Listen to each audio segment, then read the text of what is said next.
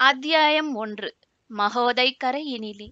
பூர்ணவாகினி என்று சிறப்பித்து சொல்லப்படும் பொன்பாணியாற்று கடலோடு கலக்கும் இடம். அன்று அந்த முன்னிரவு வேளையில் அழகு மிகுந்து தோன்றியது. பௌர்ணமிக்கு மறுநாள் ஆகையினால் சிறிது காலம் தாழ்ந்து உதித்தாலும் நிலவின் பொலிவு அந்த இடத்தின் பொலிவுக்கு மெருகு ஊட்டியது. பொன்வாணியாற்றின் செந்நிற நீரும் மகோதை கடலின் நீல அலைகளும் கலக்கும் இடம். ஆண்மையும் பெண்மையும் ஆகிய குணங்களே சந்தித்து கலப்பது போல வனப்பு நிறைந்ததாய் இருந்தது. கடலை ஆண்மையாகவும் நதியை பெண்மையாகவும் கற்பனை செய்யும் எண்ணத்தை கூட அந்த சங்கமத்துறையே படைத்து கொடுத்தது. அடர்ந்த மரக்கூட்டங்களுக்கு அப்பால் பொன்பாணியாற்றின் கரையோரமாகவே சென்றால் சேர நாட்டின் வீரத் தலைநகரமாகிய கொடுங்கோளூரை அடைந்து விடலாம். கரையோரமாக தென்மேற்கே 10 நாழிகை பயணத்தில் வஞ்சிமா நகரம் இருந்தது. கொடுங்கோளூரை ஒட்டி கடலோரமாகவே இருந்த முசிறியிலே 2-3 நாட்களாக பரபரப்பூட்டும் பயங்கர செய்தி ஒன்று பரவி பொதுமக்களை பயமுறுத்திக் கொண்டிருந்தது. மேற்கு கடலின் கொடிய கொள்ளைக்காரனாகிய கடம்பர் குறுநில மன்னன் ஆந்தை கண்ணன் முசிறியை கொள்ளையிடப் போகிறான் என்ற செய்திதான் காட்டுத்தீ போல பரவி கொண்டிருந்தது. பெரும் மன்னராகிய கடல் பிறகோடிய செங்குட்டுவ வேந்தர் ஊரிலே இருந்தால் கவலையில்லை. அவரும் பெரும் படைகளோடு இமயத்திற்கு சென்றிருந்தார். கொடுங்கோளூர் படைக்கோட்டத்தில் கூட அதிகமான படை வீரர்கள் இல்லை. முசிறியில் இருந்த போர்க்களங்களையும் கடற்படையையும் கொண்டு ஆந்தை கண்ணனை எதிர்க்க முடியுமா என்பது தெரியவில்லை. மகோதை கரையின் 20 கதா தூரமும் இதை பற்றியே பேச்சாக இருந்தது. கொடுங்கோளூர் கோட்டையின் 45 வாயில்களையும் கூட அடைத்து விட்டார்கள். பாதுகாப்பு ஏற்பாடுகள் விரைவாக்கப்பட்டன. குணவாயிற் கோட்டத்து அரசு துறந்திருந்த இளைய சேரர் இளங்கோ அடிகள் அரச காரியங்களில் ஆலோசனை கூறும் வழக்கமின்மையால் அவரையும் அணுகி கேட்க முடியவில்லை. கொடுங்கோளூர் கோட்டை பாதுகாப்பு படைத்தலைவன் குமரன் நம்பிக்கு நிலைமையை எப்படி எதிர்கொள்வது என்ற சிந்தனை எழுந்தது. மகோதை கரையின் 20 கதா தூரத்திலே பேரியாறு, பொன்வாணி, ஐரை போன்ற பல நதி முகத்வாரங்கள் ஆங்காங்கே இருந்ததனால் ஒவ்வொரு முகத்வாரத்திற்கும் பாதுகாப்பு அவசியம் என்று தோன்றியது. முகத்வாரங்களின் வழியாக கொள்ளைக்காரர்களின் படகுகளோ கப்பல்களோ உள்ளே புக முடியுமானால் குட்ட நாட்டு நகரங்கள் எல்லாற்றையுமே சூறையாடிவிட முடியும். பொன்னும் மணியும் முத்தும் பவளமும் நிறைந்த மாக்கோதை கரை நகரங்களின் கதி என்ன ஆகுமோ என்ற பீதி எங்குமே பரவத் தொடங்கியிருந்தது.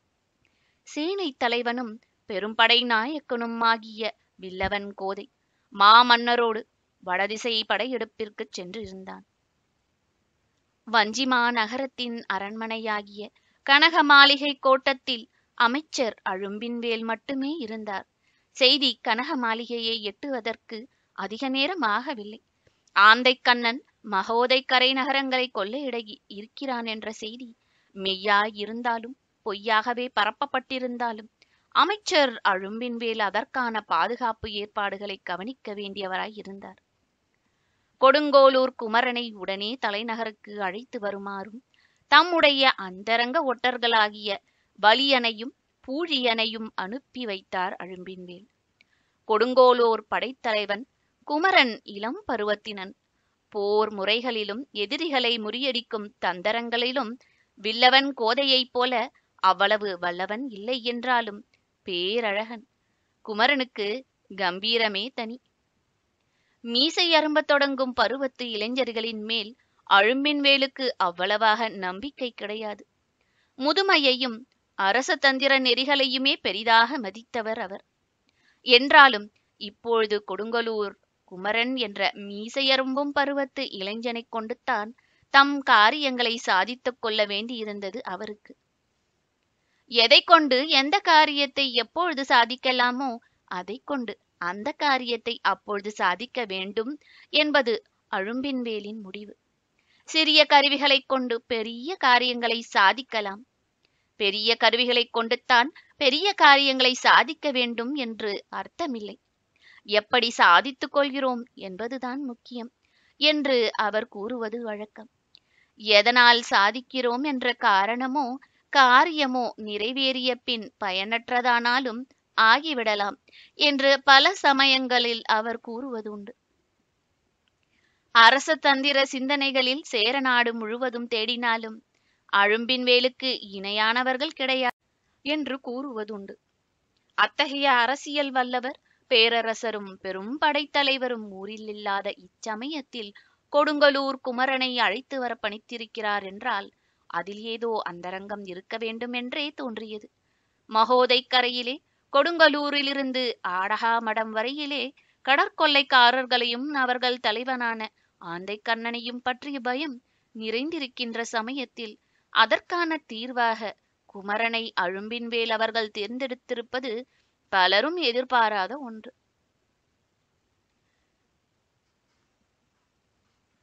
மகோதைக்கரை என்று அழைக்கப்பட்டு வந்த மேற்கு கடற்கரை நகரங்களும் சிற்றூர்களும் பேரூர்களும் எக்காலத்திலும் கடற்கொள்ளைக்காரர்களாகிய கடம்பர்கள் குறும்பர்கள் தொல்லைகளை அறிந்திருந்த போதிலும் பேரரசர் தலைநகரில் இல்லாத காலம் என்ற காரணத்தினால் எங்கும் பரபரப்பு அதிகமாய் இருந்தது.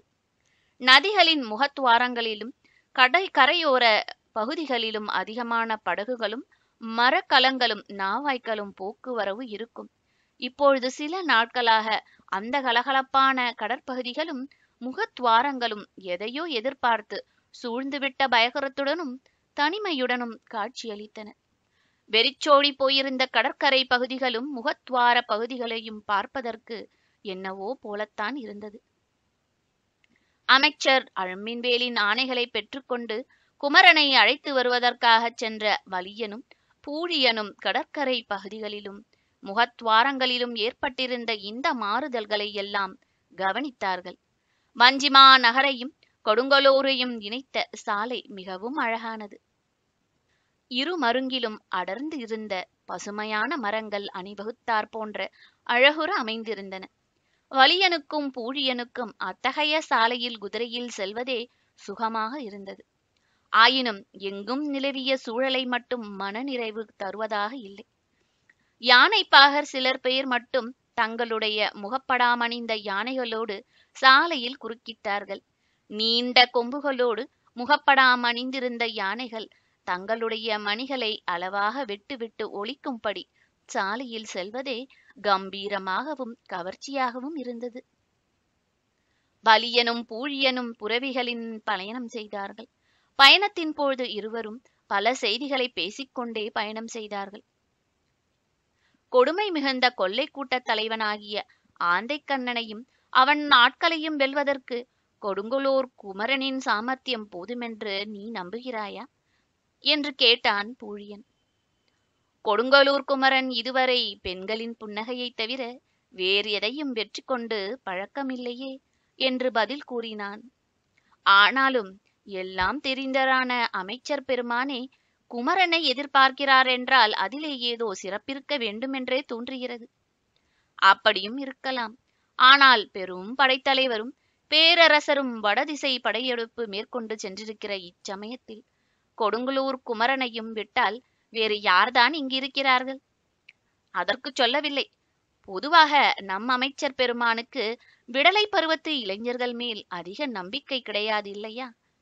எல்லா சமயங்களிலும் எல்லோரையும் நம்பாமல் இருந்துவிட முடியாது. அப்புறம் ஆந்தை கண்ணன் பாடு கொண்டாட்டமாகிவிடுமே. பேசிக்கொண்டே கொடுங்கலூர் சாலையில் விரைந்தார்கள் அமைச்சரின் அந்தரங்க தூதுவர்கள். அவர்கள் கொடுங்கலூரை நெருங்கிக் கொண்டிருந்த பொழுது ஊர் அமைதி அடைந்து இருந்தது. இயல்பாகவே அமைந்துவிட்ட அமைதி இது இல்லை. அமைதி கொள்ளும் நேரமும் இல்லை. மகோதைக்கரை நெடுகிலுமே பரவி இருந்த ஆந்தை கண்ணன் பயம் இந்த இடத்தை மட்டும் விட்டுவிடுமா என்ன? கொடுங்கலூர் கோட்டை வாயில்கள் அவர்கள் சென்ற வேளையில் அடைக்கப்பட்டிருந்தன. மேற்கு பக்கமாக இருந்த பெரும் கதவுகளிலே மட்டும் திட்டி வாசல் சிறிதளவு திறந்திருந்தது. உள்ளே போய் தெரிந்து கொள்ள வேண்டிய அவசியமே இல்லாமல் வாயிலேயே அவர்கள் வந்த காரியம் நிறைவேறிவிட்டது. கொடுங்கலூர் குமரன் படைக்கோட்டத்தில் உள்ளே இல்லை என்று வலியனுக்கும் பூழியனுக்கும் தகவல் அறிவிக்கப்பட்டது. என்ன செய்வதென்று இருவரும் அத்தியாயம் 2. கொடுங்கலூர் குமரன். குமரன் படைக்கோட்டத்தில் இல்லை என்று அறிந்த வலியனும் பூழியனும் அருகிலே கோட்டை மதிலுக்கு அப்பால் பூந்தோட்டம் ஒன்றிலே நுழைந்தார்கள். பேசிக்கொண்டே அந்த பூந்தோட்டத்தில் சுற்றி சுற்றி வந்த அவர்கள் மிக அழகாக கட்டப்பட்டிருந்த ஒரு செய்குன்றின் அருகே வந்ததும் அங்கே வியப்புக்குரிய காட்சி ஒன்றை கண்டார்கள். அவர்கள் எந்த கொடுங்கலூர் குமரனை தேடி வந்தார்களோ அந்த குமரனே அங்கு பேரழகியான இளம்பெண் ஒருத்தியோடு அமர்ந்து கொஞ்சி குலாவி கொண்டிருந்தான். வலியனும் பூழியனும் அருகே இருந்த புதர் ஒன்றின் மறைந்து நின்று கவனிக்கல் ஆனார்கள். நாடு முழுவதும் கொள்ளைக்காரர்களை பற்றிய பயம் சூழ்ந்திருக்கும் இந்த வேளையில் கொடுங்கோலூர் படைக்கோட்டத் தலைவர் எத்தகைய காரியத்தில் ஈடுபட்டிருக்கிறார் பார்த்தாயா? விவரம் தெரியாமல் பேசுகிறாய் பூழியா. உலகத்தில் ஏற்படும் காதல் நிகழ்ச்சிகளே பெரும்பாலும் இத்தகைய சந்தர்ப்பங்களில் தான் தோன்றுவதாக சொல்கிறார்கள். என்ன இருந்தாலும் நம் குமரன் நம்பியைக்கு வாய்த்த காதலியைப் போல பேரழகி உலகில் வேறு எங்குமே இருக்க முடியாது. அப்படியானால் படைத்தலைவர் இந்த காரியத்தை அழகாக செம்மையாக செய்ய முடியும் என்று சொல். தங்கள் சொந்த மனதை கோட்டை விட்டவர்கள் எங்கே கோட்டையை பாதுகாக்க முடியும்? பொறு, அவர்கள் என்ன பேசிக்கொள்கிறார்கள் என்று கேட்போம். காதலர்கள் இருவரும் பேசிக்கொள்வதை ஒட்டு கேட்பது பாவம் இல்லையா? பாவமோ புண்ணியமோ அதெல்லாம் எனக்கு தெரியாது. இந்த பேச்சை ஒட்டு கேட்டால்தான் நாம் அமைச்சர் பெருமானிடம் திரும்பிச் சென்று ஏதாவது விவரம் கூற முடியும். இதையெல்லாம் அமைச்சர் பெருமானிடம் கூறினால் அவருக்கு குமரன் மேலிருக்கும் சிறிதளவு நம்பிக்கை கூட போய்விடும். பாவம். விளைவுகளை பற்றி நாம் கவலைப்பட வேண்டுமா? அமைச்சர் பெருமானின் அந்தரங்க ஒற்றர்கள் என்ற முறையிலே நாம் நம் கடமையை செய்ய வேண்டும். அவர்கள் பேசிக்கொள்வதிலிருந்து அந்த பெண் ரத்தின வியாபாரி ஒருவருடைய மகள் என்று தெரிகிறது. உற்று கேட்டால் இன்னும் பல உண்மைகள் தெரியலாம். பொறுத்திரு, கேட்போம். குமரன் நம்பியும் அவன் காதலியும் இங்கிருந்து புறப்பட்டு சென்ற பிறகு நாமும் வேறு வழியாக இங்கிருந்து வெளியேறி அப்பொழுதுதான் புதிதாக வருபவர்களைப் போல கோட்டையில் போய் குமரன் நம்பியை சந்திப்போம் என்று அவர்கள் இருவரும் தீர்மானம் செய்து கொண்டார்கள். இப்படியெல்லாம் அவர்கள் நின்று கவனிப்பதை அறியாத குமரன் நம்பி தன் காதலியிடம் உருகி உருகி பேசிக் கொண்டிருந்தான். பெண்ணே, இன்று எத்தனை சூழ்நிலையில் நான் உன்னை சந்திக்க வந்திருக்கிறேன் தெரியுமா? மகோதை கரை முழுவதும் கடற்கொள்ளைக்காரர்களை பற்றிய அச்சம் பரவியிருக்கிறது. பேரரசரோ பெரும் படைத்தலைவரோ நகரில் இல்லை. கொள்ளைக்காரர்கள் பயத்தை தவிர்க்க பாதுகாப்பு ஏற்பாடுகள் செய்யுமாறு அமைச்சர் அழுமின்வேலிடம் எந்த வினாடியிலும் எனக்கு தகவல் வரும் என்று சொல்லவே முடியாது. எல்லாம் எனக்கு தெரியும். ஆனால் உங்களை ஒரு நாள் ஒரு வேளையாவது சந்திக்காவிட்டால் என்னால் உயிர் வாழ முடியாது. வீரர்களை காதலிப்பவர்கள் இவ்வளவு கோழைகளாக இருக்கக்கூடாது பெண்ணே. கோழைத்தனமும் மனம் நெகிழ்ந்து பெருகும் உண்மை அன்பும் எந்த இடத்தில் எந்த அளவுகோலால் வேறுபடுகின்றன என்பது இன்னும் நாங்கள் உணரவில்லை போல தெரிகிறதே. தெரியாமல் என்ன, நன்றாகத்தான் தெரிகிறது. ஆனாலும் அமைச்சருடைய கட்டளையையோ என் பதவிக்கான கடமையையோ நான் புறக்கணிக்க முடியாதே.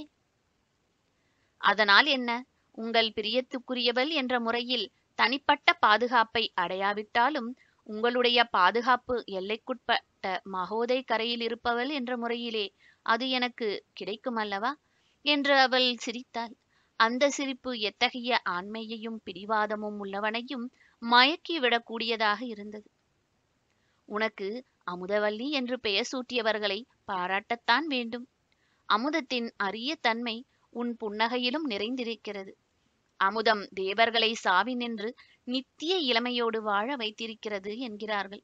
உன் புன்னகையோ என்னை போன்ற மனிதனையே நித்திய இளமையோடு வாழ வைத்துவிடும். திடீரென்று அளவுக்கு அதிகமாக புகழத் தொடங்கிவிட்டீர்களே. ஒரு பெண்ணை ஒரு ஆண்மகன் எவ்வளவு வேண்டுமானாலும் பாராட்டலாம் என்று இலக்கியத்திலேயே இடமளித்திருக்கிறார்களே. பார்த்தீர்களா? அதில் கூட ஆண்களுக்குத்தான் அதிக உரிமை. பெண்களைத்தான் கவனிப்பார் இல்லை. ஏன் இல்லை? அதற்குத்தான் ஆண்கள் இருக்கிறார்களே. நாங்கள் புகழ்வதற்காகவும் நலம் பாராட்டுவதற்காகவும் தானே நீங்கள் எல்லாம் அழகாக படைக்கப்பட்டிருக்கிறீர்கள் என்று கூறிக்கொண்டே வந்தான் குமரன் நம்பி. நாளைக்கு இதே வேளையில் இங்கு வர மறந்து விடாதே. ஊரெல்லாம் ஆந்தைக்கண்ணன் பயமாக இருக்கிறதே என்று பேசாமல் இருந்து என்னை ஏமாற்றி விடாதே. உன் தந்தை வயிற்றில் நெருப்பை கட்டி கொண்டிருப்பார். எங்கே ரத்தினங்களை எல்லாம் ஆந்தைக்கண்ணன் வாரிக்கொண்டு போய் விடுவானோ என்று. அவருக்குத்தான் குடலை நடுங்க வேண்டும். உன் தந்தை தன்னிடமுள்ள எல்லா ரத்தினங்களை பற்றியும் கவலைப்படட்டும். ஆனால் ஒரே ஒரு ரத்தினத்தை பற்றி மட்டும் அவர் கவலைப்படுவதை விட்டுவிடலாம். எந்த ரத்தினத்தை பற்றி சொல்கிறீர்கள்? இன்னுமா புரியவில்லை? இதோ என் எதிரே நின்று பேசிக் கொண்டிருக்கும் அழகு ரத்தினத்தை பற்றித்தான் சொல்கிறேன் என்று அவள் பூங்கரங்களை பற்றினான் குமரன். பின்பு மெல்லிய குரலில் அவள் செவியருகே நெருங்கி கூறலானான். என்னை பொறுத்தவரை அவர் பெற்றிருக்கும் ரத்தினங்களில் உயர்ந்தது, விலை மதிப்பு அற்றதும் இதுதான். ஓ, மிகவும் புகழ்கிறீர்களே. நான் நாளைக்கு அவசியம் வருகிறேன் என்று நாணமும் மென்மையும் இழைந்த நளின குரலில் கூறியபடி அவனிடமிருந்து தன் கரங்களை விடுவித்துக் கொண்டாள் அமுதவல்லி. அவள் செல்லும் வழியை திரும்பி திரும்பி பார்த்தவனாக படைக்கோட்டத்து பாதையில் நடந்தான் குமரன். அவனுடைய நெடிய உயரம், இளமை மிடுக்கு நிறைந்த அந்த கம்பீரம், நடக்கும் போது ஏற்பட்ட அந்த வீரம் எல்லாம் அவனுக்கு மிகவும் பொருத்தமாக இருந்தது. சிங்க ஏறு பார்ப்பது போல அந்த எடுப்பான பார்வையே அவனுக்கு பெருமிதத்தை அளித்தது. அவன் படைக்கோட்டத்திற்குள் நுழையும் பொழுதே வஞ்சிமா நகரிலிருந்து அமைச்சரின் தூதர்கள் வந்திருக்கும் செய்தியை காவலர்கள் அறிவித்து விட்டார்கள். அந்த தூதர்கள் எங்கே என்று தேடலானான், துடிக்கலானான். சிறிது நேரத்தில் மறுபடியும் தங்களை வந்து காண்பதாக கூறிச் சென்றார்கள் என்றான் கோட்டத்தின் வாயிற்காவலன். தூதுவர்கள் வந்த நேரத்தில் தான் படைக்கோட்டத்தில் இல்லாமல் போய்விட்டோமே என்ற கழிவிரக்கமும் அவர்கள் வரவை மீண்டும் எதிர்பார்க்கும் ஆவலுமாக காத்திருந்தான். வலியனும் பூழியனும் சிறிது நேரத்திலேயே வந்து சேர்ந்தார்கள். அவர்களை முகமன் கூறி வரவேற்றான் குமரன். அமைச்சர் பெருமான் தங்களை கையோடு தலைநகருக்கு அழைத்து வர சொல்லியிருக்கிறார் என்ற தூதுவர் இருவரும் ஏக காலத்தில் கூறிய பொழுது குமரனுக்கு ஒன்றுமே ஓடவில்லை. அந்த அகாலத்திலே அவர்களோடு தலைநகருக்கு புறப்பட்டால் அமுதவல்லிக்கு தகவல் தெரியாது போய்விடுமே என்று கவலைப்பட்டான் அவன். மறுநாள் தான் கொடுங்கோலூருக்கு எப்படியும் திரும்ப முடியாது என்று தெரியுமாதலால் அவள் பூந்தோட்டத்தில் வந்து தேடிக்கொண்டு அலைவாளே, தான் தலைநகருக்கு பயணமாவதை எப்படி அவளுக்கு அறிவிப்பது என்றும் வருந்தினான். நீங்கள் இருவரும் விரைந்து சென்று என் வரவை அமைச்சர் பெருமானுக்கு உரைப்பதற்குள் நான் பின்தொடர்ந்து வந்துவிடுகிறேன் என்றான் குமரன். அதை கேட்டு வலியனும் புழியனும் ஒருவர் முகத்தை ஒருவர் பார்த்து பொருள் பொதிந்த புன்னகையை புரிந்தனர். அப்படியே செய்வதாக கூறிவிட்டும் புறப்பட்டனர். ஆனால் அவர்கள் கொடுங்கலூர் நகரிலேயே கூட கடந்திருக்கவில்லை. அதற்குள் பயங்கரமான செய்தியொன்று கடற்கரை பக்கத்திலிருந்து படைக்கோட்டத்திற்கு வந்தது. அத்தியாயம் 2 முடிவடைந்தது. அத்தியாயம் 3. அத்தியாயம் 3. ஆந்தைக்கண்ணன். மேற்கே கடலிலே கண்ணு கெட்டிய தொலைவிலே தீப்பந்தங்களோடு கூடிய கொள்ளைக்காரர்களின் படகுகள் தெரிவதாக கடற்கரை பாதுகாப்பு படையினர் வந்து தெரிவித்த பொழுது கொடுங்கலூரில் பரபரப்பு அதிகமாகிவிட்டது. அந்த நிலையிலே குமரனுக்கு என்ன செய்வதென்றே தெரியவில்லை. அமைச்சர் பெருமானுடைய அழைப்பை ஏற்று உடனே வஞ்சிமா நகரம் செல்வதா, அல்லது கொடுங்கலூரிலேயே தங்கி கடற்கரையிலும் முகத்வாரத்திலும் பாதுகாப்பு ஏற்பாடுகளை அதிகமாக்குவதா? எதை செய்வது என்று சிந்தித்து மனம் குழம்பினான் அவன். அமைச்சருடைய கட்டளையை அலட்சியம் செய்தது போலவோ புறக்கணித்தது போலவோ விட்டுவிடுவது ஆபத்தில் வந்து முடியும் என்பது அவனுக்கு தெரியும். அமைச்சர் பெருமானை சந்தித்துவிட்டு இரவோடு இரவாக திரும்பிவிடலாம் என்று அவன் எண்ணினான். படைக்கோட்டத்தில் இருந்த வீரர்களை எல்லாம் ஒன்று சேர்த்து உடனே செய்ய வேண்டிய பாதுகாப்பு ஏற்பாடுகளை அவர்களிடம் ஒப்படைத்துவிட்டு வஞ்சிமா நகரம் புறப்பட்டான் அவன். புறப்படுவதற்கு முன் எப்படியாவது அமுதவல்லியை சந்திக்க வேண்டும் என்ற அவன் முயற்சி வீணாகியது. அந்த அகாலத்தில் இரத்தின வணிகருடைய மாளிகையை தேடிச் சென்று அவளை காண்பது முடியாத காரியம். தான் வஞ்சிமா நகரம் புறப்படுகிற செய்தியையும் அவளறிய செய்வதற்கு வாய்ப்பில்லை என்பதை உணர்ந்தான். முகத்வாரத்திலிருந்து கூப்பிடும் தூரத்தில் கொள்ளையர் மலைக்கலங்கள் நெருங்கிவிட்டதாக தகவல் பரவிக் கொண்டிருந்தது. எனவே தலைநகருக்கு புறப்படுவதற்கு முன் கொடுங்கலூர் கடற்கரைக்குச் சென்று நிலைமையை நேரில் கண்டறிய வேண்டும் என்று தோன்றியது குமரனுக்கு. அவன் தலைநகருக்கு புறப்பட்ட பயணத்தின் போதே போகிற வழியில் கடற்கரை பக்கமாக திரும்பினான். வாத்தியங்களின் ஒலிகளும் கீதங்களும் கேட்கும் கலகலப்பான அந்த வீதிகள் அன்று இருண்டு கிடந்தன. எங்கும் வெறிச்சோடி போயிருந்தது. கடற்கரை ஓரத்து சோலைகளும் மணல் வெளிகளும் கூட ஆளரவமற்று இருந்தன. சேரமான் படைக்கோட்டத்தை சேர்ந்த வீரர்கள் மட்டும் ஆங்காங்கே புதர்களின் மறைந்து காவல் புரிந்த வண்ணம் இருந்தனர். படைக்கோட்ட தலைவனான குமரனை பார்த்ததும் அவர்களில் சிலர் ஓடி வந்து வணக்கம் செலுத்தினர்.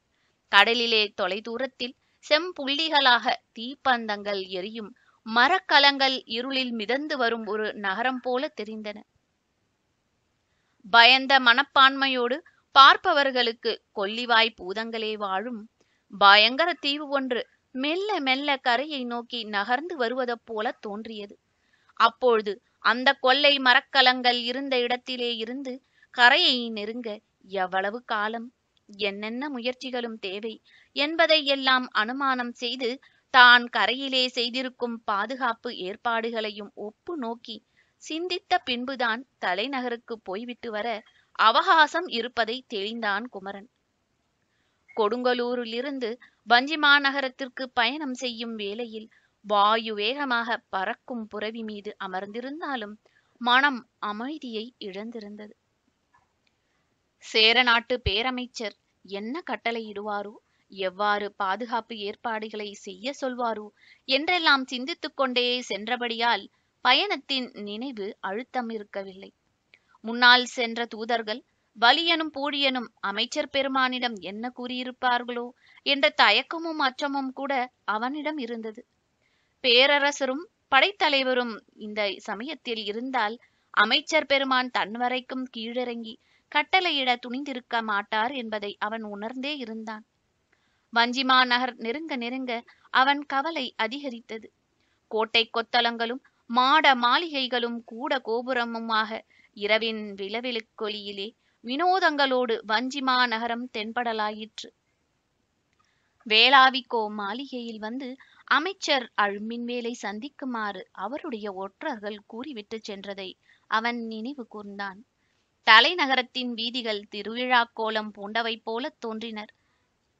பேரரசர் தலைநகரத்தை விட்டு பலகதா தூரம் சென்றிருக்கும் பொழுதே இப்படி என்றால் அவர் நகரிலே இருந்தால் இன்னும் எத்தனை மங்களமாக இருக்கும் என்று எண்ணி கற்பனை செய்து பார்த்தான் குமரன்.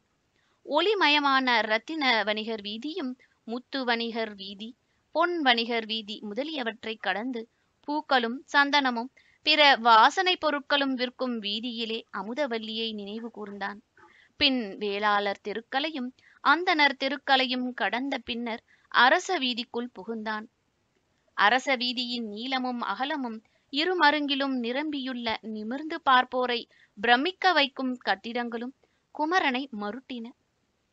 எங்கும் அகிர்புகை வாசனை, மாடங்களில் எல்லாம் விதவிதமான விளக்குலிகள், ஆங்காங்கே மணியோசைகள், இனிய மங்கள வாத்தியங்களின் ஒலிகள். மாளிகையும் அரண்மனையும் கனக மாளிகையும் அருகருகே இருந்தன. இரவு நேரமாக இருந்தாலும் கூட அரச கம்பீரம் நிறைந்த அந்த மாளிகைகளின் முற்றத்திலே வந்தவுடன் குமரனுக்கு மலைப்பு தட்டியது. இரவில் யாரும் அடையாளம் கண்டு தன்னிடம் பேச வர வாய்ப்பில்லாத அந்த இடத்தில் கூட கட்டிடங்களின் பெருமித தோற்றத்திற்கு முன் ஒருவிதமான தாழ்வு மனப்பான்மையை உணர்ந்தானவன். வேளாவிக்கோ மாளிகைக்கு செல்லும் முன் பல அரங்க மேடைகளையும் அத்தானி மண்டபங்களையும் வேதியியல் நடன சாலைகளையும் பூங்காக்களையும் வாவிகளையும் கடந்து செல்ல வேண்டியிருந்தது. கனக மாளிகையாகிய அரண்மனை பகுதிக்கும் வேளாவிக்கோ மாளிகைக்கும் இடையே அடர்ந்த மரத்தோட்டம் இருந்தது. அந்த மரக்கூட்டங்களுக்கு அப்பால் மூங்கில்கள் மறைத்த வெண்மதி போல அழகிய வேளாவிக்கோ மாளிகை தெரிந்தது. முக்கியமான விஷயங்களை மட்டுமே அந்த மாளிகையில் பேசுவார்கள். ஆதலால் விஷயத்தின் முக்கியத்தை அவன் உணர்ந்தான். அந்த மாளிகைக்கு அவன் தனியாக வந்ததில்லை. வில்லவன் கோதையோடு சேர்ந்து ஓரிரு முறை வந்திருக்கிறான். வில்லவன் கோதை பேரரசருடன் சென்றிருப்பதால் இப்பொழுது தனியாக வர நேர்ந்தது. அந்த கோட்டையின் வாயிலிலே புரவியை நிறுத்திவிட்டு உள்ளே போகிறவரை அவன் மனம் பரபரப்பு உற்றிருந்தது. மாளிகை வாசலிலே கொடுங்கலூருக்கு தூது வந்து திரும்பிய அமைச்சரின் ஒற்றர்கள் குமரனை எதிர்கொண்டார்கள்.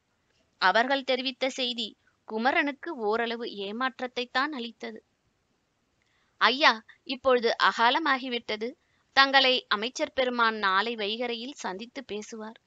அதுவரை இந்த மாளிகையில் உள்ள விருந்தினர் பகுதியில் தங்கள் விருப்பப்படி களைப்பாறலாம் என்றார்கள். அமைச்சர் தன்னை வர சொல்லிவிட்டு இப்படி அவசர உணர்வை தூண்டிவிட்டுவிட்டு பிறகு எங்கே சென்று விட்டார் என்று அவன் நினைத்து கொண்டான். ஒற்றர்களான வலியனும் புழியனுமோ ஆந்தைக்கண்ணன் கோட்டையை நெருங்கிவிட்டானாமே, கணக்கற்ற கொள்ளைக்காரர்களும் மரக்கலங்களும் உடன் வந்திருப்பதாக பேசிக் கொள்கிறார்களே, உண்மையா என்று கொள்ளைக்காரர்கள் வலுவ பற்றி விசாரிக்க தொடங்கிவிட்டார்கள். அவர்களிடமே இதையெல்லாம் பற்றி பேசலாமா கூடாதா என்ற தயக்கம் மேலிட்டு குமரன் மௌனமாக இருக்க வேண்டியதாயிற்று. மாளிகை நடைமுறை பற்றி அமைச்சர் அழும்பின்வேல் மனிதர்களை பரீட்சை செய்து தேரும் விதத்தை பற்றியும் கொடுங்கலூர் குமரன் நிறைய கேள்விப்பட்டிருந்தான். தன்னிடம் பேச வேண்டிய செய்திகளை தனது ஏவலாள்களிடம் பேசி முடித்து விட்டான் இந்த படைத்தலைவன் என்று அமைச்சர் தன்னை பற்றி நினைத்து கொள்வார் என்பதை எண்ணியே அவன் நடுங்கிக் கொண்டிருந்தான். அதனால் அவர்களிடம் பேசுவதை தவிர்த்தான். ஆனால் அவர்களோ மேலும் மேலும் சோதனை செய்தார்கள். கொடுங்கலூர் ஆந்தைக்கண்ணன் கையிலே சிக்கினால் அதன்பின் சேரநாடே ஒன்றுமில்லாமல் போய்விடும் என்கிறார்களே. எப்பாடு பட்டாவது முதலில் கோட்டையை கைப்பற்றிவிட வேண்டும். அதன் பொருட்டுத்தான் அமைச்சர் பெருமான் எங்கள் இருவரையும் அவ்வளவு அவசரமாக அனுப்பினார் என்று பேச்சு கொடுத்து பார்த்தார்கள். அதற்கெல்லாம் பிடிகொடுத்து பதில் கூறாத குமரன், இவ்வளவு அவசரமாக என்னை வரவழைத்த அமைச்சர் பெருமான் இரவிலேயே எனக்கான கட்டளையை இட்டு என்னை கோட்டைக்கு திருப்பி அனுப்பியிருந்தால் மிகவும் நல்லதாக இருக்கும். நான் அதிக நேரம் இங்கே தங்க தங்க கொடுங்கோலூர் நிலைமையை பற்றி கவலைத்தான் என் மனதை அதிகமாக அழுத்துகிறது என்று மட்டும் பல முறை அவர்களிடம் வற்புறுத்தி கூறினான். அதற்கு அவர்கள் கூறிய பதிலை கேட்டு அவன் திடுக்கிட்டான். தங்களைப் போலவே கவலை மிகுந்து கொடுங்கோலூருக்கு அறிந்து வர அவரே சென்றிருக்கிறாரோ என்னவோ என்று சிரித்துக்கொண்டே குமரனை கேட்டார்கள் அவர்கள். விளையாட்டாக அப்படி அவர்கள் கூறுகிறார்களா அல்லது தன்னை ஆழம் பார்க்கிறார்களா என்று புரியாமல் திகைத்தான் குமரன். அமைச்சர் அங்கே வந்திருந்தால் அங்கேயே என்னை சந்தித்திருப்பாரே, என்னை ஏன் இங்கு வரவழைக்கிறார் என்று அவன் பதில் கேள்வி கேட்டான். உடனே அவர்கள் பேச்சை வேறு விதமாக மாற்றிவிட்டார்கள். ஐயா, படைத்தலைவரே, அமைச்சர் பெருமான் எங்கே போயிருக்கிறார் என்று எங்களுக்கு உறுதியாக எதுவும் தெரியாது. தாமாகவே எங்கோ சென்று உண்மையை கண்டறியும் நகர பரிசோதனை நோக்குடன் அவர் புறப்பட்டு போயிருக்கலாம். எப்பொழுதுமே உடன் இருப்பவராகிய எங்களை கூட அழைத்து செல்லவில்லை. அவர் கொடுங்கலூருக்கு சென்றிருக்கலாமோ என்ற ஒரு அனுமானத்தில் கூறினோமே அன்றி உறுதியாக கூற முடியாது. ஒருவேளை அவர் வேறெங்காவது சென்றாலும் சென்றிருக்கலாம் என்று பேச்சை அத்தோடு கத்தரித்தார்கள். அவர்கள் பேச்சை கேட்டு மேலும் குழப்பமடைந்தான் குமரன். அந்த வினாடியில் ஆந்தை கண்ணனை விட இவர்கள் கொடியவர்களாக தோன்றினார்கள் அவனுக்கு. மேலும் அதிக நேரம் அந்த மாளிகை முற்றத்திலே அவனுடன் பேச்சை வளர்க்க விரும்பாமல் விருந்தினர் பகுதிக்கு சென்றான் குமரன். கலவலை நிரம்பிய மனநிலையும் உறக்கம் வராத சூழ்நிலையுமாக கழிந்தது அந்த இரவு. அமுதவல்லியை பலமுறை நினைத்து கொண்டான் அவன். அவளை நினைத்த சுவடுகளோடு ஆந்தை கண்ணனின் கொள்ளை மரக்கலங்கள் கொடுங்கோலூரை நெருங்கி முகத்துவாரத்தில் புகுந்திருந்தால் என்னென்ன பயங்கரங்கள் விளையும் என்ற விருப்பமில்லாமலேயே மனதினுள் ஒரு கற்பனை வளர்ந்து கிளர்ந்தது. அத்தியாயம் 3 முடிவடைந்தது. அத்தியாயம் 4. அமைச்சர் கூறிய செய்தி. மறுநாள் வைகரையில் நீராடி காலை வேளையில் காத்திருந்த குமரனை அமைச்சரின் தூதுவர்கள் வந்து அழைத்து சென்றார்கள். கம்பீரமான தோற்றமும் எதிரே வந்து நிற்பவர்களை ஊடுருவி பார்க்கும் கண்களுமாக அமைச்சர் அழும்பின்வேல் பார்வையில் பட்டதுமே குமரன் எச்சரிக்கையுடன் பேச வேண்டும் என்று மனதிற்குள் நினைத்து கொண்டான். வேளாவிக்கோ மாளிகையின் நடுமண்டபத்தில் அங்கும் இங்கும் உலாவிக் கொண்டே சிந்தித்துக் கொண்டிருந்தார் அழும்பின்வேல். படைத்தலைவரே, ஒரு இரவு தாமதிக்க வைத்து விட்டேன். ஒருவேளை கொடுங்கோலூர் படைக்கோட்ட தலைவருக்கு என்மேல் சிறிது கோபம் கூட உண்டாகி இருக்கும் போல தோன்றுகிறது. அப்படி ஒன்றுமில்லை. மதியூகியான தாங்கள் எதை உடனே செய்ய வேண்டும், எதை சிறிது தாமதித்து செய்யலாம் என்பதை என்னைவிட நன்றாக அறிந்திருப்பீர்கள். இதை கேட்டு பதில் ஒன்றும் கூறாமல் அவன் முகத்தையே சில வினாடிகள் மௌனமாக கூர்ந்து நோக்கினார் அவர். அவனுடைய இந்த புகழ்ச்சி வினயத்தின் அடியாக பிறந்த உண்மை புகழ்ச்சியா அல்லது வஞ்சக புகழ்ச்சியா என்று கொடுங்கோலூர் குமரனின் கண்களில் தேடினார் அவர்.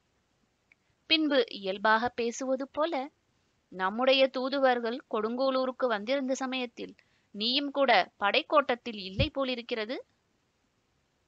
ஆமாம், பாதுகாப்பு ஏற்பாடுகளை கவனிப்பதற்காக சென்றிருந்தேன். என்ன பாதுகாப்பு ஏற்பாடுகளோ? இதற்கு மறுமொழி கூறுவதற்கு சொற்கள் கிடைக்காமல் குமரனுக்கு நா குழறியது. அவனுடைய அந்த பலகீனத்தை மேலும் தொடர்ந்து தாக்காமல், அதனால் என்ன குமரா, அது உன் கடமைதானே என்று அந்த பேச்சையும் மாற்றினார். ஆமாம், உன்னிடத்தில் ஒன்று கேட்க வேண்டும் குமரா. கொடுங்கலூர் படைக்கோட்டத்திற்கு அருகே ஒரு தோட்டம் உண்டு அல்லவா? ஆம், உண்டு. அந்த தோட்டம் முன்போல இப்பொழுதும் செழிப்பாக இருக்கிறதா? நகரத்தில் எனக்கு மிகவும் விருப்பமான இடம் அந்த பூந்தோட்டம்தான். இப்பொழுது மறுமொழி கூற நா குடறியது அவனுக்கு. என் வயதுக்கு முதுமைக்கும் இப்படிப்பட்ட அழகிய பூங்காக்களில் பிரியம் வைப்பது அவ்வளவு பொருத்தமில்லைதான். உன்னை போன்ற வாலிப பிள்ளைகள்தான் நன்றாக அனுபவிக்க முடியும் என்று கூறி பேச்சை மாற்றவும் விரும்பவில்லாமல் மேலும் பேசிக்கொண்டே சென்றார். அந்த பூங்காவை பற்றி அவருடைய பேச்சு வளர வளர அவனுடைய பயம் அதிகமாகியது. பேச்சு எங்கே எப்படி வந்து முடியும் என்பதை அவனால் கவனிக்கவே முடியவில்லை. தன்னை வர சொல்லி இருந்த காரியங்களை எல்லாம் விட்டுவிட்டு எதற்காக இப்படி பூங்காவை பற்றி பேசத் தொடங்கிவிட்டார் என்று புரியாமல் தவித்தான். எதையும் அவனால் கணிக்க முடியவில்லை. எதற்காக சுற்றி வளைத்து அந்த பேச்சை இழுக்கிறார் என்று சிறிது புரிந்தது போலவும் இருந்தது, அதே சமயம் புரியாதது போலவும் இருந்தது. எதற்கு சொல்ல வந்தேன் என்றால், அத்தகைய அழகிய பூங்காக்களும் பொழில்களும் வாவிகளும் நீரோடைகளும் நிறைந்த கொடுங்கோலூர் நகரத்தை நாம் உயிரை கொடுத்தாவது பாதுகாக்க வேண்டும். கொடுங்கோலூர் நகரில்தான் சேர நாட்டிலேயே புகழ்பெற்ற இரத்தின வணிகர்களும் இருக்கிறார்கள். இந்த சேர நாட்டிலேயே அழகான பெண்களும் அங்கேதான் இருக்கிறார்கள். அது மட்டுமன்று குமரன் நம்பி, உன்னை போல வாலிப்பான உடற்கட்டுள்ள சுந்தர வாலிபர்களும் கூட கொடுங்கோலூரில் தானே இருக்கிறார்கள் என்று கூறி நிறுத்திவிட்டு, அந்த வார்த்தைகள் குமரன் நம்பியை எந்த அளவுக்கு நிலை தடுமாற வைக்கின்றன என்று கவனிக்க தொடங்கினார் அழும்பின்வேல். அவருடைய சொற்களை தாங்குவதை காட்டிலும் பார்வையை தாங்குவதை கடினமாக உணர்ந்தான் குமரன் நம்பி. அமைச்சர் பெருமானுக்கு என்ன காரணத்தினாலோ இன்று என் மேலே அளவு கடந்த கருணை பிறந்திருக்கிறது. என்னையும் ஒரு பொருட்டாக மதித்து புகழ்வதை கேட்டு எனக்கு வெட்கமாக இருக்கிறது. பொதுவாக வீரர்கள் எதுக்கும் வெட்கப்படக்கூடாது என்று சொல்வார்கள். வீரர்கள் நாணமும் வெட்கமும் படக்கூடாதென்றால் வீரர்களுக்கெல்லாம் தலைவனாகிய படைத்தலைவன் நிச்சயமாக வெட்கப்படக்கூடாது. அமைச்சர் பெருமான் என்னை கூப்பிட்டு அனுப்பிய கட்டளையை அறிந்து கொள்ள மிக மிக ஆவலாய் இருக்கிறேன். அதை நான் சொல்லித்தான் நீ அறிந்து கொள்ள வேண்டும் என்பதில்லையே. கொள்ளை கூட்டத்தாரிடம் இருந்து மகோதை கரை நகரங்களை காக்க வேண்டும். நேற்றிரவு நான் இங்கிருந்து கொடுங்கோலூர் வரை மாறு வேடத்தில் நகர் பரிசோதனைக்காக சென்று வந்தேன். உன்னை இங்கே வர சொல்லிவிட்டு உனக்கு தெரியாமல் நான் கொடுங்கோலூர் சென்றதற்காக நீ என்னை தவறாக புரிந்து கொள்ளாமல் இருக்க வேண்டும். நான் அனுப்பியிருந்த தூதர்களோடு நீயும் வந்திருந்தால் இந்த முடிவுக்கு வந்திருக்க மாட்டேன். வினாடிக்கு வினாடி கொடுங்கோலூரை பற்றி கவலைப்படும்படியான செய்திகள் வந்து கொண்டே இருந்தன.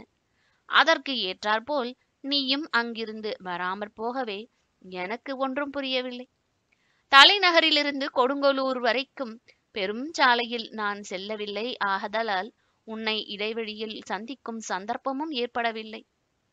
நான் போயிருந்த பொழுது கேள்விப்பட்ட ஒரு செய்தி என்னை பெரும் கலக்கத்திற்கு ஆளாக்கிவிட்டது. அப்படி என்ன பரபரப்பான செய்தி அது? நேற்று முன்னிரவில் தானே நானும் அங்கிருந்து புறப்பட்டேன். எந்த செய்தியையும் நான் கேள்விப்படவில்லையே. என்ன செய்வது? நீ அங்கிருந்து புறப்பட்ட பொழுது அப்படிப்பட்ட செய்தி எதுவும் வரவில்லை. நான் நீ போயிருந்த பொழுதுதான் கேள்விப்பட நேர்ந்தது. என்ன நடந்தது அமைச்சரே? பெரிதாக ஒன்றும் நடந்துவிடவில்லை. சேர நாட்டிலேயே அழகான பெண்கள் கொடுங்கோலூரில் தான் இருக்கிறார்கள் என்று கூறி பெருமைப்பட்டேனே. ஆமாம், பெருமைப்பட்டீர்கள். அதற்கும் கொடுங்கோலூரில் நேற்றிரவு நடைபெற்ற சம்பவத்திற்கும் என்ன தொடர்பு? தொடர்பு இருப்பதால் தான் சொல்கிறேன் குமரன் நம்பி. கொடுங்கோலூரையுடைய அழகிய சிறந்த பெண்ணொருத்தியை கடற்கொள்ளைக்காரர்கள் கொண்டு போய்விட்டார்கள். அதை நினைக்கும் பொழுதுதான் வயிற்றெரிச்சலாக இருக்கிறது. அப்படி ஒன்றும் நடந்திருப்பதற்கு சாத்தியமில்லையே. ஏனென்றால் நான் அங்கிருந்து புறப்படும் பொழுதே கொள்ளை மரக்கலங்கள் கடலிலே வெகு தூரத்தில் அல்லவா இருந்தன. என்ன நடந்தது, எப்படி அந்த பெண்ணை சிறைபிடித்துக் கொண்டு போனார்கள் என்பதே ஒருவருக்கும் தெரியவில்லை. கடற்கரை பக்கமாக உலவப் போன அந்த பெண்ணை காணவில்லை என்று ரத்தின வணிகரின் மனம் குமரி கொண்டிருக்கிறார். என்ன, ரத்தின வணிகரா? ஆம், கொடுங்கோலூரிலேயே பெரிய ரத்தின வணிகரின் மகளான அமுதவல்லியைத்தான் காணவில்லை. கடற்கல்லைக்காரர்களான ஆந்தைக்கண்ணனின் ஆட்கள்தான் சிறைப்பிடித்துக் கொண்டிருக்க வேண்டும் என்று பேசிக் கொள்கிறார்கள். ஆ என்று அலறினான் குமரன். அவன் முகத்தில் இருந்த தடுமாற்றத்தை கவனித்த அமைச்சர் பெருமான், ஏன் இவ்வளவு பதட்டமடைகிறாய்? உன்னை கொடுங்கோலூர் ரத்தின வணிகர் அமுதவல்லி பத்தி தெரியுமோ என்று கேட்டார். அவனை கூர்ந்து கவனிக்கலானார். அத்தியாயம் 4 முடிவற்றது. அத்தியாயம் 5. குமரனின் சீற்றம். கொடுங்கோலூர் ரத்தின வணிகரின் மகள் அமுதவல்லியை கொள்ளைக்காரர்கள் சிறைப்படுத்தி விட்டார்கள் என்ற செய்தியை அழும்பின்வேல் கூறிய பொழுது குமரனால் தன் உணர்ச்சிகளை கட்டுப்படுத்திக் கொள்ளவே முடியவில்லை. அவன் முகத்தில் கோபம் தெரிந்தது. மீசை துடிதுடித்தது. கண்களில் கிளர்ச்சி தோன்றியது. அவனுக்கு புரியாதபடி தான் அவனை நன்றாக புரிந்து கொள்வதற்கு அந்த வினாடிகளை பயன்படுத்தி கொண்டார் அமைச்சர். உடனே என்னை அனுப்ப வேண்டும் அமைச்சர். இத்தகைய அக்கிரமங்கள் கொடுங்கோலூரில் நடப்பதை என்னால் ஒரு கணமும் பொறுக்க முடியாது என்று அவன் குமுறியதை கூட அழும்பின்வேல் தெளிவான நிதானத்துடன் ஆராய்ந்தார். ரத்தின வணிகரின் மகள் அமுதவல்லியை நீ ஏற்கனவே அறிந்திருப்பாய் போல இருக்கிறது குமரா. அழும்பின்வேலின் கேள்விக்கு மறுமொழி எதுவும் கூறாமல் தலையை குனிந்தான் குமரன். மேலும் அவனை விடாமல் கேள்விகளால் துளைக்கலானார் அழும்பின்வேல். அவனோ அவருடைய எல்லா கேள்விகளையும் செவிமடுத்த பின், அறிந்தவர்களோ அறியாதவர்களோ யாரும் துன்பம் படபொழுது கொடுங்கோலூரின் படைக்கோட்டத்தின் தலைவன் என்ற முறையில் என் கடமையை நான் செய்தாக வேண்டும். அதற்கான கட்டளையை எனக்கு அளியுங்கள் அமைச்சர் பெருமானே என்றான் குமரன். இவ்வாறு கூறிய பின் அழும்பின்வேல் மேலும் அவனை சோதிக்க விரும்பவில்லை. கடற்கொள்ளைக்காரர்களின் படையெடுப்பிலிருந்து கொடுங்கோலூரை பாதுகாக்கும் ஏற்பாடுகளை செய்யுமாறு இப்பொழுது உனக்கு நான் கட்டளையிடுகிறேன். உனக்கு உதவியாக இருக்கவும் செய்திகளை அவ்வப்பொழுது நாம் அறிய செய்யவும் இந்த மாளிகையின் ஊழியர்களான வலியனையும் பூழியனையும் உன்னுடன் கொடுங்கோலூருக்கு அனுப்புகிறேன். அவர்களையும் உடனழைத்துக் கொண்டு நீ இப்பொழுதே புறப்படலாம் என்று கட்டளையிட்டார் அமைச்சர். குமரன் எதற்காகவோ தயங்கி நின்றான். அமைச்சர் அழும்பின்வேல் அந்த வினாடியில் அவருக்கு புரிந்து கொள்ள முடியாத புதிராய் இருந்தார். தன்னோடு வலியனையும் பூழியனையும் எதற்காக அனுப்புகிறார் என்பதே அவனுக்கு சந்தேகம் மூட்டியது. வேளாவிக்கோ மாளிகைக்கு சேர நாட்டின் அரச சந்திர மாளிகை என்ற ஒரு பெயரும் உண்டு. மாளிகையின் உருவாகிற முடிவுகளுக்கு பின்னால் ஏதாவது ஒரு அரச தந்திர நோக்கம் நிச்சயமாக இருக்கும் என்பதை அவன் அறிவான். தன்னை நிதானம் செய்து கொண்டு அமைச்சர் பெருமானிடம் மறுபடி பேச அவனுக்கு சில வினாடிகள் பிடித்தன. ஐயா, கொடுங்கோலூர் படைக்கோட்டத்தில் உள்ள வீரர்களையும் கடற்படையினரையும் துணை கொண்டே ஆக வேண்டிய பாதுகாப்பு காரியங்களை நான் கவனித்துக் கொள்ள முடியும். தங்களுக்கு எப்பொழுதும் உறுதுணையாய் இருக்கும் ஊழியர்களை என்னோடு அனுப்பினால் தாங்கள் சிரமப்பட வேண்டியிருக்குமே. அப்படி ஒன்றும் சிரமமில்லை. என் அந்தரங்க ஊழியர்களான வலியனும் பூழியனும் உன்னோடு துணை வராமல் இங்கு தங்கினால்தான் கொடுங்கோலூர் செய்திகளை அறியாமல் நான் சிரமப்படுவேன்.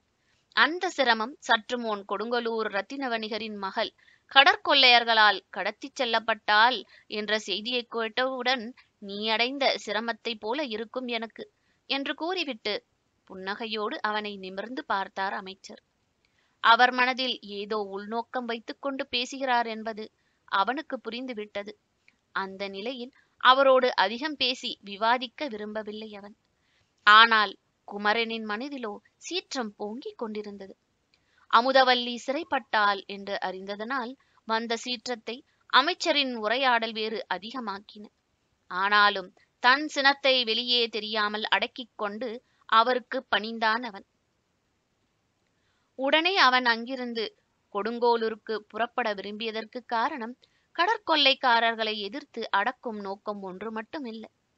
வேளாவிக்கோ மாளிகையிலிருந்து எவ்வளவு விரைவாக வெளியேற முடியுமோ அவ்வளவு விரைவாக வெளியேறிவிட வேண்டும் என்பது ஒரு நோக்கமாயிருந்தது. எத்தனை பெரிய தீரனாக இருந்தாலும் அந்த மாளிகைக்குள் நுழைந்துவிட்டால் அவனுக்கு ஒரு தாழ்வு மனப்பான்மை வந்துவிடும். பிறர் மேல் கோபம் வருவதற்கு பதில் தனக்கு தன்மேலேயே ஒரு கையாலாகாத கோபம் வரும். இதனால் எல்லாம் தான் குமரனுக்கு அங்கிருந்து விரைவிலே வெளியேறிவிட வேண்டும் என்ற எண்ணமும் உண்டாயிற்று. நண்பகலிலே குமரன் வேளாவிக்கோ மாளிகையிலிருந்து புறப்பட முடிந்தது. அமைச்சர் பெருமானின் கட்டளைப்படி வலியனும் பூழியனும் கூட உடன் வந்தார்கள். வஞ்சிமா நகர எல்லையை கடக்கிற வரை புறவிகளை விரைவாக செலுத்திக் கொண்டு போக முடியவில்லை. அரச வீதிகளும் வணிகர் பெருமக்கள் தெருக்களும் கலகலப்பாய் இருந்தன. நகர எல்லையை கடந்ததும் கொடுங்கோலூர் செல்லும் சாலையில் விரைந்து செல்ல முடிந்தது. வழியிலே எதிர்பட்டவர்களிடம் எல்லாம் கொடுங்கோலூரின் நிலையை பற்றி அவர்கள் கேட்டறிந்தார்கள். கொடுங்கோலூர் முழுவதும் கொள்ளைக்காரர்கள் பற்றிய பயம் பரவியிருப்பதாகவும் வழிபோக்கரிடமிருந்து தெரிந்து கொள்ள முடிந்தது. வழிபோக்கர்கள் சிலரிடம் ரத்தின வணிகர் மகள் அமுதவல்லியை பற்றி கேட்டான் குமரன் நம்பி. கொடுங்கோலூர் நகரிலே அந்த பெண் காணாமற் போய்விட்ட செய்தி பரபரப்பை உண்டு பண்ணியிருப்பதாகவும் அவர்கள் தெரிவித்தார்கள். குமரன் இவ்வாறு எதிர்பட்டவர்களை விசாரித்த போதெல்லாம் வலியனும் பூழியனும் உள்ளூர நகைத்துக் கொண்டார்கள். அந்த ஆந்தை கண்ணனையும் அவன் குலத்தாரையும் பூண்டோடு வேறறுப்பேன் என்று வஞ்சினம் கூறினான் குமரன்.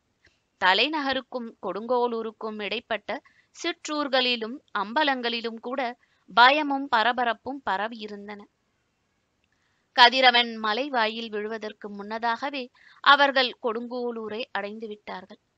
படைக்கோட்டத்தில் இருந்த வீரர்கள் யாவரும் பொன்வானியாற்று முகத்துவாரத்திற்கும் கடற்கரையோர பகுதிகளிலும் காவலுக்கு அனுப்பப்பட்டிருந்ததால் கோட்டத்தில் வீரர்கள் அதிகமாக இல்லை. இரண்டோர் காவலர்களும் மிக சில வீரர்களுமே இருந்தனர். அவர்களை கேட்டபொழுது கொடுங்கோலூர் ரத்தின வணிகரின் மகள் அமுதவல்லி காணாமற் போன்மது உண்மையே என்று தெரிவித்தனர். அதே சமயத்தில் இன்னோர் உண்மையோடு முரண்படுவதாக இருந்தது இந்த செய்தி. கடலில் கொள்ளைக்காரர்களின் மரக்கலங்கள் முதல் நாள் மாலை எந்த இடத்தில் நின்றிருந்தனவோ அந்த இடத்திலிருந்து முன்னேறவோ பின் வாங்கவோ இல்லை என்று கூறினார்கள். அமுதவல்லி காணாமற் போய்விட்டாள் என்ற செய்தியும் கொள்ளை மரக்கலங்கள் கடலிலே அதே இடத்தில்தான் இருக்கின்றன என்பதையும் இணைத்து பார்த்தபொழுது ஒன்றோடு ஒன்று பொருந்தவில்லை. ஆனால் சிந்திப்பதற்கு ஒரு காரணமும் இருந்தது. முகத்வாரத்திலிருந்து நகருக்குள் வர ஏற்படுத்தப்பட்டிருந்த பொன்வாணியாற்றின் கால்வாய் ஒன்று ரத்தின வணிகரின் மாளிகை புறக்கடையிலே இருந்தது. அந்த கால்வாய் வழியே சிறு மரக்கலங்கள் பாய்மர படகுகள் ஊருக்குள் போக்குவரவு உண்டு என்பதை நினைவு கூர்ந்தான் குமரன். ஒரு கணம் ரத்தின வியாபாரியின் மாளிகைக்கே நேரே சென்று நிலையை அறியலாமா என்று தோன்றியது அவனுக்கு. அடுத்த கணம் அப்படி செய்ய புகுவது சரியில்லை என்றும் தோன்றியது. அமைச்சர் பெருமானால் தன்னோடு அனுப்பப்பட்டிருக்கும் வலியனும் பூழியனும் தான் எங்கு சென்றாலும் உடன் வருவார்கள் என்பதும் அவன் அப்படி செல்வதற்கு ஒரு தடையாய் இருந்தது. மேலும் கொடுங்கோலூர் நகரம் முழுவதுமே கடற்கொள்ளைக்காரர்களை பற்றிய பரபரப்பில் ஆழ்ந்திருக்கும் பொழுது படைக்கோட்டத்திற்கு தலைவனாகிய தான் ரத்தின வணிகருடைய மாளிகையை மட்டும் தேடி செல்வது பலருக்கு சந்தேகங்களை உண்டாக்கக்கூடும் என்றும் அவனால் உணர முடிந்தது. அந்த வேளையில் அவனுக்கு உண்டாகிய சீற்றம் உடனே செயலாற்ற முடியாத சீற்றமாக இருந்தது. எப்படியும் அன்றிரவு தேர்ந்தெடுத்த வீரர்கள் சிலரோடு படகில் கொள்ளை மரக்கலங்கள் நிறுத்தப்பட்டிருக்கும் பகுதிக்குள் நுழைவது என்று திட்டமிட்டான் அவன். கடம்பர்கள் என்னும் கொள்ளைக்காரர் கூட்டத்தை நிர்மூலமாக்கிவிட வேண்டும் என்னும் அளவிற்கு அவனுள் ஆத்திரம் நிறைந்திருந்தது. எங்கும் பயமும் பரபரப்பும் நிறைந்திருந்த சூழ்நிலையிலே கொடுங்கோளூர் நகரமே உறங்கும் நள்ளிரவு வேளையில் கடற்பிரவேசம் செய்வதென்று தீர்மானித்தான் குமரன் நம்பி. வலியனையும் பூழியனையும் கூட இயன்றவரை தவிர்க்க விரும்பினான் அவன். ஆதலால் அவர்கள் உறங்கிய பின் தன் குழுவினருடன் பொன்வானி கால்வாய் வழியே படகில் புறப்பட வேண்டும் என்பது அவன் திட்டம். அதே கால்வாய் வழியாக நாம் புறப்படுகிற வேளையில் கொள்ளை மரக்கலங்களை சேர்ந்தவர்கள் கடலில் இருந்து நகருக்குள் வந்து கொண்டிருந்தால் என்ன செய்வது என்று வினவினான் குமரனின் வீரர் குழுவில் ஒருவன். இத்தகைய கடற்போரிலே வெல்லும் நுணுக்கங்களை நம் பேரரசர் நமக்கு கற்பித்திருக்கிறார். என்றாலும் இரவு வேளையில் நாம் முன்னெச்சரிக்கையாகவே செல்ல வேண்டும். ஆம், இத்தகைய பல குறைவான வேலைகளிலே புத்தியை விட யுக்தியையே அதிக பயன்படுத்த வேண்டும் என்றான் குமரன். அத்தியாயம் 6. நள்ளிரவில் நிகழ்ந்தது. கொடுங்கோளூர் படைக்கோட்டத்திற்கு அருகில் இருந்த பொன்வானி ஆற்று கிளை கால்வாயிலிருந்து நள்ளிரவு வேளையிலே அந்த படகு புறப்பட்டது. படகில் கொடுங்கோளூர் குமரன் நம்பியும் அவனுக்கு அந்தரங்கமானவர்களாகிய படைக்கோட்டத்து வீரர்கள் மூவரும் இருந்தனர். அமைச்சர் அழும்பின்வேலின் ஊழியர்களாகிய வலியனும் பூழியனும் படைக்கோட்டத்தில் உறங்கிக் கொண்டிருந்த பொழுது அவர்களுக்கு தெரியாமலேயே குமரன் புறப்பட்டிருந்தான். முகத்வாரத்தை நெருங்குகிற வரை அந்த கால்வாயின் இருபுறமும் அடர்ந்த சோலைகள் இருந்தன. இயல்பாக இருட்டியிருந்த சூழலை அந்த சோலைகள் மேலும் இருளாக்கி இருந்தன. எனவே பிறர் அறியாமல் செல்வதற்கு அந்த சூழ்நிலை மிகவும் துணையாக இருந்தது. நடுக்கடலுக்குள் அவர்களுடைய படகு சென்றபொழுது அலைகள் அதிகமாக இருந்தன. கடலில் கடம்பர்களும் ஆந்தை கண்ணனும் மரக்கலங்களை நிறுத்தியிருந்த இடமும் 1½ நாழிகை பயணத்திற்குரிய தொலைவு இருக்குமென்று தோன்றியது. கடலில் அந்த பகுதி அருகே ஒரு சிறு தீவும் அமைந்திருந்தது. படகில் போய்க் கொண்டிருக்கும் போதே என்ன செய்வது என்பதை பற்றி குமரன் நம்பி திட்டமிடத் தொடங்கினான். அவன் சுறுசுறுப்பாகவும் தீவிரமாகவும் சிந்திக்கத் தொடங்குகிறான் என்பதை அறிந்த நண்பர்கள் மகிழ்ந்தார்கள். அந்த அகாலத்திலே ஆந்தை கண்ணன் உட்பட எல்லா கொள்ளைக்காரர்களும் தத்தம் மரக்கலங்களில் இருப்பார்களா அல்லது கலங்களிலிருந்து இறங்கி தீவிலே ஓய்வெடுத்துக் கொண்டிருப்பார்களா?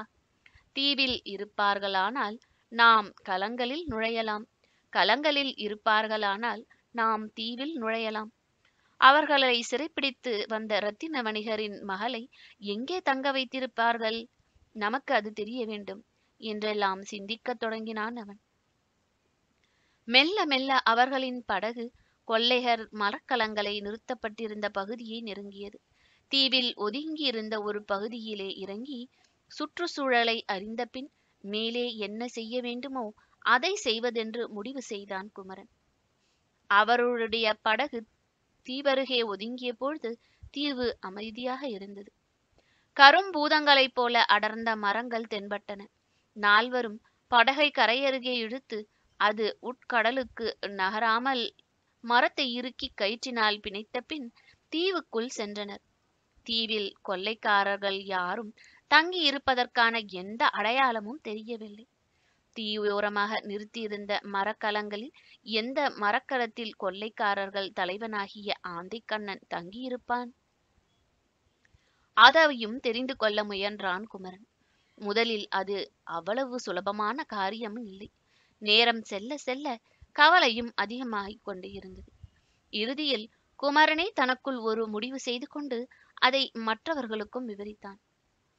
நண்பர்களே, நீங்கள் யாவரும் இங்கேயே தங்கியிருக்க வேண்டும். நான் திரும்பி வருகிற வரை கண்டிப்பாக இங்கிருந்து அசையக்கூடாது. நான் திரும்புவதற்கு தாமதமானால் நீங்களாகவே எனக்கு ஏதேனும் அபாயம் என்று கற்பனை செய்து கொள்ளவும் வேண்டியதில்லை. படகை மட்டும் நான் கொண்டு செல்வேன். அடையாளமாக நான் உங்களை இருக்க சொல்கிற இடத்திலேயே நீங்கள் இருக்க வேண்டியது மிக மிக அவசியம். ஏனெனில் நான் எந்த அவசரத்தில் திரும்பி வந்தாலும் நீங்கள் என்னோடு புறப்பட ஆயத்தமாக இருக்க வேண்டும். திரும்பி வந்து நான் தீவிலே இறங்கி உங்களை தேடும்படி ஆகிவிடக்கூடாது. அவன் கூறியபடியே ஆயத்தமாகி இருக்க அவர்கள் இறங்கினார்கள். குமரன் படகில் புறப்பட்டான். அந்த கொள்ளையர் மரக்கலங்களுக்கிடையே செல்வது மிகவும் கடினமாக இருந்தது. சில மரக்கலங்களில் உருவிய வாளுடன் கடம்பர்கள் காவலுக்கு நின்றார்கள். இன்னும் சில மரக்கரங்கள் அமைதியாக இருந்தன. தான் அந்த நிலையில் அப்பொழுது மிக மிக அபாயகரமான காரியத்தை செய்து கொண்டிருக்கிறோம் என்பதை குமரன் ஒவ்வொரு கணமும் உணர்ந்தான். கொள்ளைக்காரர்களின் மரக்கலங்களுக்கு இடையே தான் படகை செலுத்துவதை அவர்களில் யாராவது பார்த்துவிட்டால் என்ன ஆகும் என்பதை நினைக்கத் தொடங்கிய பொழுதே அவனுக்கு பயத்தில் நடுக்கம் ஏற்பட்டது. படகு செலுத்தி செல்லும் பொழுது கவனமாக செலுத்தி செல்ல வேண்டியிருந்தது. இருளிலே வழி தெரியாமல் கவனக்குறைவாக பெரும் மரக்கலங்களில் எங்காவது தான் படகோடு இடித்தோ மோதியோ ஓசை எழுந்தால் உடனே பாய்ந்தோடி வரும் முரட்டு கடம்பர்களில் தான் சிக்கிக்கொள்ள நேரிடும் என்பதையும் அவன் நன்கு உணர்ந்து தான் விழிப்போடு செயல்பட வேண்டும் என்று முடிவு செய்தான். ஒன்றும் புரியாமல் புதிர் போல் இருந்த பல மரக்கலங்களின் பக்கங்களில் நுழைந்து திரும்பி வந்த பின் நன்கு அலங்கரிக்கப்பட்டதும் மற்றவற்றை காட்டிலும் சிறப்பான வேறுபட்ட தோற்றமடைத்த மிக பெரியதுமான ஒரு மரக்கலம் தெரிந்தது. அதன் உச்சியில் கபாலமும் கொடுவாளுமாக பறந்த கடம்பர்களின் குரூரமான கொடி மேல்தளத்தில் நாட்டியிருந்த தீப ஒளியில் மங்கலாக தெரிந்தது. எல்லா மரக்கலங்களிலுமே கடம்பர்களின் கொடி பறந்தது என்றாலும் அந்த பெரிய மரக்கலத்திலே மிக பெரியதாகவும் அதிக உயரத்திலும் பறந்து கொண்டிருந்தது. தளத்தில் காவலர்களும் நின்று கொண்டிருந்தனர். குமரன் தனக்குள் சிந்தித்தான். சூழ்நிலையையும் தோற்றத்தையும் கொண்டு ஆராயும் இடத்திலே இதுதான் ஆந்தை கண்ணனின் மரக்கலமாக இருக்க வேண்டும். இந்த மரக்கலத்தில் ஏறி பார்ப்பதற்கு மட்டும் ஒரு வாய்ப்பு கிடைத்தால் என் ஆருயிர் காதலி அமுதவல்லி எங்கே சிறைப்பட்டிருக்கிறாள் என்பதை கண்டுபிடித்து விடலாம். மேலும் என்ன செய்யலாம், என்ன செய்தால் நான் நினைத்தது கைகூடும் என்று எண்ணியபடியே அந்த பெரும் மரக்கலத்தின் 4 பக்கத்தில் சூழ்நிலையையும் கணித்தறிய வலம் வருவது போல படகிலே ஒருமுறை சுற்றி வந்தான். மரக்கலத்தின் ஒரு பகுதியில் வலிமையான கயிற்று ஏணி ஒன்று தொங்கிக் கொண்டிருந்தது. கடற்பரப்பிலிருந்து மரக்கலத்தின் மேல் தளத்திற்கு ஏறி செல்வதற்கு அதுதான் ஒரே வழி என்பதை அவன் உணர்ந்தான். ஆனாலும் அப்படி கயிற்றேணி வழியாக ஏறி செல்வதற்கு முன் மற்ற மரக்கலங்களில் காவலுக்காக தளத்தில் நிற்பவர்களுக்கு தான் கயிறேணியில் ஏறும் காட்சி தெரியுமா? அந்த காட்சியினால் அவர்கள் கவரப்படுவார்களா என்பதை அவன் சிந்திக்க வேண்டியிருந்தது. நல்ல வேளையாக கயிறேணி தொங்கிய பகுதி நேர் எதிர் பார்வையில் இருந்த மரக்கலத்தின் தளத்தின் தீப பந்தங்களோடு காவலுக்கு நின்ற வீரர்கள் அப்பொழுதுதான் பந்தங்களை அவித்துவிட்டு உறங்கப் போகத் தொடங்கியிருந்தார்கள். அதை தவிர மற்ற மரக்கலங்களுக்கு காட்சி தெரியாதபடி ஆந்தை கண்ணனின் கலமே மறைத்துவிடும் என்றும் தெரிந்தது. தான் வந்திருந்த சிறு படகை ஆந்தை கண்ணனின் மரக்கலத்தோடு பிணைத்துவிட்டு கயிற்றேணியில் ஏறுவதற்கு தொடங்கினான் குமரன். காற்றினால் ஒரு தொல்லை ஏற்பட்டது. அவன் மரக்கலத்தோடு பிணைத்த படகு காற்றில் மரக்கலத்தோடு உராயத் தொடங்கியதனால் ஏற்பட்ட ஓசை. வேறு மரக்கலங்களில் எட்டி யாராவது அதை கவனிக்க நேரிடுமோ என்று தயங்கினான் குமரன். கடல் அலைகளின் ஓசையில் அந்த ஓசை பெரிதாக கேட்காதினதினாலோ அல்லது அப்படி ஒரு சத்தம் பல மரக்கலங்கள் அருகருகே நிறுத்தியிருக்கும் கடற்பகுதியில் இயல்பாக உண்டாகும் என்ற பிறர் எல்லாம் கருதிவிட்டதாலோ குமரனுக்கு ஒரு அபாயமும் ஏற்பட அந்த ஓசை ஏதுவாக்கவில்லை. கயிற்றேணியில் அடிக்கடி ஏறி பழக்கமில்லாத காரணத்தால் விரைவாக ஏற முடியவில்லை. அந்த மனநிலையில் இருந்த பதற்றமும் பழக்கமில்லாத கயிற்றேணியில் ஏறும் காரியமும் சேர்ந்து குமரனை விரைவாக இயங்க முடியாமல் செய்துவிட்டது. மெல்ல மெல்ல மேலேறிய வேளையில் மேலே கப்பலின் மர சட்டங்களாகிய தளத்தில் யாரோ நடந்து செல்லும் காலடியோசை கேட்கவே கயிற்றேணியோடு பக்கவாட்டில் ஒண்டிக் கொண்டான். இவ்வாறு நீண்ட நேரம் முயன்று மேல்தளத்தை அடைந்தான் குமரன். மேல்தளத்திலிருந்து படிகளில் இறங்கி உள்ளே மரக்கலத்தின் பகுதிகளுக்கு செல்ல முடியாமல் அந்த படி இறங்குகிற வழியிலே உருவிய வாளுடன் கடம்பன் ஒருவன் அமர்ந்திருந்தான். அவன் கண்ணயருகிற வரை குமரன் நம்பி காத்திருந்தான். படிகளில் இறங்கும்பொழுது யாராவது எதிரே வந்தால் என்ன செய்வது என்பதையெல்லாம் சிந்திக்க நேரமோ வாய்ப்போ இல்லை. மரக்கலத்தின் உட்பக்கத்திலே ஒவ்வொரு தடுப்பாக தடுக்கப்பட்டிருந்த அறைகளில் எதிலாவது கொடுங்கோளூரின் இரத்தின வணிகரின் மகளும் தன் ஆருயிர் காதலியுமாகிய அமுதவல்லி சிறை வைக்கப்பட்டிருக்கிறாளா என்று கண்டுபிடிப்பதே அவனுடைய முதன்மையான நோக்கமாக இருந்தது. படி இறங்கியதும் முதற்கூடத்தில் பூதம் படுத்து உறங்குவது போல பெரும் குரட்டை விட்டு உறங்கிக் கொண்டிருந்தான் ஆந்தை கண்ணன். அந்த மாமிச மலையின் அருகே மது குடங்கள் கவிழ்ந்து கிடந்தன. விகாரமாக கால் பிறப்பி விழுந்து கிடக்கும் அந்த கொள்ளையர் தலைவனை பார்ப்பதற்கே பயங்கரமாகவும் பயமாகவும் அருவருப்பாகவும் இருந்தது. கொள்ளையடிக்கின்ற பொருட்களையும் பொன் மணி முத்து முதலியவற்றையும் பாதுகாப்பாக நிறைத்து வைக்கின்ற பகுதிகளையும் அந்த மரக்கலத்தினுள்ளே சுற்றி பார்த்தான் குமரன் நம்பி. பல நாள் முற்றுகைக்குரிய உணவுப் பொருட்களும் ஏற்பாடுகளும் அந்த மரக்கலத்தில் இருப்பதை அவனால் புரிந்து கொள்ள முடிந்தது. ஆயினும் அமுதவல்லியை பற்றிய எந்த விவரமும் கிடைக்கவில்லை. வேறு சில மரக்கலங்களிலும் அவன் ஏறி இறங்கினான். ஒரு பெரிய முற்றுகைக்கும் கொள்ளையிடலுக்கும் வேண்டிய எல்லா ஏற்பாட்டுடனும் அந்த கலங்கள் வந்திருப்பது நன்றாக தெரிந்தது. அவன் மனதில் ஆள் வலிமையும் ஆயுதங்களின் வலிமையும் கூட அவர்களிடம் மிகுதியாக இருப்பதை ஆங்காங்கே கண்டு தெளிவாக உணர்ந்து கொண்டான். ஒற்றறிவதற்காக ஏறி இறங்கிய மரக்கலம் ஒன்றிலே காவலுக்கு இருந்த கொள்ளை வீரர்கள் இருவர் உரையாடலை அவன் ஒட்டு கேட்க நேர்ந்தது. இந்த முற்றுகையினால் நமக்கு பெரும் பயன் வரப்போகிறது. நல்ல வாய்ப்பு இது. சேரவேந்தர் செங்குட்டுவர் வடதிசையிலே படை வீரர்களுடன் சென்றிருக்கிறார். கொடுங்கோளூரிலோ வஞ்சிமா நகரிலோ வீரர்கள் அதிகமில்லை.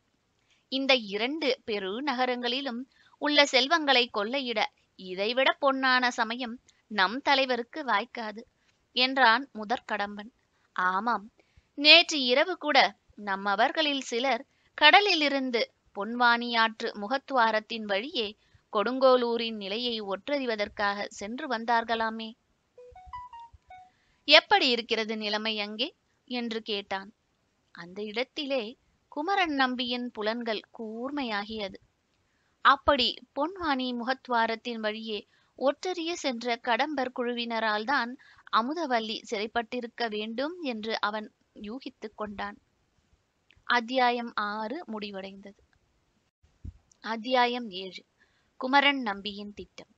அன்று நள்ளிரவிலே உடன் வந்த வீரர்களை நடுக்கடல் தீவிலே காத்திருக்க செய்துவிட்டு கடம்பர்களின் கொள்ளை மரக்கலங்களில் புகுந்து உளமறிந்து வந்த குமரன் நம்பி கரையிலே காத்திருந்தவர்களை விரைவில் வந்து உடனே புறப்படுவோம், கொடுங்கோளூர் படைக்கோட்டத்திற்கு சென்று மற்றவற்றை சிந்திப்போம் என்று அவசரப்படுத்தினான். அவன் அவ்வாறு அவசரப்படுத்துவதற்கு ஏதேனும் காரணம் இருக்கும் என்று உணர்ந்தவர்கள் ஏதும் பேசாமல் ஏறி கரையடைந்தனர். கரையடைவதற்கு கொஞ்சம் நேரம் முன்பே விடிய காத்திருந்தது. உடலுக்கு கொஞ்சம் ஓய்வு தேவைப்பட்டது. பிறகு காலையில் வீரர்கள் அனைவரும் கலந்து பேசினர். குமரன் நம்பி மனம் கொள்ளைக்காரர்களால் கடத்தப்பட்டதாக கூறப்பட்ட அமுதவல்லியின் நிலை என்னவோ ஏதோ என்பதை பற்றி கவலையில் ஆழ்ந்திருந்தாலும் வீரர்களிடையே அவன் சில திட்டங்களை கூறலானான். பல முறை நம்முடைய பெரும் மன்னர் செங்குட்டுவரால் ஓட ஓட விரட்டப்பட்டிருக்கும் இந்த கொடிய கடற்கொள்ளைக்காரர்களான கடம்பர்கள் மறுபடி சமயம் பார்த்து முற்றுகை இட்டிருக்கிறார்கள். நம் மன்னரும் சேர நாட்டு பெரும் படைகளும் வடக்கே படையெடுத்து சென்றிருப்பதை அறிந்தே கொள்ளைக்காரர்கள் இப்படி ஏற்பாடுகளை செய்திருக்கிறார்கள். படைக்கோட்டத்திலோ நாம் சிலர்தான் இருக்கிறோம். நகரில் வேளாவிக்கோ மாளிகையிலிருந்து தம்மை சந்திக்கும்படி அமைச்சர் அழும்பின்வேல் எனக்கு கட்டளையிட்டிருந்தார். அவரை போய் பார்த்து வந்தேன்.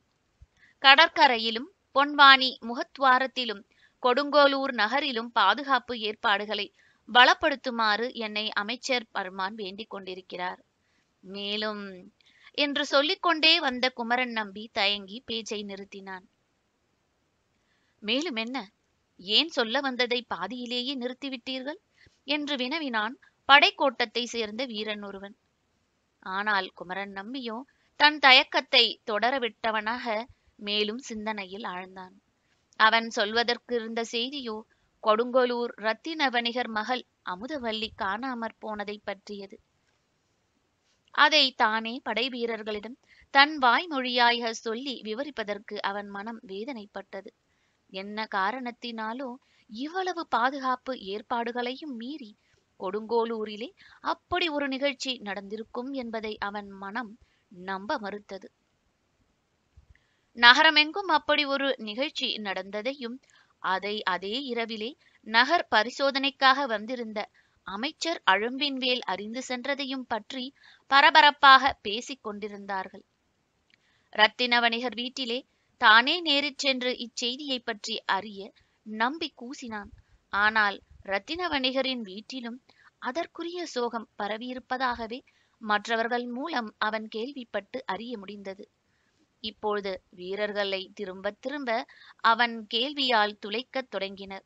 எனவே அவன் தன் மனதில் ஏற்பட்ட சந்தேகத்தை கூற வேண்டியதாயிற்று. கப்பலிலே கடம்பர்கள் பேசிக் கொண்டிருந்ததை ஒட்டு கேட்டதிலிருந்து அமுதவல்லி காணாமற் போன இரவிலே அவர்கள் இந்த நதித்துவாரத்தின் வழியாக வந்து திரும்பியிருக்கிறார்கள் என்றே தெரிந்தது. தான் கொள்ளை கப்பலில் ஒட்டு கேட்டறிந்த செய்தியை கூறாமலே அமுதவல்லி கொள்ளைக்காரர்களான கடம்பர்களிடம் சிறைப்பட்டிருப்பது சாத்தியம் என்று உங்களுக்கு தோன்றுகிறதா என்று தன் நண்பர்களான படைக்கோட்டத்து வீரர்களிடம் கேட்டான் குமரன் நம்பி. சாத்தியம் என்று தோன்றவில்லை தான் படைத்தலைவரே, ஆனால் சத்தியமில்லை என்று எப்படி மறுப்பது என்றே அவர்கள் மறுமொழியாக இருந்தது. அதன் பின் அந்த வினாவுக்கு விடை காண்பதை விடுத்து முற்றுகையிட்டிருக்கும் கொள்ளைக்காரர்களின் மரக்கலங்களை விரட்டியடிப்பது எவ்வாறு என்பதையும் அவர்களிடமிருந்த ரத்தின வணிகரின் மகள் அமுதவல்லியை மீட்பது எவ்வாறு என்பதை பற்றியுமே படைக்கோட்டத்து வீரர்களோடு அவன் கலந்தாலோசிக்க வேண்டியிருந்தது. பல கொள்ளைக்கார மரக்கலங்கள் முற்றுகையிட்டிருக்கும் எண்ணிக்கை நிறைந்த முரட்டு கொள்ளைக்காரர்களோடு சில வீரர்களை கொண்டு மட்டுமே நேருக்கு நேர் எதிர்ப்பதென்பது சாத்தியமே இல்லை. ஆகவே சாதுரியத்தால் எதிரிகளை மடக்க வேண்டிய நிலையில் தாங்கள் இருப்பதை குமரன் நம்பி நன்கு உணர்ந்திருந்தான். திடீரென்று இருந்தாற்போல நண்பர்களிடம் வினோதமான வேண்டுகோளை விடுத்தான். சேர நாட்டு அரச முத்திரையாகிய விற்கொடி இலைச்சினையோடு கூடிய புத்தம் புது கொடி திரை சீலைகள் சில 100 இப்பொழுது உடனே வேண்டும். நமது சூழ்ச்சியை அவை மூலமே தொடங்க முடியும் என்று தோன்றுகிறது. படைத்தலைவரே, உங்கள் வேண்டுகோள் வினோதமாக இருக்கிறது. வலிமையான ஆட்கள் இருந்தாலே கொடியவர்களான கடம்பர்களை வெற்றி கொள்வது அருமை. நீங்களோ சேர நாட்டு கொடி சீலைகளை கொண்டே அவர்களை வென்றுவிட நினைக்கிறீர்கள் என்று சந்தேகமும் தயக்கமுமாக என்று ஒரு வீரன் சந்தேகம் கேட்டான். குமரன் நம்பி அதை கேட்டு மனம் தளரவோ தயங்கவோ செய்யாமல் சிரித்த முகத்துடனேயே அந்த வீரனுக்கு மறுமொழி கூறலானான். மரத்தை நோக்கி கற்களை எறிவோம். கற்களால் மாங்காய்கள் உதிருமானால் நமக்கு பயன்தானே. காய்கள் விழாவிட்டால் நமக்கு என்ன? மறுபடி வேறு கற்களை எறிவோம். அரச தந்திர சூழ்ச்சிகள் யாவுமே இப்படித்தான். நாம் நினைக்கிறபடியேதான் முடிய வேண்டும் என்று திட்டமிட இயலாது. ஆனால் நாம் நினைக்கிறபடியேதான் முடிய வேண்டும் என்ற திட நம்பிக்கையுடனேயே செயலை தொடங்க வேண்டும். அதில் எந்த தளர்ச்சியும் இருக்கக்கூடாது. மாங்காய்களை விழுவதற்கு பதிலாக நாம் எரிகிற கல்லே நம்மேல் திரும்பி விழுந்து விட்டால் என்ன செய்வது என்று ஒரு வீரன் கேட்டான். தீவினை வசத்தால் சிலருக்கு அப்படியும் சில சமயங்களில் கேடு நேரலாம். ஆனால் எப்படி நேரும் என்று நாம் முன்னமே நிர்மாணித்து விட்டால் நாம் எதையுமே செய்ய முடியாதவர்களாகி விடுவோம். குமரன் நம்பியின் இந்த மறுமொழிக்கு பின் வீரர்கள் அவனை எந்த கேள்வியும் கேட்க துணியவில்லை. சேர நாட்டு விற்கொடி சீலைகளை கொண்டு வந்து சேர்க்கும் பொறுப்பு சில வீரர்களிடம் ஒப்படைக்கப்பட்டது. குமரன் நம்பி தன் மனதிற்குள்ளே திட்டங்களை வகுக்கலானான். கடம்பர்களை ஒடுக்கி ஒழிக்க அவன் மனதிலே 2 காரணங்கள் இருந்தன. ஒன்று கடமை, இன்னொன்று காதல். அடுத்த நாள் பகற்பொழுது முழுவதும் ஓய்வாக இருந்தார்கள் அவர்கள். இரவில் உறக்கமின்றி கழிக்க வேண்டியிருந்ததால் குமரன் நம்பியும் படைக்கோட்டத்து வீரர்களும் அன்று பகல் பொழுதிலே களைப்பாறினார்கள். அத்தியாயம் 8. மரக்கலங்கள் எங்கே? குமரன் நம்பியும் அவன் நண்பர்களான படைக்கோட்டத்து வீரர்களும் ஆவலோடு எதிர்பார்த்திருந்த அடுத்த நாள் இரவும் வந்தது.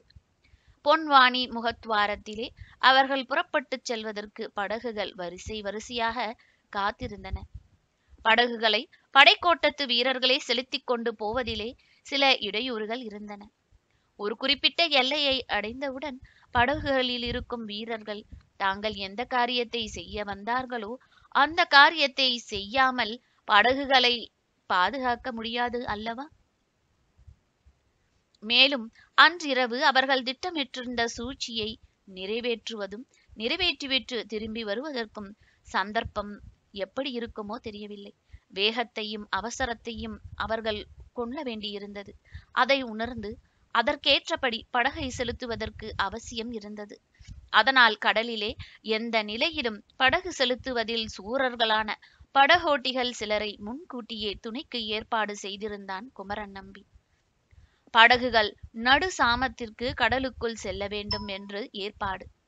அதற்கு முன் குமரன் நம்பியும் படைக்கோட்டத்து வீரர்களும் படகுத்துறையில் கூடிவிட்டார்கள். அந்த இருளில் தீபங்கள் ஒளியிலே மரக்கலங்கள் அடர்ந்து அமைதி நிறைந்த பொன்வானி கரையிலே மனிதர்கள் கூடி நிற்பது ஏதோ அசாதாரண காரியத்தை நிகழ்த்துவதற்காக என்று அறிவிப்பது போல இருந்தது. ஒவ்வொரு படைக்கோட்டத்து வீரனின் முகத்திலும் கண்ணிலும் செய்ய போகிற காரியத்தை பற்றிய கவலையும் கடமையுணர்வும் ஒளிர்ந்தன. குமரன் நம்பி அவர்களிடம் தான் செய்திருக்கும் ஏற்பாட்டை விளக்கினான். வீரர்களே, உங்களிடம் நம்முடைய சேர நாட்டு வில் இலைச்சினை பொறித்த கொடிகள் சில தரப்பட்டுள்ளன. அந்த கொடி சீலைகளை இடுப்பு பட்டைகளிலும் மார்க்கச்சைகளிலும் 4ஆக மடித்து மறைத்து வைத்துக் கொள்ளுங்கள். பொன்வானி முகத்வாரத்திலிருந்து கடலில் புறப்படும் பொழுது படகுகள் ஒரு குறிப்பிட்ட வியூகத்தில் தனித்தனியே விலகி செலுத்தப்பட வேண்டும். எல்லா படகுகளும் சேர்ந்தாற்போல அணிவகுத்து செல்வதால் அகப்பட்டு கொள்ள நேர்ந்தாலும் நேர்ந்துவிடும். பொன்வானி முகத்வாரத்தை கடந்து பெரும் கடலுக்குள் நம் படகுகள் புகுவதற்கு முன் படகுகளில் உள்ளோர் தங்கள் தீபங்களை அணைத்துவிட வேண்டும். மறுபடி அவை நமக்கு தேவையானால் கொள்ளை மரக்கலங்கள் முற்றுகையிடப்பட்டுள்ள கடற்பகுதியை அடுத்து இருக்கும் சிறு தீவை அடைந்ததும் அவற்றை எரியும்படி ஏற்றிக் கொள்ளலாம். அங்கும் கூட அவற்றை ஏற்றி எரிய செய்வது அபாயத்தையே தரலாம். கொள்ளை மரக்கலங்களின் தளங்களிலே காவலுக்கு நிற்கின்ற கடம்பர்கள் யாராவது தீவிலே தீப்பந்தங்கள் எரிவதால் கவரப்பட்டு நம்மை கண்டுபிடிக்க ஏதுவாகி விடக்கூடாது. அப்படியானால் நாம் போகிற காரியம் எதுவோ அது கெட்டு போய்விடும். இனி நாம் செய்ய வேண்டிய காரியம் என்ன என்பதை கவனிக்கலாம். தீவை அடைந்ததும் படகுகளை துணை கொண்டு தனியே கொள்ளை மரக்கலங்களை நெருங்க வேண்டும். நம்மிடையே இருக்கும் சேர நாட்டு கொடிகளை வந்திருக்கும் கொள்ளையர் மரக்கலங்களில் பாதி எண்ணிக்கையுள்ளவற்றில் பாய் மரக்கப்பங்களிலே ஏறி அங்கிருக்கும் கொள்ளைக்காரர்களின் கொடியை அகற்றிவிட்டு அதற்கு பதிலாக கட்டிவிட வேண்டும். அப்படி கொடிகளை மாற்றி கட்டும்பொழுது கொள்ளையர்களின் எல்லா மரக்கலங்களும் அங்கே நின்று கொண்டிருக்கும். எல்லாவற்றிலும் கட்டிவிடாதீர்கள். அவ்வாறு கட்டினால் ஒருவேளை நமது நோக்கம் பாழாகிவிடும். கவனமாக அரைவாசி மரக்கலங்களில் கொடிமரங்களில் நம் கொடிகளை ஏற்றி மாற்றிவிட்டு மீதி அரைவாசி மரக்கலங்களில் கடம்பர்களின் கொடிகளையே பறக்கும்படி விட்டுவிட வேண்டும். இந்த இடத்திலே குமரன் நம்பியின் பேச்சிலே குறுக்கிட்டு வீரன் ஒருவன் கேள்வி கேட்டான். அவ்வாறு சில கொடிகளை மட்டும் மாற்றிவிட்டு சில கொடிகளை அப்படியே விடுவதனால் நம்முடைய எந்த நோக்கம் நிறைவேறும்? கடம்பர்களே தங்களுக்குள் ஒருவர் மேல் ஒருவர் சந்தேகப்பட்டு அடித்து கொண்டு சாவார்கள். சூழ்ச்சிகளில் இதுவும் மித்திரபேதமாகும். இந்த மித்திரபேதம் நமது திட்டப்படி இருக்கிறது. மித்திரபேதமாக அவர்கள் மாறாமல் தங்களை ஒருவருக்கு ஒருவர் புரிந்து கொண்டு கொடிகளை மாற்றி கட்டிய சூழ்ச்சியை தெரிந்து கொண்டால் என்ன ஆகும்? பெரும்பாலும் இந்த மித்திரபேதம் பலிக்கும் என்று நான் நம்பிக்கொண்டிருக்கிறேன். அப்படி நம்பித்தான் இந்த செயலை நாம் செய்ய தொடங்க வேண்டும். விடிந்ததும் அருகருகே நிற்கும் கப்பல்களில் மாற்றார் கொடிகளை பார்த்தால் அந்த கப்பல்களை தாக்கத் தோன்றுவது இயல்புதானே என்றான் குமரன் நம்பி. படைக்கோட்டத்து வீரர்கள் அதற்கு மேலும் தங்கள் தலைவனை கேள்வி கேட்டு விவாதிக்க விரும்பவில்லை. எல்லோரும் புறப்பட்டனர். இருளிலே படகுகள் விரைந்தன. படகுகள் நதி முகத்வாரத்தை கடந்து பெருங்கடலில் நுழைந்ததும் முதல் வேலையாக எல்லோரும் தீப்பந்தங்களை அணைத்து விட்டார்கள். கொள்ளை மரக்கலங்கள் முற்றுகையிட்டிருந்த நடுக்கடல் தீவை நோக்கி கொடுங்கோலூர் படைக்கோட்டத்து வீரர்களின் படகுகள் விரைந்து செல்ல தொடங்கின. குமரன் நம்பியின் படகு தலைமை தாங்கி செல்வது போல முன்னால் சென்றது. ஆனால் கடலில் மேலே செல்ல செல்ல குமரன் நம்பியின் மனதிலே குழப்பம் அதிகமாகியது. தான் வழி தவறிவிட்டோமா, அல்லது இருளிலே கடம்பர்களது மரக்கலங்கள் நிற்பது தெரியவில்லையா என்பது புரியாமல் திகைத்தான் அவன். நடுக்கடல் தீவை நெருங்க நெருக அவன் சந்தேகம் அதிகமாகியது. பார்வை எட்டுகிற தொலைவு வந்ததும் அவன் சந்தேகம் தீர்ந்து விட்டது. கடம்பர்களின் மரக்கலங்களில் ஒன்று கூட முதல் நாள் நின்றது போல அந்த தீவை ஒட்டி நிற்கவில்லை. தீவு சூன்யமாயிருந்தது. கரையிலும் மனித சஞ்சாரமே இல்லை. இப்பொழுது குமரன் நம்பியின் நிலை இரண்டுங்கெட்டான் தன்மையில் ஆகிவிட்டது. கடம்பர்கள் தங்கள் மரக்கல முற்றுகையை இரவோடு இரவாக இடம் மாற்றி விட்டார்கள் என்று முடிவு செய்வதா, அல்லது மரக்கலங்களை தீவின் மறுபக்க மறைவிலே நிறுத்திவிட்டு கலங்களில் இருந்தவர்கள் மட்டும் தீவில் இறங்கி எதிரிகளை திடுமென்று தாக்க மறைந்திருக்கிறார்களா? ஒன்றுமே புரியவில்லையே என்று மருண்டான் குமரன் நம்பி. தீவை நெருங்கி கரையை அணுகவும் அவனுக்கு தயக்கமாக இருந்தது. மரக்கலங்களும் கொள்ளைக்காரர்களும் எங்கே மாயமாக மறைந்து போனார்கள் என்று மர்மமாயிருந்தது அவனுக்கு. ஒன்றும் செய்ய தோன்றாமல் எல்லா படகுகளையும் நடுக்கடலிலேயே நிற்க செய்வதற்குரிய ஏற்பாடுகளை மேற்கொண்டான் அவன். என்ன ஆயிற்று? நேற்று இரவும் அதற்கு முந்திய தினமும் மலை மலையாக இந்த இடத்திலே நின்ற கொள்ளையர் மரக்கலங்கள் திடீரென்று காணவில்லையே என்று திகைப்போடு தங்கள் படைத்தலைவனை நோக்கினார்கள் உடனிருந்த கடம்பர்கள். முரட்டு இனத்தவராயினும் கடற்கொள்ளைக்காரர்களுக்கே உரிய சூழ்ச்சிகள் யாவும் நிறைந்தவர்கள். மறைவது போல மறைந்து தோன்றி கொடுமைகளை செய்யவும் செய்வார்கள். படகுகளோடு பின்வாங்குவதே நல்லது என்று குமரனுக்கு தோன்றியது. எல்லா படகுகளையும் பின்வாங்கும்படி ஆணையிடம் எண்ணத்தோடு அவன் ஏதோ கட்டளையிட வாய் திறந்தபொழுது உடனிருந்த வீரன் ஒருவன் அதோ அதோ என்று வேறொரு திசையை சுட்டி காட்டினான். எல்லார் கண்களும் ஆவலோடு அத்திசையில் திரும்பின.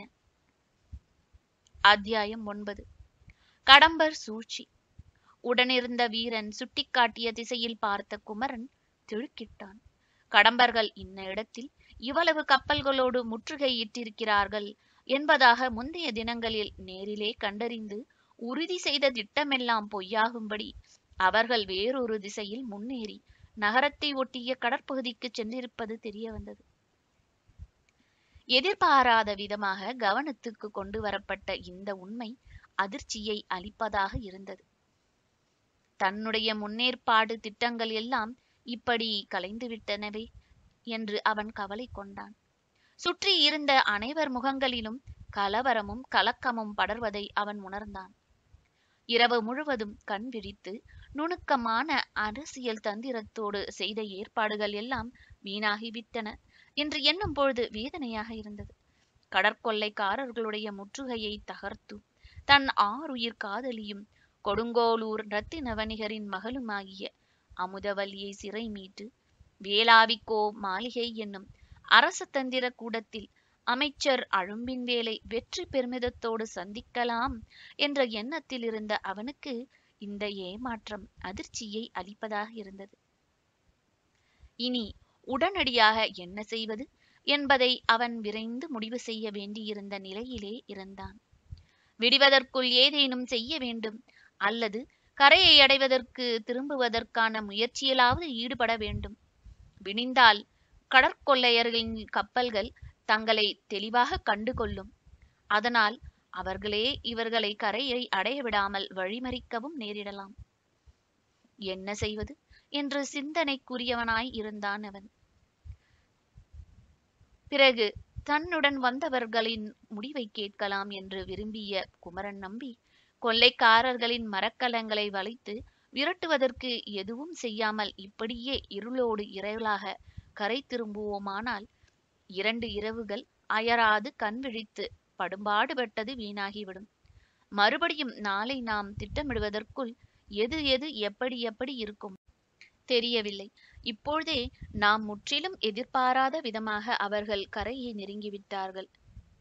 ஆகவே வந்தது வந்துவிட்டோம், முடிந்ததை முயற்சி செய்து பார்க்கலாமா? உங்கள் கருத்து என்ன என்று அவர்களை நன்கு உணர்வதற்காக வினவினான் குமரன் நம்பி. படைத்தலைவர் எப்படி கட்டளையிடுகிறாரோ அப்படி செய்ய சித்தமாக இருக்கிறோம் என்றார்கள் அவர்கள். உடனே எல்லோருமாக சேர்ந்து விரைந்து ஒரு முடிவிற்கு வந்தனர். கடம்பர்கள் அப்பொழுது கடலில் தங்கள் மரக்கலங்களை நிறுத்தியிருந்த இடம் கரையிலே பொன்வானி முகத்வாரத்திற்கு அருகில் இருந்ததாலும் விடுவதற்குள் இருளோடு இருளாக அந்த இடத்திற்கே சென்று அவர்களையும் அவர்களுடைய கலங்களையும் வளைத்து விடுவது என்ற முடிவுக்கு வந்தனர். ஏற்கனவே திட்டமிட்டிருந்த சூழ்ச்சியை நிறைவேற்றி முடிப்பது என்ற உறுதி பிறந்த பின்பு படகுகளை கரையை நோக்கி விரட்டினர். மகோதை கரையிலே கொள்ளையர் மரக்கலங்கள் நின்ற திசையை நோக்கி படகுகள் விரைந்தபொழுது ஏற்கனவே திட்டமிட்டிருந்த மித்திரபேத சூழ்ச்சியே அவர்கள் மனதில் நிறைந்திருந்தது. ஆனால் காரிய அவசரத்திலே திடீரென்று எதிரிகளின் கலங்கள் இடம் மாறி இருந்ததை கண்டதிலும் பரபரப்பு அடைந்திருந்த அவர்கள் சிலவற்றை நிதானமாக சிந்திக்க தவறியிருந்தார்கள். தீப்பந்தங்களை எல்லாம் அழைத்திருந்ததனாலும் கொள்ளையர் மரக்கலங்கள் நின்றிருந்த பகுதி சற்றே தொலைவில் இருந்ததனாலும் அருகில் நெருங்கிய பிறகுதான் சில உண்மைகள் அவர்களுக்கு புரியலாயிற்று. கடம்பர்களின் தலைவனான ஆந்தைக்கண்ணன் எவ்வளவு முன்னெச்சரிக்கையோடு இருந்தான் என்பது அவர்களுக்கு நெருங்க நெருங்கத்தான் தெரிந்தது. கொள்ளை மரக்கலங்களில் உள்ளவர்கள் யாவரும் விழிப்போடு இருந்தனர். கலங்கள் எல்லாவற்றிலும் வட்ட வடிவிலே சக்கர வியூகமாக ஒரு கோட்டையைப் போல அவர்கள் நிறுத்தியிருந்தார்கள். நடுக்கரையில் இருந்தவரை எப்படி வேணாலும் இருந்திருக்கலாம். ஆனால் கரையை நெருங்கிய பின்பு பாதுகாப்பு அவசியம் என்று எண்ணியது போல ஏற்பாடுகளை செய்திருந்தான் ஆந்தைக்கண்ணன். அதனால் இவர்கள் நிலைமை வெறும் கேள்விக்குள்ளாகியது. கடலில் ஓர் எல்லை வரை எதிரிகளின் முற்றுகை பகுதியை நெருங்கிய பின்பே இவற்றையெல்லாம் குமரன் நம்பியும் உடன் இருந்த நண்பர்களும் அனுமானித்து தெரிந்து கொள்ள முடிந்தது. ஆனால் மறுபடி வந்த வழியே திரும்புவதற்கு முடியாது. வந்தது வரட்டும் என்று அவர்கள் துணிய வேண்டியிருந்தது. கடம்பர்களின் மரக்கலங்களாகிய கடற்கோட்டையை நெருங்க நெருங்க விளைவுகள் வேறு விதமாக மாறத் தொடங்கின. ஒரு குறிப்பிட்ட தொலைவிலேயே இவர்கள் வந்து கொண்டிருப்பதை கப்பலில் இருந்தவர்கள் பார்த்து விட்டார்கள். அதன் விளைவாக கொள்ளைக்காரர்கள் படகுகளில் காத்திருந்து வளைக்கத் தொடங்கினார்கள். திடீரென்று முற்றிலும் எதிர்பாராத விதமாக சூழ்நிலை மாறுதல் அடைந்தது.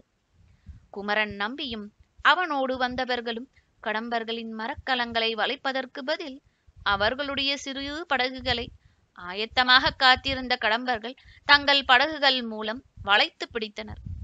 குமரன் நம்பியும் நண்பர்களும் எப்படி தப்புவது என்று யோசிப்பதற்கு கூட வாய்ப்பில்லாத நெருக்கத்திலே திடீரென்று கடம்பர்களிடம் சிக்கினார்கள்.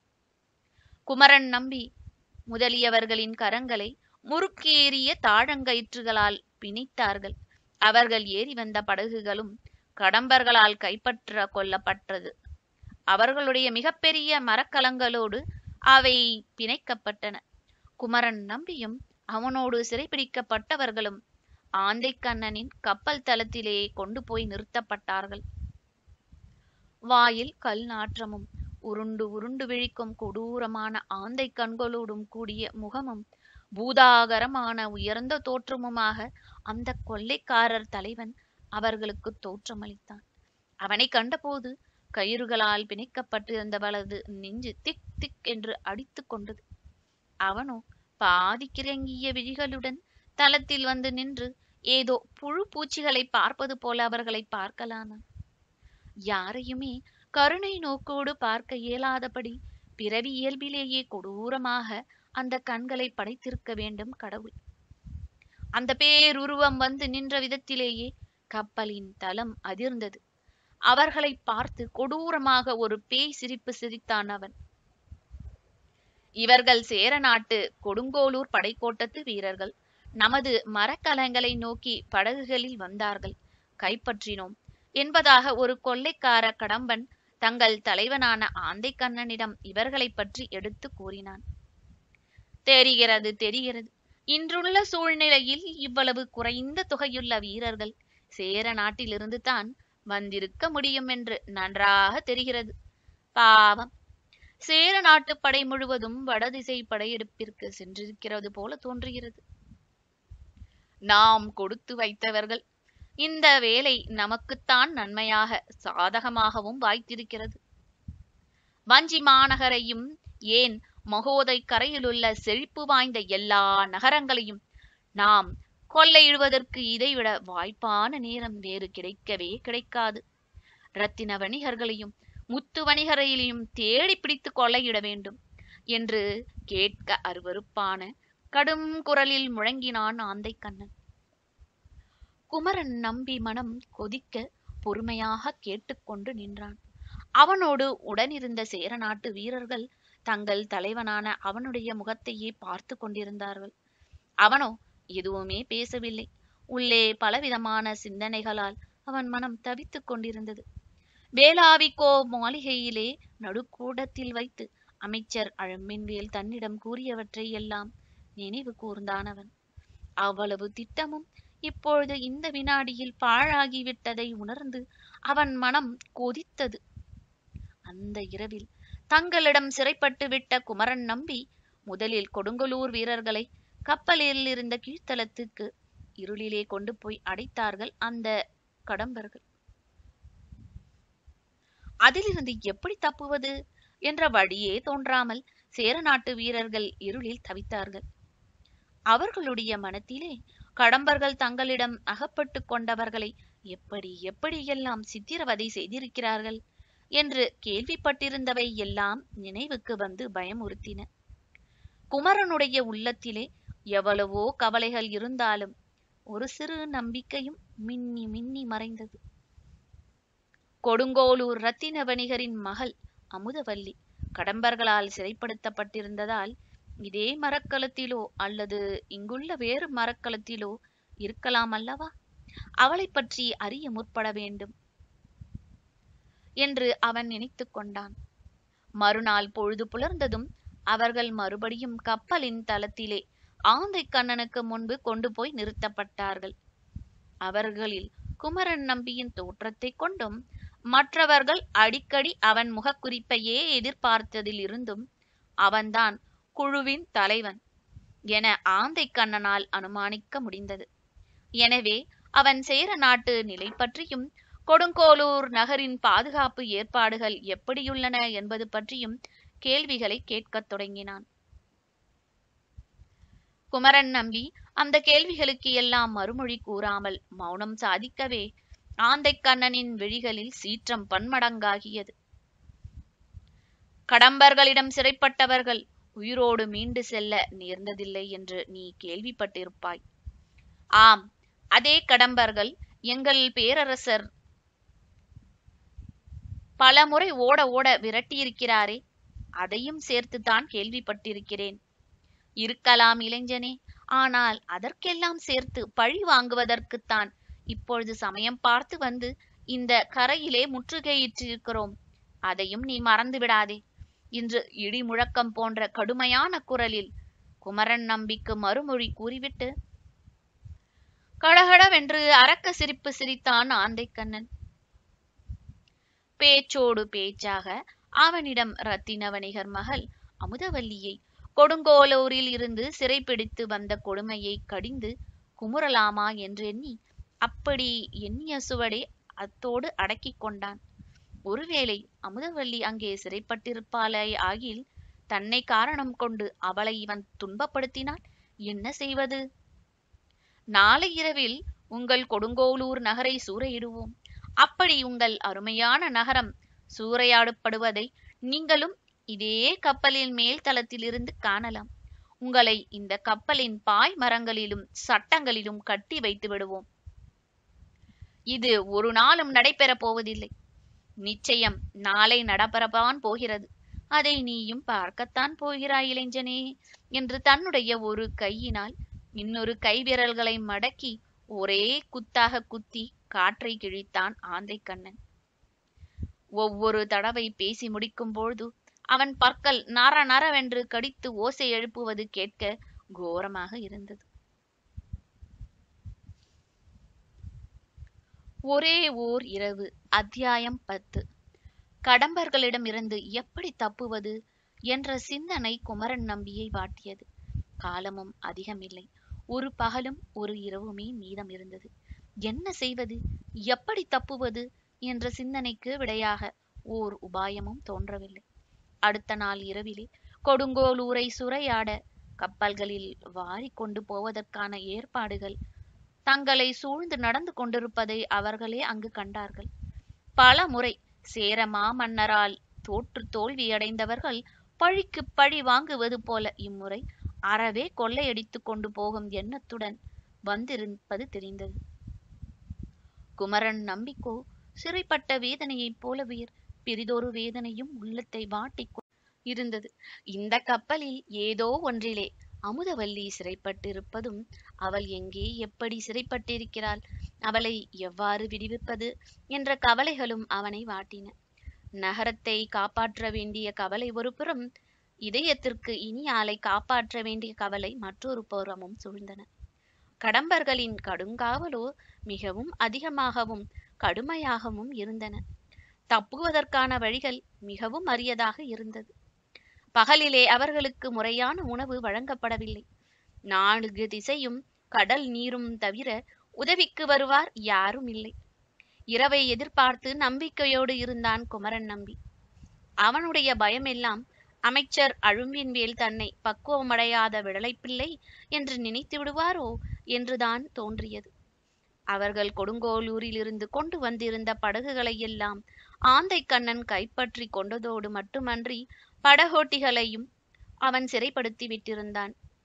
வீரர்களை ஒரு மரக்கலத்திலும் படகோட்டிகளை வேறொரு மரக்கலத்திலும் பிரித்து சிறை வைத்திருந்தான்.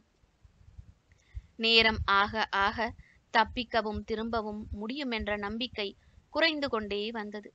யாராவது இருவர் தப்பிச் சென்று கடற்படையினரை எச்சரிக்க முடியுமானால் எப்படியாவது கடம்பர்களை நாம் எதிர்கொள்ளலாம் என்ற நம்பிக்கை ஒரு சிறிதளவு இருந்தது குமரன் நம்பிக்கை. முன்னிரவு வந்தது. மறுபடியும் ஆந்தைக்கண்ணன் கோரமான ஏளன சிரிப்புடன் அவர்களின் முன்னே வந்தான். உங்களில் சிலர் உயிர் பிழைக்கலாம், ஆனால் அதற்கும் நிபந்தனை உண்டு.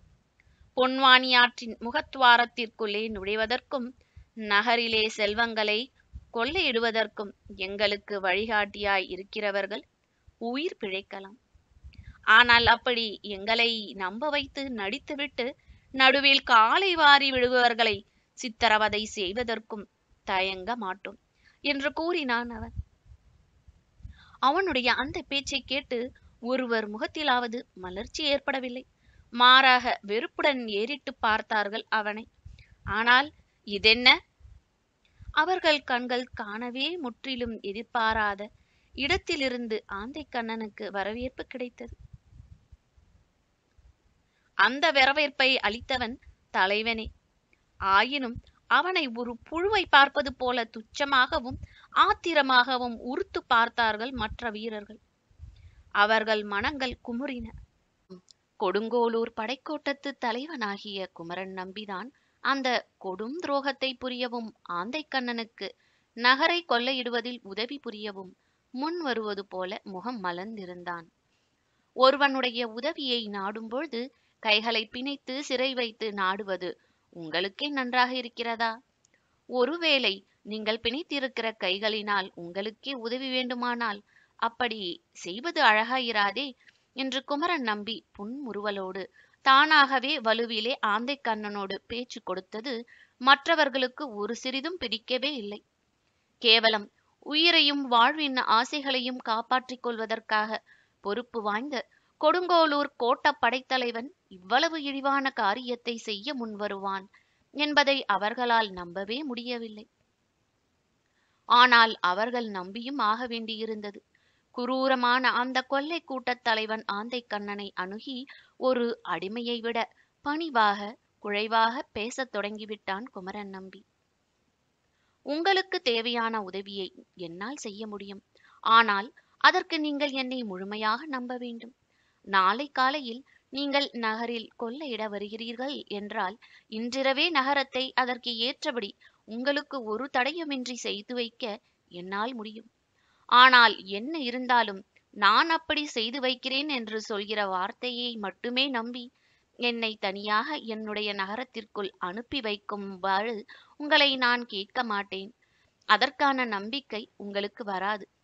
எனவே என்னோடு தங்களுக்கு துரோகம் செய்ய விடாமல் எனது வாக்குறுதியை காக்கிறேனா இல்லையா என்று கண்காணிக்க என்னை விட வலியவர்களான கடம்பர்களை சிலரையும் உடனே அனுப்பி வைத்தால் நான் மறுக்கவே மாட்டேன். அவர்களையும் உடனழைத்துச் சென்று நகரத்தில் எல்லா பாதுகாப்பு ஏற்பாடுகளையும் நீக்கி உங்கள் வருகைக்கு வாய்ப்பை செய்து வைக்கிறேன். அப்படி நான் செய்ய தவறினால் என்னோடு உடன் வருகிற உங்கள் ஆட்களிடம் என்னை கொன்று போடுமாறு ஆணையிட்டு அனுப்புங்களேன் என்று குமரன் நம்பியே ஆந்தை கண்ணனிடம் உருகிய பொழுது உடனிருந்த சேர நாட்டு வீரர்களுக்கு அந்த பச்சை துரோகத்தை கண் முன்னே கண்டு இரத்தம் கொதித்தது. சீ, இவனும் ஒரு ஆண்மகனா என்று குமரன் நம்பியை இழிவாக எண்ணினர் அவர்கள். அதே சமயத்தில் ஆந்தை கண்ணனும் குமரன் நம்பியை நம்பி விட்டதாக தெரியவில்லை. துரோகம் செய்ய முன் வருகிறவர்களை அவர்கள் நண்பர்கள் கூட நம்பக்கூடாது, விரோதிகளும் நம்பக்கூடாது என்பார்கள். அதனால்தான் உன்னை என்னால் நம்ப முடியவில்லை என்று கூறி அவன் முகத்தையே கூர்ந்து கவனிக்கலானான் ஆந்தை கண்ணன். அவனுடைய உருடும் விழிகள் குமரனை துளைத்தன. என்னை முற்றிலும் நம்ப வேண்டாம், உங்கள் ஆட்களையும் அனுப்புங்களேன் என்றான் குமரன். இதில் நயவஞ்சகம் எதுவும் இல்லையே என்று மறுமடியும் மிரட்டினான் ஆந்தை கண்ணன்.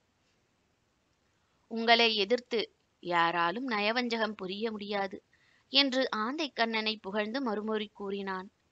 ஆந்தை கண்ணனின் முகத்தில் நம்பிக்கை ஒளி படரலாயிற்று. அத்தியாயம் 11. அமைச்சரின் சிந்தனைகள். இரவோடு இரவாக கடலுக்குள் சென்ற குமரன் நம்பியுடன் உடன் துணைக்கு சென்றவர்களும் திரும்பவில்லை என்பதோடு கொள்ளைக்காரர்களின் மரக்கலங்கள் கொடுங்கோளூர் கோட்டத்தை நெருங்கிவிட்டது என்பதும் அமைச்சர் அழும்பின்வேலின் கவனத்திற்கு கொண்டு வரப்பட்டன. உடனே அவர் அதிகம் பரபரப்பு அடைந்து விடவில்லை என்றாலும் வேளாவிக்கோ மாளிகையில் ஒரு மந்திராலோசனை நிகழ்த்தினார்.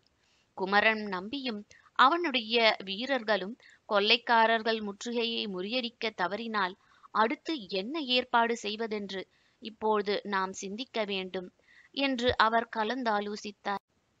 பலரும் பல கருத்துக்களை தெரிவித்தனர். குமரனிடம் இத்தனை இளம் வயதினனிடம் இந்த காரியத்தை ஒப்படைத்தது தவறு என்றனர். பல சமாதானங்களும் எதிர்ப்புகளும் பேசப்பட்டன, கலந்து ஆலோசிக்கப்பட்டன. இதில் அழும்பின்வேல் கூறியது பலருக்கு பிடிக்கவில்லை, சிலருக்கு புரியவும் இல்லை. ஆனால் வேளாவிக்கோ மாளிகை எல்லையிலே இருந்து கொண்டு அழும்பின்வேலை எதிர்த்து பேசவும் அவர்கள் அஞ்சினார்கள். அழும்பின்வேலோ முற்றுகையை நீக்குவதற்கு குமரன் நம்பியை விட வேறு தகுதியான ஆளே இல்லை என்று வாதித்தார்.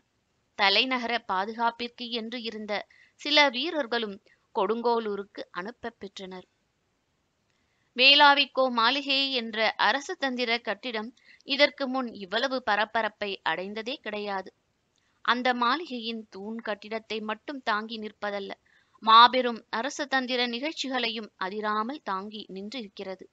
சேர நாட்டின் பெரிய பெரிய அரசியல் முடிவுகள் எல்லாம் அந்த அரச தந்திர மாளிகையில்தான் தீர்மானிக்கப்பட்டிருக்கின்றன.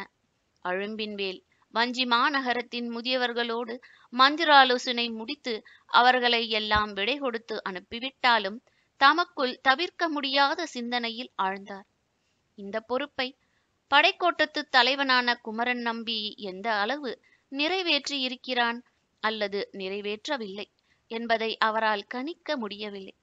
சொந்தமாகவே பரபரப்பு காண்பிக்க ஏற்ற காரணம் தெளிவாக கூறப்பட்டிருப்பினும் அவன் அந்த சொந்த காரணத்தினால் உந்தப்பட்டு செயல்படுவானா என்று அவருக்கு சந்தேகம் இருந்தது. குமரன் முதலிலே ஒருமுறை நிலைமை அறிவதற்காக கடலுக்குள் சென்று வந்தது தவிர மீண்டும் சில வீரர்களோடு கடம்பர் மரக்கலங்களில் உள்ள கடற்பகுதிக்கு போயிருக்கிறான். போன இடத்தில் அவனுக்கும் அவனுடைய சென்றவர்களுக்கும் என்ன நேர்ந்தது தெரியவில்லை. ஆனால் ஒரு மாறுதல் மட்டும் மகோதை கரை மக்கள் யாவரும் வெளிப்படையாக காணும்படி நேர்ந்திருக்கிறது. முன்பு கடலில் வெகு தொலைவிலே ஒரு தீவினருகே நின்றிருந்த கடம்பர் மரக்கலங்கள் இப்பொழுது கொடுங்கோளூருக்கும் முசிறிக்கும் மிக மிக அருகே நெருங்கியிருந்தன. இந்த செய்தியை தம்முடைய அந்தரங்க ஊழியர்களான வலியனும் பூழியனும் அனுப்பியிருந்ததனால் ஒரு வார்த்தையும் மிகையாகவோ குறைவாகவோ இருக்கும் என்று தோன்றவில்லை. குமரன் பிடிபட்டிருப்பானா என்ற சந்தேகமும் அவர் மனதிலே தோன்றியது. தலைநகரத்தில் பேரரசரும் படைத்தலைவரும் பிறரும் உள்ள நேரமாயிருந்தால் அமைச்சர் அழும்பின் வேல் மிக மிக இன்றியமையாததாகிய இந்த பாதுகாப்பு ஏற்பாட்டிற்கு குமரன் நம்பியை போன்ற ஒரு இளைஞனை நம்பி அனுப்பியிருக்க மாட்டார். ஆனால் யாரும் தலைநகரில் இல்லாத நிலையில் என்ன செய்வது? இருப்பவர்களை கொண்டு எல்லாவற்றையும் நிறைவேற்றிக் கொள்ள வேண்டியது நிலையிலே அவரும் இருந்தார். கொள்ளை மரக்கலங்களை வளைத்து பிடித்து தாக்க வேண்டும் என்பதையும் துரத்த வேண்டும் என்பதையும் விட அந்த மரக்கலங்களில் ஏதாவது ஒன்றிலே இரத்தின வணிகரின் மகள் அமுதவல்லி சிறைப்பட்டிருப்பதாக கருதி அவளை முதலில் மீட்பதே தன் கடமை என்ற எண்ணத்தில் செயல்பட்டு அதற்காரணமாகவே குமரன் அகப்பட்டு கொண்டிருப்பானோ என்று அவருடைய அறிவு கூறியது. ஆனாலும் அவர் அயர்ந்து விடவில்லை. நம்பிக்கையோடு வேளாவிக்கோ மாளிகையில் இருந்த வேறொரு வீரன் மூலம் கொடுங்கோளூருக்கு கட்டளைகளை அனுப்பினார். குமரனும் அவனோடு சென்றவர்களும் திரும்பவில்லை என்பதற்காக கலங்க வேண்டாம். எந்த சமயத்தில் மகோதை கரையிலே எந்த பகுதியிலிருந்தும் கடம்பர்களின் மரக்கலங்கள் நகரத்தை கொள்ளையிட நெருங்கினாலும் அந்த பகுதியின் கடற்பகுதியிலே எல்லா விதங்களிலும் எதிர்த்து தாக்கவும் தடுக்கவும் ஆயத்தமாக இருக்குமாறு செய்திகளை தெரிவிக்கார். கொள்ளைக்காரர்கள் மகோதை கரை நகரங்களில் ஊடுருவதற்கு பொன்வானி, ஐரை, பேரியாறு போன்ற ஆறுகளின் முகத்வாரங்களையே பயன்படுத்தக்கூடும். ஆதலால் அங்கள் காவலை அதிகப்படுத்தினார். கொடுங்கோளூருக்கு உடன் சென்ற பூழியனும் வலியனும் அங்கே படைக்கோட்டத்தில் இருப்பதால் சமயோஜிதமாக ஏதாவது செய்து அவர்கள் நகரத்தை காப்பாற்றுவார்கள் என்ற நம்பிக்கையும் இருந்தது. நல்ல வேளையாக எல்லா நிலையிலும் எல்லா சமயங்களும் குமரனுடன் இருக்க வேண்டும் என்று எண்ணி அவர்கள் மரக்கலங்களில் செல்லவில்லை என்று அவர் மகிழ்ந்து கொண்டார். அமைச்சர் இவ்வாறு சிந்தித்துக் கொண்டிருந்த வேளையிலே கடம்பர் மரக்கலங்களில் இருந்த குமரனும் அவனுடன் சென்றவர்களும் என்ன ஆனார்கள் என்பதை இனிமேல் நாம் கவனிப்போம். அத்தியாயம் 12. குமரன் திரும்புகின்றான். தங்கள் தலைவனாகிய குமரன் இப்படி ஆந்தை கண்ணனுக்கு விட்டு கொடுத்து திடீரென்று அவன் பக்கம் சேர்ந்ததை சேர வீரர்களால் நம்பவே முடியவில்லை. அதை யாரும் விரும்பவும் இல்லை. என்னை உங்கள் வீரர்களோடு பொன்வானி முகத்வாரத்திற்கு அனுப்புங்கள், வேண்டிய உதவிகளை நான் செய்கிறேன் என்று அவன் கூறியதை கேட்டு அவர்கள் கொதிப்படைந்தார்கள். இவன் இனத்து வீரர்களே இதற்காக இவனை வெறுப்பதால் இந்த துரோகத்தை உயிருக்கு பயந்து கொண்டு இவன் உண்மைதான் செய்கிறான் போலிருக்கிறது என்று ஆந்தை கண்ணனும் சிறிதளவு நம்பிக்கை கொண்டான். எந்த எதிரியை அவனுள்ள இனத்தவரே வெறுப்பதாக தெரிகிறதோ அந்த எதிரியை தனக்கு நண்பனாக்கிக் கொள்ள முடியும் என்று அவன் முழு மனதுடன் நம்பினான். ஆதலால் கடம்பர்களோடு குமரனை பொன்வானி முகத்வாரத்திற்கு அனுப்புவது என்று முடிவும் செய்து கொண்டான்.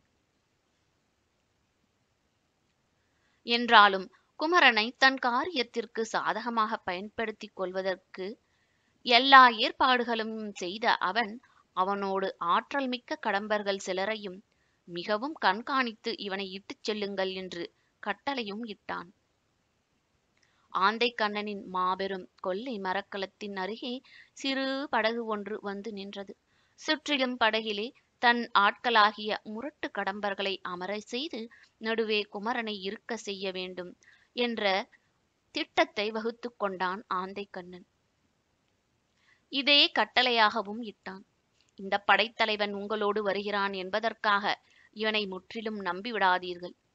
பொன்வாணி முகத்வாரத்தை நெருங்கியதும் இவனை உடன் வைத்துக்கொண்டு என்னென்ன நிலைகளை அறிந்து கொள்ள முடியுமோ அதை மட்டும் அறிந்து வாருங்கள்.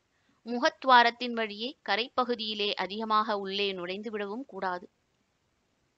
அப்படி செய்தால் ஒருவேளை நீங்களே இங்கே திரும்பி வராத நிலையிலே மாட்டிக்கொண்டாலும் மாட்டிக்கொள்வீர்கள் என ஆந்தைக்கண்ணன் தன் வீரர்களுக்கு கட்டையிட்ட போது, அந்த கட்டளையின் ஒவ்வொரு சொல்லையும் அவன் எப்படி பொருளாழம் கொண்டு மிகவும் ராஜதந்திரம் உள்ள தன் தொலைநோக்கால் தெரிந்து கூர்ந்து கட்டளையிடுகிறான் என்பதை கண்டு குமரன் வியந்து போனான்.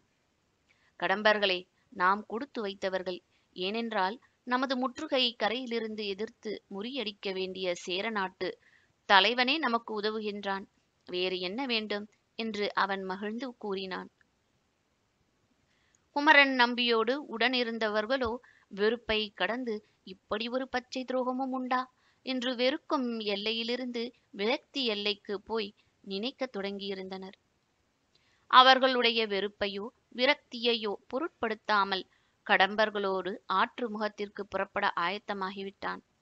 போகும்பொழுது தன்னுடன் வந்த சேர வீரர்களை நோக்கி, போர் காலத்திலே ஆபத்தான சூழ்நிலையிலும் குறிப்பறிதல் மிக மிக அவசியம் என்ற வாக்கியத்தையும் கூறிச் சென்றான். அவன் அப்படி கூறிச் சென்றதன் அர்த்தம் என்ன என்று குழம்பி போனார்கள் அந்த வீரர்கள்.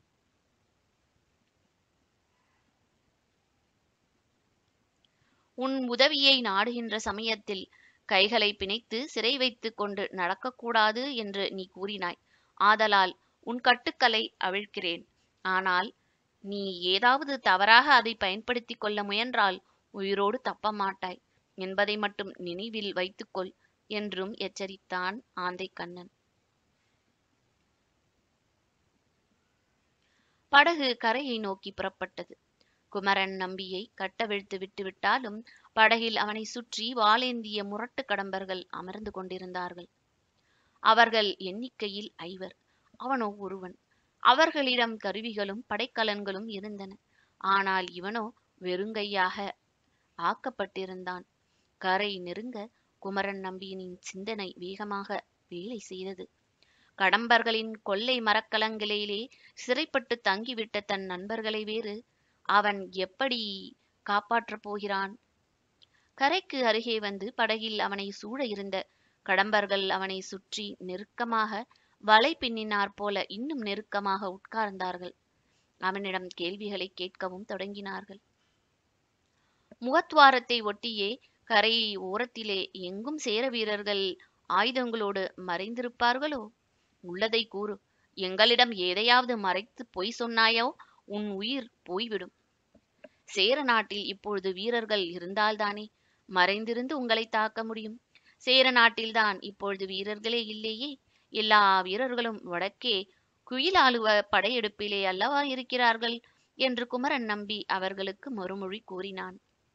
ஆற்று முகத்திலிருந்து நகரத்திற்கு போகும் நீர்வழியின் இருபுறமும் ஒரே மரம் செடி கொடிகளாக பசும் புதர்கள் அடர்ந்திருக்கும் அல்லவா? ஆமாம், அப்படித்தான் இருக்கும். அந்த புதர்களிலே ஆற்றுக்கால் வழியே படகில் நாம் சென்று திரும்ப இடையூறு எதுவும் கிடையாதே. ஏன் இப்படி அடிக்கடி ஐயப்படுகிறீர்கள்? ஆற்றின் இருபுறமும் பசுமை செழித்து அடர்ந்திருப்பது நல்ல வளத்தின் காரணமாக அன்றி வீரர்கள் மறைந்திருந்து தாக்குவதற்காக அன்று. அதற்காக சொல்ல வரவில்லை. சேர நாட்டில் மிக குறைந்த வீரர்கள்தான் இருப்பதாக நீயே கூறியதால் தந்திரமான வழியில் அன்றி வேறு எப்படி பகைவர்களை எதிர்த்து சமாளிக்க முடியும்? தந்திரமாக சமர்புரியும் வழிகளில் இதுவும் ஒன்று. இருபுறமும் நெருங்கிய மரக்கூட்டங்களிடையே உள்ள பொன்வாணியாற்று கால்வாய் வழியே போகிற பொழுது நம்மை வளைக்க முடியும் என்றுதான் இதை கேட்டேன். இதற்கு நீ சொல்லும் மறுமொழியிலிருந்து நாம் உள்ளே எவ்வளவு தூரம் போகலாம் அல்லது போகக்கூடாது என்பதை பற்றி நாங்கள் முடிவு செய்வோம் அல்லவா? என்னை நம்பி நான் எவ்வளவு தூரம் உங்களை அழைத்து செல்கிறேனோ அவ்வளவு தூரம் நீங்கள் பயமின்றி வரலாம் என்று மறுமொழி கூறினான் குமரன். இவ்வாறு கூறிக்கொண்டிருக்கும் பொழுது படகு பொன்மானி முகத்வாரத்திற்குள் நுழைந்திருந்தது. கடம்பர்கள் குமரனின் முகத்தையே வைத்த விழி வாங்காமல் நோக்கினர். அவன் உண்மையாகவே தங்களுக்கு எல்லாவற்றையும் காண்பிக்க அழைத்து கொண்டு போகிறானா, அல்லது ஏதாவது ஏமாற்று வேலை செய்கிறானா என்று அவர்கள் அவனை உற்று நோக்கிக் கொண்டிருந்தார்கள். பெரும் மரக்கலங்களை கரையிலிருந்து சிறிது தொலைவிலே ஆழமான கடற்பகுதியிலேயே நிறுத்தி வைத்துவிட்டு சிறு சிறு படகுகளில் பொன்மானி, ஆயிரை, பேரியாறு மூலம் சேர நாட்டு நகரங்களில் ஆங்காங்கே கொள்ளையிட நுழைந்தால் எங்களை எதிர்க்க போதுமான வீரர்கள் இருக்கிறார்களா, அல்லது எங்கள் நோக்கம் ஈடேறாமல் போய்விடுமா என்று குமரனிடமே மறுபடியும் கேட்டான் ஒரு கடம்பன்.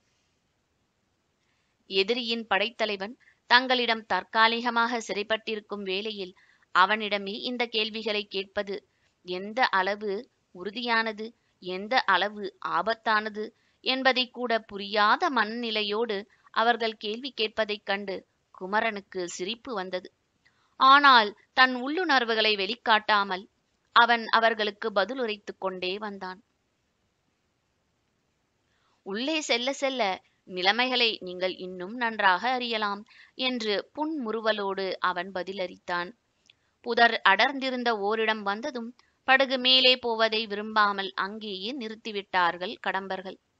ஆற்றின் இருபுறமும் வீரர்கள் யாரும் மறைந்திருக்கவில்லை என்பதை உறுதியானால்தான் இந்த இடத்திற்கு மேல் நாம் போகலாம் என்றார்கள். என்னை அதற்காக என்ன செய்ய சொல்கிறீர்களோ அதை நான் செய்கிறேன் என்றான் குமரன். நீயே ஒரு வினாடி கரையில் இறங்கி பார்த்து சொல். வீரர்கள் யாராவது தென்பட்டால் திரும்பி போக சொல். நாங்கள் இறங்கினால் கைகலப்பு மூளும். இறங்கி பார்ப்பதில் எனக்கு மறுப்பு ஒன்றுமில்லை. ஆனால் அதே சமயத்தில் நீங்கள் என்னை நம்ப வேண்டும். இறங்கி பார்ப்பதற்கு பதில் நான் தப்பி ஓடி விடுவேனா என்று என் மேல் உங்களுக்கு சந்தேகம் விடக்கூடாதல்லவா? இதை கேட்டதும் படகில் இருந்த கரம்பர் ஒருவர் முகத்தை ஒருவர் பார்த்து கொண்டனர். பின்பு அவனை நம்புவதாகவும் புதர் மறைவில் போய் பார்த்து வரம்போகவும் கட்டளையிட்டனர். குமரன் உள்ளே சென்றான். பிறகு சில வினாடிகள் அவன் தென்படவில்லை. கால் நாழிகைக்கு பின்னால் மறுபடியும் புதர் சலசலத்தது. குமரன் திரும்பினான். குமரன் மட்டுமல்ல, அவனுக்கு பின் ஒவ்வொருவராக பல சேர வீரர்களும் வந்தனர். அத்தியாயம் 13. ஒற்றன் ஒருவன். ஓசைப்படாமல் குமரன் தன் பின்னே அழைத்து வந்த 50 சேர நாட்டு வீரர்களும் புதரிலிருந்து அந்த படகை வியூகமாக வளைத்தது போல பல்வேறு திசைகளிலிருந்து வெளிப்பட்டனர். திடீரென்று இப்படி ஒரு நிலைமையை எதிர்பாராத கடம்பர்கள் ஒன்றும் செய்ய முடியவில்லை. உருவிய வாள்களோடு கரையில் குதித்தனர். முதலில் குமரன் மேல் பாய்ந்து அவனை குத்திக் கொள்வது அவர்கள் முயற்சியாயிருந்தது. சேர வீரர்களில் பலர் வில்லும் அம்பும் கூட வைத்திருந்ததனால் புதர்களில் பல்வேறு கோணங்களில் இருந்து கடம்பர்கள் மேல் அம்பு மழை பொழியலாயினர். அந்த அம்பு மழையினிடையே இருந்து தப்பி குமரனை கொல்ல அவர் முடியவில்லை. அதற்கு மாறாக குமரன் நம்பியோடு வந்திருந்த கடம்பர்களில் 3 கொல்லப்பட்டனர். 2 சிறைப்பிடிக்கப்பட்டனர். உள்ளே கோட்டையிலே பத்திரமாக அறை ஒன்றில் அடைக்கப்பட்ட பொழுது, உள்ளே செல்ல செல்ல நிலைமைகளை நீங்கள் இன்னும் நன்றாக அறியலாம் என்று அவர்களிடம் கூறிய அந்த வாக்கியத்தை திரும்பவும் அர்த்தம் தொனிக்கும்படி இப்பொழுது கூறினான், ஏளனமாக நகைத்தபடி. வலியனும் பூழியனும் குமரன் நம்பியை மிகவும் பாராட்டினார்கள். கடம்பர்களை ஏமாற்றி அவன் தப்பி வந்த சாமர்த்தியத்தை புகழ்ந்தார்கள். அந்த விவரங்களை உடனே ஒரு வீரன் மூலம் தலைநகரிலுள்ள வேளாவிக்கோ மாளிகைக்கு சொல்லி அனுப்பினார்கள். அதன் பின்பும் இருவரும் அமுதவல்லியை பற்றி நினைவுபடுத்தி அதை வற்புறுத்தவும் செய்தனர். அவளை காக்க வேண்டும் என்று மறுபடி கூறிக்கொண்டே இருந்தனர். இதுதான் ஏனென்று படைத்தலைவனுக்கு விளங்கிக் கொள்ளவே முடியவில்லை. படைத்தலைவர் கடம்பர்களின் கொள்ளை மரக்கலத்தில் இருந்து அவர்கள் துணையோடேயே தப்பி வந்தது சாமர்த்தியமான காரியம்தான். என்றாலும் வணிகர் மகள் அமுதவல்லியை மீட்கிறவரை நாம் பெருமைப்படுவதற்கு ஒன்றுமே இல்லை என்பதை நினைவு கொள்ள வேண்டும் என்று அமைச்சர் அழும்பின் வேட்களின் ஆட்கள் தன்னிடம் அடிக்கடி கூறி வந்ததன் பின்புலம் என்ன என்று சிந்தித்தான் குமரன் நம்பி. ஆனால் அதே சமயத்தில் அவர்கள் அப்படி அடிக்கொரு முறை வணிகரின் மகளை பற்றி ஆருயிர் காதலியை பற்றி நினைவுபடுத்தியது அவனுக்கு மகிழ்ச்சியாகவும் இருந்தது. முன்னை காட்டிலும் கடம்பர்களை எப்படி முறியடித்து அவளை மீட்க வேண்டும் என்ற ஆவலும் துணிவும் உறுதிப்பட்டது. அவன் மிகுந்த உத்வேகத்துடன் காரியங்களை செய்ய ஆரம்பித்தான். அடுத்து அவனுடைய சிந்தனை ஆந்தை கண்ணனிடம் சிறைப்பட்டிருக்கும் மற்றவர்களை எப்படி விடுவிப்பது என்பதில் சென்றது. தன்னிடம் சிக்கியிருக்கும் கடம்பர்கள் இருவரை கொண்டு அவர்களிடம் சிக்கியிருக்கும் வீரர்களை எப்படி மீட்பது? ஏதாவது சூழ்ச்சி செய்தே ஆக வேண்டும். ஏற்கனவே கடம்பர்களில் சிறைப்பட்டிருக்கும் கொடுங்கோளூர் வீரர்கள் தான் திரும்பி வரும்போது தன்னுடைய சூழ்ச்சி நோக்கத்தை விளங்கிக் கொள்ளாமல் தன்னை தவறாக புரிந்து கொண்டிருக்கிறார்கள். தான் உயிர் தப்புவதற்கு ஆசைப்பட்டு கொண்டு கடம்பர்களுக்கு கோட்டையை காட்டிக் கொடுப்பதற்காக புறப்பட்டு விட்டதாக அவர்கள் நினைத்து கொண்டு விட்டது அவனுக்கு தெளிவாக தெரிந்துதான் இருந்தது. அவர்கள் அனைவரையும் சாமர்த்தியமாக எப்படி மீட்பது? தன்னிடம் சிறைப்பட்டிருக்கின்ற கடம்பர்களில் ஒருவனிடமிருந்து ஆந்தை கண்ணனுக்கு அவன் தானாகவே எழுதுவது போல ஒரு ஓலையை எழுதி வாங்க வேண்டியிருந்தது. அந்த ஓலையில் வழிகளை காட்டுவதற்காக சேர நாட்டு வீரர்களின் துணையோடு 3 படகுகளில் நம் கடம்பர்களையும் சேர்த்து இன்று இரவு பொன்வானி முகத்வாரத்தின் வழியே நகருக்குள் அனுப்பவும். இங்கு யாவும் நமக்கு உறுதியான நன்னிலையில் உள்ளன. இந்த ஓலையை கொண்டு வருபவன் ஒரு செவிட்டு ஊமை. குமரன் நம்பி நமக்கு மிகவும் துணையாய் இருக்கிறார். இந்த ஓலையை கொண்டு வருபவன் மேலும் என் மேலும் நீங்கள் சந்தேகப்படாமல் இருப்பதற்காக இதை நாங்கள் வந்த படகிலேயே அனுப்புகிறோம் என்றும் அதில் எழுதப்பட்டிருந்தது. இந்த திட்டம் நிறைவேறுவது அவன் கையில் மட்டுமில்லை. எழுதுகிற ஓலையில் சிறையில் இருக்கும் கடம்பர்களில் யாராவது ஒருவனுடைய கை சார்ந்து கிடைக்க வேண்டும். இல்லாவிட்டால் ஆந்தை கண்ணன் அதை நம்புவது அரிதென்பது குமரனுக்கு தெரியும். ஒற்று வேளைகளில் போர்க்காலங்களில் கொடுங்கோளூர் படைக்கோட்டத்து சில வீரர்கள் ஊமை போலவும் செவிடர்கள் போலவும் நடித்து பகைவரை ஏமாற்றி ரகசியங்களை அறிந்து வருவர். அவர்களில் ஒருவரை இதற்கு உபயோகப்படுத்த வேண்டும் என்று முடிவு செய்து கொண்டான் குமரன். கடம்பர்களிடம் சிறைப்பட்டிருக்கும் வீரர்களை மீட்பதோடு அந்த வீரர்களோடு கடம்பர்களின் பலரையும் பொன்வானி முகத்வாரத்திற்கு வரவழைத்து கொன்றுவிட்டால் ஆந்தை கண்ணனின் முற்றுகை பேரளவில் வலிமை குன்றியதாக போய்விடும். தன் வசமுள்ள வீரர்களின் வலிமை குறைய குறைய ஆந்தை கண்ணனின் முற்றுகை தோல்வியை அடைவதைத் தவிர வேறு வழியே இல்லை. அல்லது அவன் தன்னுடைய கொள்ளை மரக்கலங்களோடு மேலும் சில நாட்கள் தாமதித்தால் கூட நல்லதுதான் என்று எண்ணினான் குமரன் நம்பி. முற்றுகை நீடிக்க நீடிக்க குயிலாளுவதற்கு சென்றிருக்கும் பெரும் படையோடு மன்னர் திரும்பி வருகிற சமயம் நெருங்கிவிடலாம். படைகளில் வரவோடு மன்னரும் திரும்பிவிட்டால் பின்பு ஆந்தை கண்ணனை ஓட ஓட விரட்டலாமே. ஆனாலும் அந்த வழியை விட முதலில் சிந்தித்த வழியே நல்லது என்று எண்ணினான் அவன். ஓலை எழுதப்பட்டது. கடம்பர்களில் சிறையிருந்த இருவரும் அந்த ஓலையர் கைச்சாந்திட மறுத்தனர். நீண்ட நேர சித்திரவதைக்கு பின்பு ஒருவன் மசிந்து வந்தான். அவன் கைசாந்துடன் ஊமை செவிடாக நடிக்க ஒரு இளம் பருவத்து ஒற்றனும் ஒற்றுக்கொண்டான். அத்தியாயம் 14. கடம்பன் ஏமாந்தான்.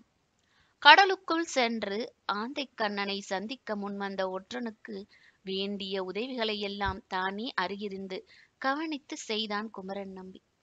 எப்படி எப்படி எல்லாமோ ஆந்தை கண்ணன் உன்னை சோதனை செய்வான். முதலில் செவிட்டூமையாக நீ நடித்தால் கடைசி வரை அப்படியே நடித்துவிட வேண்டும். இல்லையென்றால் அவன் மறுபேச்சில்லாமல் உன்னை வெட்டி போட்டு விடுவான். நம் வீரர்களும் தப்பிக்க இயலாது என்று எச்சரித்தான். நீ கொண்டு போகின்ற ஓலையே இந்த ஓலை கொண்டு வருகிறவன் செவிட்டூமை என்று குறிப்பிட்டிருப்பதால் கவனமாய் இரு என்றும் கூறினான். தூதுவன் புறப்படும் பொழுது ஒரு சந்தேகம் கேட்டான். ஐயா, இந்த ஓலையை நான் ஆந்தை கண்ணனிடம் கொடுத்தவுடன் நீங்கள் நினைப்பது போல அவன் செய்யாமல் என்னை சிறைப்பிடித்து வீரர்கள் துணையாக சில கடம்பர்களையும் இங்கே அனுப்பி வைக்காமல் எல்லா வீரர்களுடனும் அவனே புறப்பட்டு விட்டால் என்ன செய்வது? அப்படி நடக்காது. அநேகமாக ஓலையில் எழுதியிருக்கிறபடிதான் அவன் செய்வான். செய்யாமல் அவனே எல்லோரோடும் புறப்பட்டு வருவானாயினும் கவலை இல்லை. அப்படி வரும்பொழுது நம்மவரும் நீயுமுள்ள படகுகள் பொன்வானி ஆறு வழியே முன்னால் வருமாறு கவனித்துக்கொள். நானும் வீரர்களும் பொன்வானி ஆற்றின் இரு மருங்கிலுமுள்ள புதர்களில் மறைந்திருப்போம். எப்படியாவது போரிட்டு முன்னே வரும் உங்கள் படகுகளை நாங்கள் காப்பாற்றி விடுவோம். எல்லாம் நல்லது. ஆனால் என்னை திரும்பி அனுப்பாமல் இங்கேயே வைத்துக்கொண்டு கடம்பர்களையும் கொடுங்கோலூர் வீரர்களை மட்டும் படகில் அனுப்பினால் என்ன செய்வது? செய்வதென்ன? நீ சாமர்த்தியமாக தப்பிக்க முயல வேண்டும். ஐயா, அது முடியாமல் போயிடுமோ? பயப்படாமல் போய் வா, நல்லதே நடக்கும். ஆந்தைக்கண்ணன் ஓலையை படித்து உடன் அதை கொண்டு வந்தவனையும் சிறைப்பிடித்து ஏற்கனவே சிறைப்பட்டிருந்த பிற கொடுங்கோலூர் வீரர்களோடு வைத்துக்கொண்டு உண்மை நிலை அறிவதற்காக கடம்பர்களின் ஒரு 100 பேரை பொன்வானி முகத்வாரத்திற்கு அனுப்பினாலும் அனுப்பிவிடலாம். அப்படி அவன் செய்து விடுவானானால் இந்த திட்டம் எல்லாம் வீணாகி போய்விடும். ஆனாலும் அதை மறைத்து கொண்டு ஊக்கம் கொடுத்து தூதுவனை அனுப்ப முயற்சி செய்தான். இதற்கிடையே அவன் இடுகின்ற ஒவ்வொரு திட்டத்தையும் செய்கின்ற ஒவ்வொரு ஏற்பாட்டையும் அமைச்சர் அழும்பின்வேலின் ஆட்களாகிய வலியனும் பூழியனும் அருகிலிருந்து கவனித்து கொண்டே இருந்தார்கள். கவனிப்பதெல்லாம் நடைபெறுவன பற்றிய செய்திகளை அமைச்சருக்கு அனுப்புவதற்காகத்தான் என்பதை குமரன் நம்பி விளங்கிக் கொண்டான். ஒவ்வொன்றாக சிந்தித்து கொண்டே வரும்பொழுது புதிதாக வேறொரு கவலையும் அவனுக்கு உண்டாகியது. கொடுங்கோலூர் இரத்தின வணிகர் மகள் அமுதவல்லியை கடலில் உள்ள தங்கள் கொள்ளையர் மரக்கலங்களில் ஏதாவது ஒன்றிலே கடம்பர்கள் சிறை வைத்திருப்பார்களானால் அவளையும் அதிலிருந்து அந்தரங்கமாக விடுவித்தாக வேண்டும். எல்லா கடம்பர்களும் ஒரே அடியாக ஆந்தைக்கண்ணனோடு சிறு சிறு படகுகளில் பொன்வானி முகத்துக்கு வந்து விடுவார்களேயானால் கடலில் அவர்கள் கலங்கள் தனியதான் இருக்கும். 2-3 சீர வீரர்களோடு தானே வேறு யாரோ அவர்கள் கலங்களை தேடி போனால் அமுதவல்லியை மீட்டு கொண்டு விடலாம் என்றும் அவனுக்கு தோன்றியது. ஆனால் கொடுத்து அனுப்பியிருக்கும் ஓலைக்கு எதிர்விளைவாக ஆந்தைக்கண்ணன் என்ன செய்ய போகிறான் என்பதை பொறுத்தே மேற்கொண்டு எதையும் திட்டமிடலாம் என்றும் தோன்றியது. எக்காரணத்தை கொண்டாவது கடம்பர்கள் அஞ்சி கடலிலே பின்வாங்குவார்களே ஆயினால் அவர்கள் தங்கள் மரக்கலங்களை திருப்பிக் கொண்டுத்தான் விரைந்து ஓடுவார்கள். அப்படி ஓடும்போது ஏதாவது ஒன்றில் சிறைப்பட்டிருக்கும் அமுதவல்லி களத்தோடு போக நேரிடும். அப்படி நேரும் முன் நான் முந்திக் கொண்டு விட வேண்டும் என்று பலவாறான சிந்தனைகளால் உழம்பிப் போனான் குமரன். இப்படி அரும்பாடுபட்டு இறுதியில் என் உயிர் காதலியை நான் இழந்துவிடக்கூடாது என்றும் நினைத்தான் அவன். ஆந்தைக்கண்ணனுடைய எதிர்விளைவு எப்படியானாலும் அதற்கு ஏற்ப திட்டங்களை நினைத்து துவங்கி அவனுக்கு பொன்வானி துவார முகத்துறையிலே பதுங்கி காத்திருக்கலானான். நேரம் ஆக ஆக கவலை அதிகமாகியது. நடு இரவு கடந்தது. முகத்துவாரத்திலே படகுகள் எதுவுமே தென்படவில்லை. தாங்கள் எதிர்பார்க்கிற நேரத்தை விட்டுவிட்டு எல்லோரும் அயர்ந்த பின் எதிர்பாராத நேரத்தில் திடீரென்று வந்து தாக்கலாம் என்ற எண்ணத்திலே ஆந்தைக்கண்ணன் தாமதம் செய்கிறானோ என்றும் தோன்றியது. குமரன் நம்பியைப் போலவே போர் நிலை அறிந்து வேளாவிக்கோ மாளிகைக்கு உடனடியாக தெரிவித்து வந்த ஆட்கள் குமரன் நம்பி பதுங்கியிருப்பதை அவர்கள் பதுங்கியிருப்பதை குமரன் நம்பியும் கவனிக்கவில்லை முதலில். என்றாலும் சிறிது நேரத்தில் இரு சாராருமே சந்தித்து கொண்டார்கள். முதலில் வலியன்தான் குமரன் நம்பியுடன் பேசினான். கடம்பர்களிடம் இருந்து தப்பி வந்ததற்காக படைத்தலைவருக்கு மிகவும் வாழ்த்து கூறியதாக பாராட்டுதல் தெரிவித்ததாக அமைச்சர் கூறி அனுப்பியிருக்கிறார் என்றும் கூறினான். இதில் என்னை பாராட்டுவதற்கு எதுவும் இல்லை. சந்தர்ப்பம் ஒத்துழைக்காமல் போயிருந்தால் தப்பி இருக்க முடியாது. நான் தப்பிவிட்டாலும் என்னோடு சேர்ந்து சிறைப்பட்டிருக்கிற வீரர்கள் இன்னும் கடம்பர்களின் கொள்ளை மரக்கலங்களிலேதான் சிறைப்பட்டு வாடுகிறார்கள்.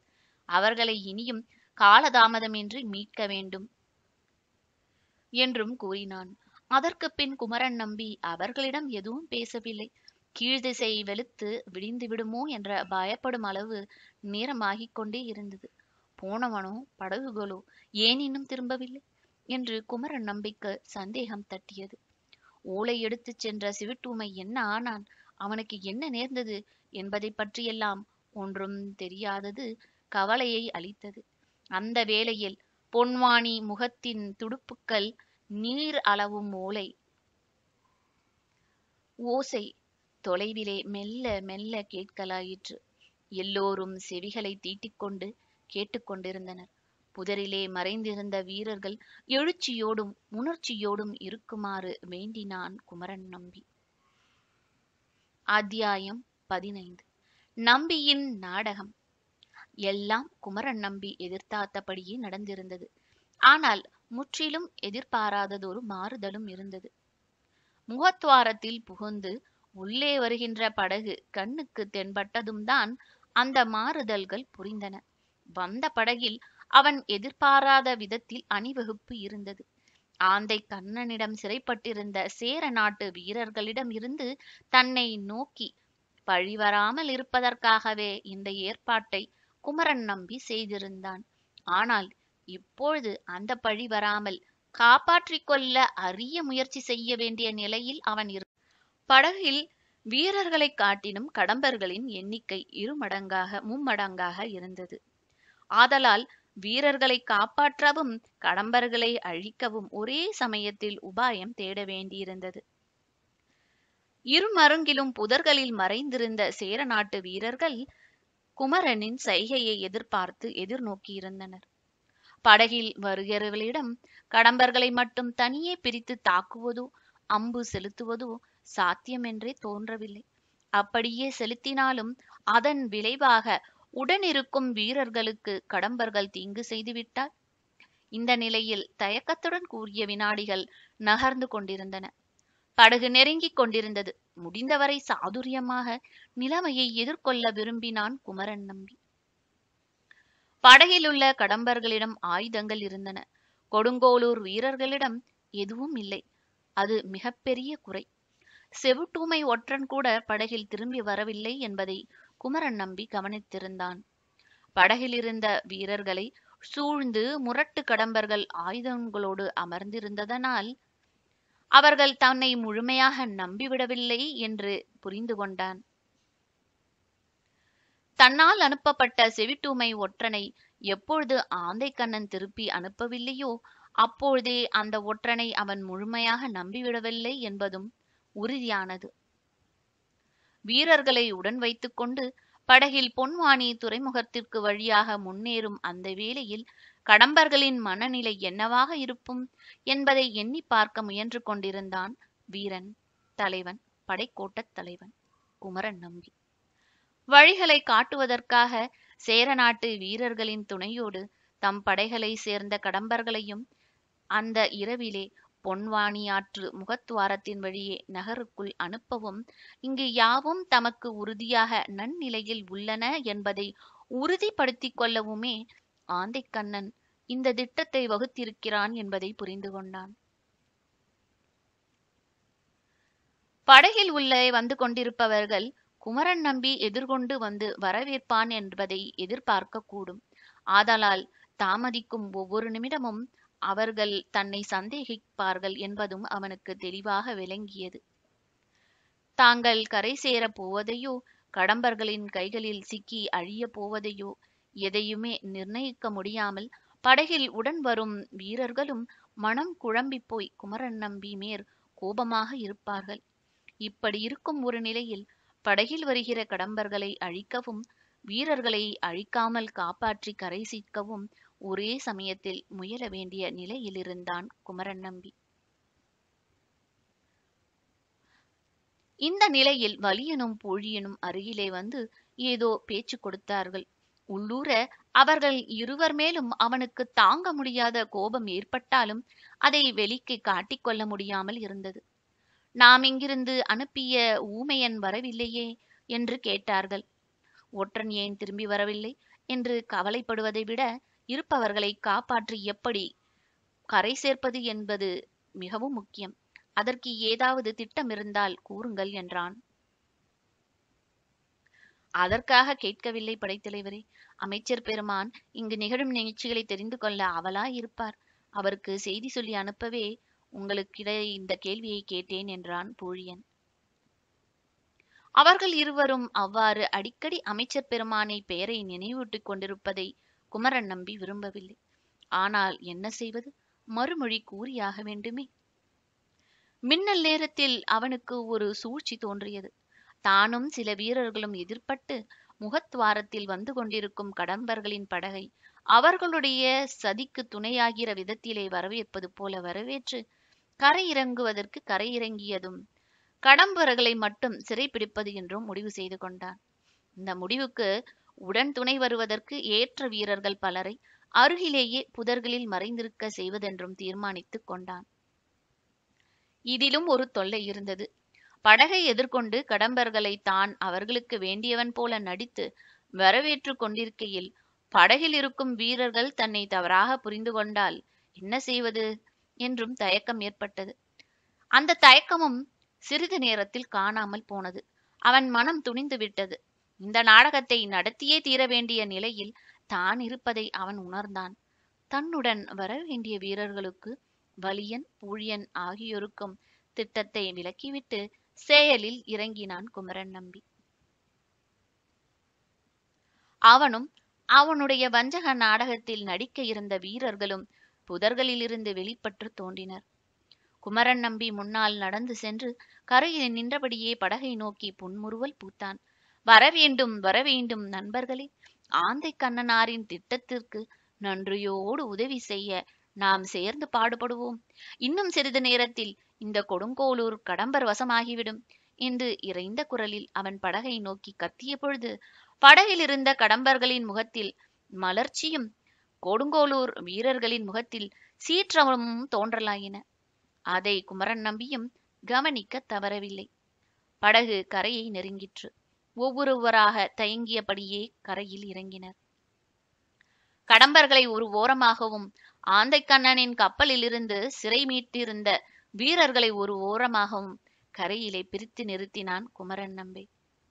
அப்படி இரு சாராரையும் பிரித்து நிறுத்துவது கடம்பர்களின் மனத்தில் உடனடியாக எந்தவித சந்தேகத்தையும் உண்டாக்கிவிடக் கூடாதே என்று கருதி, இந்த சேர வீரர்கள் நம்மிடம் சிறைப்பட்டவர்கள், ஆகையால் இவர்களை தனியே பிரித்து பாதுகாக்க வேண்டும் பாருங்கள்.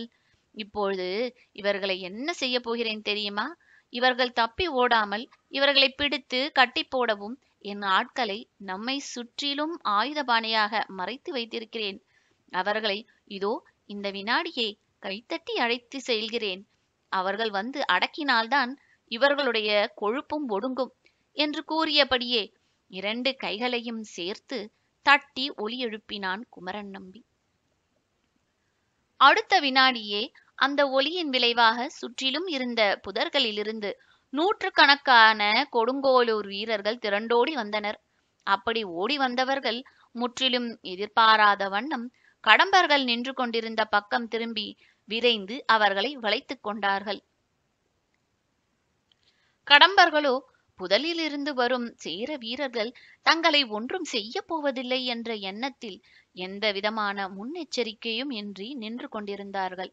இப்படி ஒரு தாக்குதலை எதிர்பாராத கடம்பர்கள் அனைவரும் வீரர்களிடம் சிறைப்பட நேர்ந்தது. எப்படி என் தந்திரம்? உங்களை ஆபத்தின்றி மீட்கவே இப்படி ஒரு தந்திரம் செய்தேன் என்று ஆசை மிக தன் நண்பர்களை நெருங்கி அணைத்துக் கொண்டான் குமரன் நம்பி. இப்படி ஒரு திருப்பம் இதில் நிகழும் என்று நாங்கள் கூட நம்பவே இல்லை. எங்களை மன்னித்து விடுங்கள், உங்களை நாங்கள் தவறாக புரிந்து கொண்டோம் என்று அவர்களும் மன்னிப்பு வேண்டினர். குமரன் நம்பியோ அவர்களிடம் அன்பாக பேசி கருணையாக உரையாடல் ஆனான். அத்தியாயம் 16. மீண்டும் வேளாவிக்கோ மாளிகை. சிறைப்பட்ட கடம்பர்களை சிறையில் அடைத்தும் மீட்கப்பட்ட வீரர்களுடன் உரையாடியும் காலத்தை கழித்தான். மறுநாள் படை வீரர்களுடன் கடலில் புகுந்து ஆந்தைக்கண்ணனை வளைக்க திட்டமிட்டிருந்தான். கடம்பர்களில் பலரை சாதுரியமாக பொன்வானி முகத்வாரத்திற்கு அழைத்து சிறை பிடித்து விட்டாலும் குமரன் நம்பியின் முதன்மையான நோக்கம் என்னவோ இன்னும் அது நிறைவேறாமலேயே இருந்தது. ஆந்தைக்கண்ணனிடம் சிறைப்பட்டுவிட்ட வணிகர் மகளை எப்படி மீட்பது? அவனுடைய முதன்மை நோக்கமும் உயிர் நோக்கமும் இந்த வினாடி வரை நிறைவேறவே இல்லையே. அதற்கான வழிகள் என்ன? சிந்தித்து சிந்தித்து முடிவில் ஆந்தைக்கண்ணன் மேல் படையெடுத்து அவனுடைய மரக்கலங்களை மறித்து சோதனையிடுவது என்று முடிவுக்கு வந்திருந்தான். ஆனால் அதற்கு முன்பு இரத்தின வணிகரின் வீட்டிலும் அந்த வீதியிலும் அந்தரங்கமாக அவன் அறிந்து கொள்ள வேண்டிய சில செய்திகள் இருந்தன. அவற்றை அறிய அவன் முயன்றான். ஆனால் அதற்குள் வஞ்சி நகரம் வந்து தன்னை சந்திக்குமாறு அமைச்சர் செய்தி அனுப்பியிருந்தார்.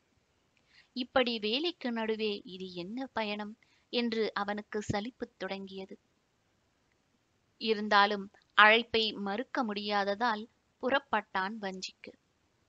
வேளாவிக்கோ மாளிகை நெருங்க நெருங்க அந்த அரச தந்திர மாளிகையை அணுகும் ஒவ்வொரு முறையும் ஏற்படும் தயக்கமும் மனப்பதற்றமும் இன்றும் தவிர்க்க முடியாமல் ஏற்பட்டன. வேளாவிக்கோ மாளிகைக்கு அத்தனை முக்கியத்துவம் இருந்தது. அதற்கு முந்தைய முறை சென்ற சூழ்நிலையையும் இன்று செல்கிற சூழ்நிலையையும் சேர்த்து நினைத்த பொழுது சென்ற முறையை விட இந்த முறை அது இன்னும் சூழ்ச்சியும் அந்தரங்கமும் நிறைந்த இடமாக அவன் மனதிற்குள் ஒரு பிரமை ஏற்பட்டது.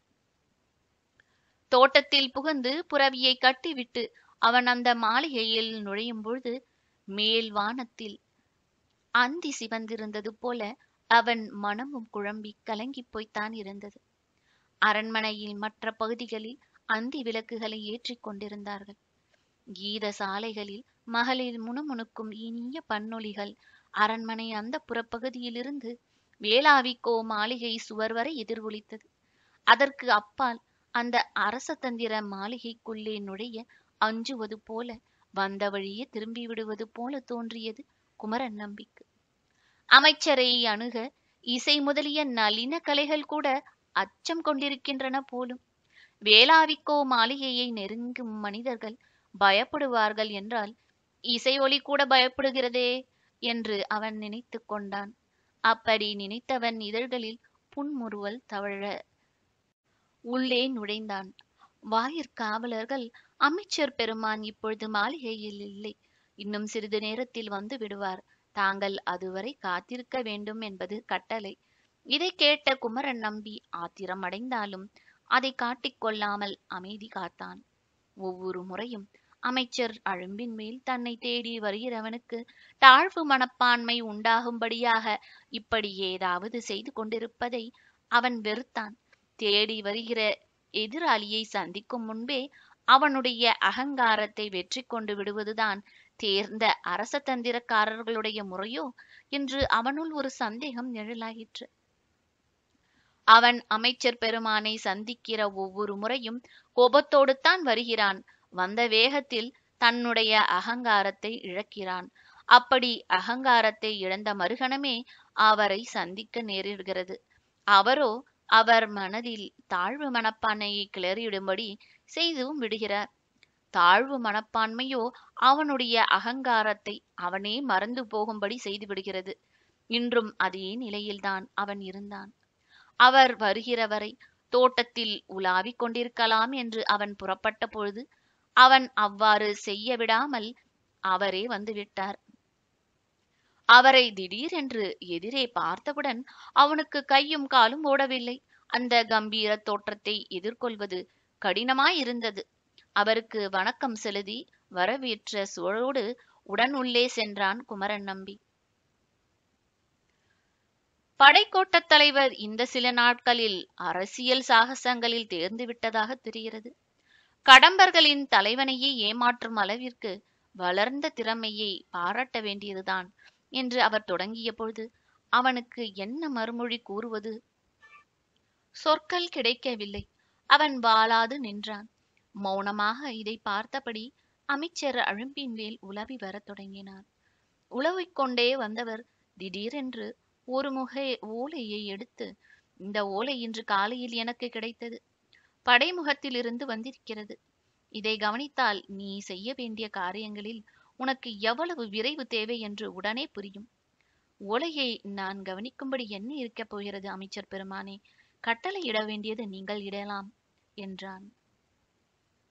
கட்டளையை நான் இடாவிட்டாலும் கொடுங்கோலூர் இரத்தின வணிகரின் மகள் அமுதவல்லியை மீட்க வேண்டும் என்று படைத்தலைவனுக்கு ஆவல் இருக்காதா என்ன? நாட்டை காக்க வேண்டிய கடமை எனக்கு இருக்கிறது. நாட்டில் அமுதவல்லியை காப்பது ஒரு சிறு கடமையை தவிர அமுதவல்லியை காப்பதே என் நோக்கமாய் இருக்க முடியாது என்று நான் நினைக்கிறேன். தங்கள் கட்டளையை செய்ய கடமைப்பட்டவன் நான். எனக்கு நீங்கள் கட்டளையிடுங்கள் என்று அவன் குழைந்ததை பார்த்து அமைச்சர் அழும்பின்வேல் அவனையே உற்று பார்த்தார். அவர் கண்கள் அவனை ஊடுருவின. அமுதவல்லியை தேடி நீண்ட நேரம் அவன் முகத்தையே உற்று பார்த்துவிட்டு பின்பு ஓலையை அவனுக்கு படித்து காட்டினார் அமைச்சர் அழும்பின்வேல். ஓலையிலிருந்து குயிலாலுவ போரில் சேர நாட்டு படைகளுக்கு வெற்றி மேல் வெற்றி கிடைத்து கொண்டிருப்பதாகவும் விரைவில் மன்னரும் படைகளும் தலைநகருக்கு திரும்பக்கூடும் என்றும் தெரிந்தது. இந்த செய்தியை எனக்கு அறிவிப்பதற்காகவா இவ்வளவு விரைந்து என்னை வரவழைத்தீர்கள்? இதை தாங்கள் அறிய வேண்டியது அவசியம்தான். நான் அறிந்து என்ன ஆகப் போகிறது என்று குமரன் நம்பி வினவிய பொழுது அமைச்சர் அழும்பின்வேல் மறுமொழி எதுவும் கூறாமல் புன்முறுவல் பூத்தார். இந்த புன்முறுவல் படைத்தலைவனின் சினத்தை கிளப்பிவிட்டது. கொடுங்கோலூரில் தான் விரைந்து செய்ய வேண்டிய பணிகள் இருக்கும்பொழுது தன்னை காரணமின்றி வஞ்சிமா நகரத்திற்கு வரவழைத்த அமைச்சர் மேல் கடும் கோபம் அவன் கொண்டான். அதை உணர்ந்தாற்போல் அமைச்சர் கூறத் தொடங்கினார். இந்த வினாடியில் முன் மனம் என்மேல் எவ்வளவு ஆத்திரம் கொண்டிருக்கிறது என்பதை நான் நன்கு அறிவேன் குமரா. பேரரசரும் படைத்தலைவர்களும் திரும்பி வருவதற்குள்ளாகவாவது கடற்கொள்ளைக்காரர்களிடமிருந்து நகரத்தை காப்பாற்றி வெட்டி வாகை சூட வேண்டும். உன் வெற்றி செய்தியை மன்னருக்கு தெரிவிக்கும் வாய்ப்பை எனக்கு கொடு. யாருடைய துணையுமின்றி படைக்கோட்ட தலைவனே கடற்கொள்ளைக்காரர்களை துரத்தினான் என்ற பெருமையை நீ அடைய வேண்டும். அழகு செல்வமாகிய அமுதவல்லியை மீட்க வேண்டும் என்பதையும் மறந்துவிடாதே என்று மிக நிதானமாக அவர் மீண்டும் வற்புறுத்திய பொழுது அவன் உள்ளத்தில் அவர் மீதிருந்த சினம் சற்றே தணிந்தது. அமுதவல்லிக்கும் தனக்கும் இடையே உள்ள தொடர்பு தெரிந்து அவர் இவ்வாறு வற்புறுத்துகிறாரா அல்லது இயல்பாகவே கூறுகிறாரா? புரியாமல் தயங்கினான் அவன். உள்ளத்தில் இருக்கும் நினைவு எதுவோ அதையே அவரும் வற்புறுத்தவே அவனுக்கும் உற்சாகம் அதிகமாகியது. அமைச்சர் பெருமான் முன்னால் அவன் சூள் உரைத்தான். பெரும் மன்னரும் படைத்தலைவர்களும் குயிலாலுவத்தை வென்று வாகை சூடி திரும்புவதற்கு முன்னர் கடற்கொள்ளைக்காரர்களாகிய கடம்பர்களை வென்று வாகை சூடுவேன் என இன்று இந்த வினாடியில் சேர நாட்டின் மிக சிறந்த மதியூகியும் அரச தந்திர வித்தகருமாகிய தங்கள் முன் சூளிரைக்கிறேன். நான் வெற்றி வாகை சூடுவேன் என்று கூறும் இந்த உறுதியிலேயே வணிகரின் மகள் அமுதவல்லியையும் மீட்பேன் என்ற உறுதியும் அடங்கி இருக்கிறது. தாங்கள் இனியாவது என்னை நம்பி விடை கொடுக்க வேண்டும். பல வேலைகள் காத்து கொண்டிருக்கின்றன. உங்கள் பேச்சை பொருட்படுத்தியே நான் இங்கு வந்திருக்கிறேன். நீ பொருட்படுத்துவாய், அவ்வளவு பொறுப்பு உள்ளவன் என்பதனாலேயே உன்னை கூப்பிட்டேன். மாமன்னர் வடதிசையிலிருந்து திரும்பும் முன்னர் கடம்பர் கடல் முற்றுகையை தீர்த்து விட வேண்டும். மீண்டும் நான் அதை வற்புறுத்தி கூறுகிறேன் என்றார் அமைச்சர். அவருக்கு மீண்டும் அந்த உறுதிமொழியை அளித்துவிட்டு புறப்பட்டான் குமரன். இதை வலியுறுத்துவதற்கு மீண்டும் அவரை தன் வேளாவி கோவுக்கு வரவழைத்து அலைய வைத்ததை அவன் வெறுத்தாலும் மன்னர் வடதிசையிலிருந்து திரும்புவதற்கு முன் போரை வெற்றிகரமாக முடிக்க வேண்டும் என்று விரும்பும் அவருடைய அந்தரங்க விருப்பத்தை மனமாற போற்றினான் குமரன். கடம்பர்களை பொறுத்தவரை கடமைக்காக போராட வேண்டிய அவசியமும் அவனுக்கு இருந்தது. கடைசியாக அமுதவல்லியை சந்தித்த வேலையையும் பேசிய பேச்சையும் அவன் நினைவு கூர்ந்து பார்த்தான். ஒருவேளை தன்னால் அவள் ஆபத்தில் சிக்கிக் கொண்டாலோ என்று மனம் துணுக்குற்றான். குமரன் உடனே ஆற்று முகத்திற்கு விரைந்தான். வீரர்கள் தங்கள் தலைவனை கண்டதும் முகம் மலர்ந்தனர். தலைமை அமைச்சர் என்ன சொன்னார் என்று தெரிந்து கொள்ள ஆவலாய் இருந்தனர். ஆனால் பூழியனும் வலியனும் மட்டும் எந்த விருப்பும் வெறுப்பும் காட்டவே இல்லை. அமைதியாக இருந்தனர். அது குமரனுக்கே வியப்பையும் திகைப்பையும் அளிக்கக்கூடியதாய் இருந்தது. ஏனைய வீரர்களிடம் அமைச்சரை சந்திக்க சென்றது பற்றி அவன் எதுவும் கூறவில்லை. முற்றுகையை விரைவில் முறியடிக்க வேண்டும் என்பதை பொதுவாக கூறிவிட்டு செயலில் இறங்கினான். முற்றுகையில் இருக்கும் பெரும்பாலான கடம்பர்களை அவர்களுடைய கப்பலுக்கு சென்றே அழிக்க முயல்வதோ எதிர்க்க முயல்வதோ ஆபத்தான காரியம் என்பதால் அவர்களை அணி அணியாக பொன்மானி முகத்வாரத்தின் வர செய்து அழிக்கவோ சிறைப்பிடிக்கவோ செய்ய வேண்டும் என்று கருதினான் குமரன். அவன் எதிர்பார்த்தபடி நிகழுமானால் முற்றுகையில் இருக்கும் கடம்பர்களின் கொள்ளைக்கார மரக்கலங்களில் ஆள்பலம் படிப்படியாக குறையும். ஆள்பலம் குறைய குறைய அந்த கப்பல்கள் வலிமையற்றவையாக ஆகிவிடும். கப்பல்கள் வலிமையற்றவையாகி விட்ட பிறகு குமரன் தன் வீரர்களுடன் கடலில் புகுந்து கொள்ளையர் மரக்கலங்களை கைப்பற்றி அவற்றில் அடைக்கப்பட்டிருக்கும் அமுதவல்லியை மீட்கலாம். அமுதவல்லியை மீட்பதற்கு இதை தவிர வேறு வழி இல்லை என்பதை படைத்தலைவன் நன்கு அறிந்திருந்தான். எனவே அவன் அதற்கான ஏற்பாடுகளை தீவிரமாக செய்யத் தொடங்கினான். அவன் எதிர்பார்த்தபடியே நடந்தது. பின்னிரவு நெருங்கிக் கொண்டிருந்த வேளையில் 3 பெரிய படகுகளில் கடம்பர்கள் ஆயுதபாணிகளாக பொன்வானியாற்று முகத்வாரத்தில் நுழைந்தார்கள். மறைந்திருந்த கொடுங்கோலூர் வீரர்களை ஏற்கனவே இதை எதிர்பார்த்து காத்திருந்ததனால் எச்சரிக்கையுடன் இருந்தனர். உடனே தாக்குதலுக்கு புறப்பட்டனர். படகுகளில் வந்து கொண்டிருந்தவர்கள் புதர்களில் வீரர்கள் மறைந்திருப்பதை எதிர்பார்க்கவில்லை. அதனால் சிதறி நிலை குலைந்தனர். அந்த அகால வேளையில் கடம்பர்கள் இதை முற்றிலும் எதிர்நோக்கி இருக்கவில்லை. ஒரு படகு ஆற்றில் கவிழ்ந்தது. சிலர் இறந்தனர். நீந்தி கரையேறியவர்கள் கொடுங்கலூர் வீரர்கள் உடனே சிறைப்படுத்தனர். ஆற்று முகத்தில் இருந்து நீந்தி கடலுக்குள் போய் தப்பிவிடலாம் என்று புறப்பட்ட சில கடம்பர்களையும் நீரில் குதித்து மரித்து சிறைப்பிடித்தார்கள் வீரர்கள். விடிவதற்குள் இந்த முகத்வாரத்து போர் முடிந்துவிட்டது. கடம்பர்களில் இறந்தவர்கள் தவிர எஞ்சியோர் சிறைப்பிடிக்கப்பட்டனர். இனி அமுதவல்லியை தேடி புறப்பட வேண்டியதுதான் என்று தனக்குள் சிந்தித்தான் குமரன் நம்பி. படகுகள் ஆயத்தமாயின. கொடுங்கோலூர் வீரர்கள் யாவரும் படகுகளில் அணி அணியாக பிரிந்து அமர்ந்து கொண்டார்கள். கடம்பர்களின் கொல்லை மரக்கலங்களை முற்றுகையிட்டிருந்த கடற்பகுதியை நாலா திசையிலிருந்தும் வளைத்து கொண்டு ஒரே சமயத்தில் தாக்க வேண்டும் என்று கட்டளையிட்டான் குமரன் நம்பி. எல்லா இடங்களுக்கும் துரத்தி துரத்தி உடன் வந்த அமைச்சர் அழும்பின்வேலின் ஊழியர்கள் என்ன காரணத்தினாலோ கடலுக்குள் படகு புறப்பட்ட பொழுது மட்டும் மெல்ல நழுவி விலகிச் சென்று விட்டார்கள். அத்தியாயம் 18. கடம்பர் மரக்கலங்களில். திட்டமிட்டிருந்தபடி எந்தெந்த திசைகளிலிருந்து எப்படி தாக்குவது என்று வகுத்து கொண்டபடியும் கொடுங்கோலூர் படை வீரர்கள் படகுகளில் முன்னேறி கொண்டிருந்தார்கள். நல்ல வேளையாக கடம்பர்களின் கொல்லை மரக்கலங்கள் எல்லாம் இன்னும் முன்னிருந்த இடத்திலேயே இருந்தன. எந்த மரக்கலமும் எண்ணிக்கையில் குறையவில்லை என்பதையும் படைத்தலைவன் கவனித்து திருப்தி கொண்டான். பொதுவாக கடம்பர்களின் கொள்ளையிடும் முறை எப்படி என்றால், கொள்ளையிட்ட பொருள்களுடனும் சிறைப்பிடித்த பகை நாட்டு மக்களுடனும் கூடிய மரக்கலங்கள் முதலில் அனுப்பப்பட்டுவிடும். அதற்கு பிறகே கடம்பர்கள் செல்வார்கள். ஆனால் என்ன காரணத்தினாலோ இம்முறை முதலில் எத்தனை கொல்லை மரங்கள் இருந்தனவோ அத்தனையே இப்பொழுதும் இருந்தன. முதல் நாள் அந்த மரக்கலங்களில் ஒற்றறிவதற்காக சென்ற பொழுது ஒரு காரியத்திற்காக அவற்றை எண்ணி கணக்கிட்டு வைத்து கொண்டான் குமரன் நம்பி. இப்பொழுது அந்த மரக்கலங்கள் அப்படியே இருந்தன. ஒருவேளை கடம்பர்கள் தங்களுடைய தோல்வியை பற்றி சரிவர அறியவில்லையோ என்று தோன்றியது படைத்தலைவனுக்கு. அவர்கள் எந்த வினாடியிலும் தங்கள் கொல்லை மரக்கலங்களோடு திரும்பி ஓடலாம் என்ற கருத்தில்தான் தன்னுடைய வீரர்களையும் படகுகளையும் வில் அம்புகளோடு பல படைக்கலங்களோடும் கடம்பர் கலங்களை 4 புறமும் வளைக்குமாறு வகுத்து கொண்டு முன்னேறினான் அவன்.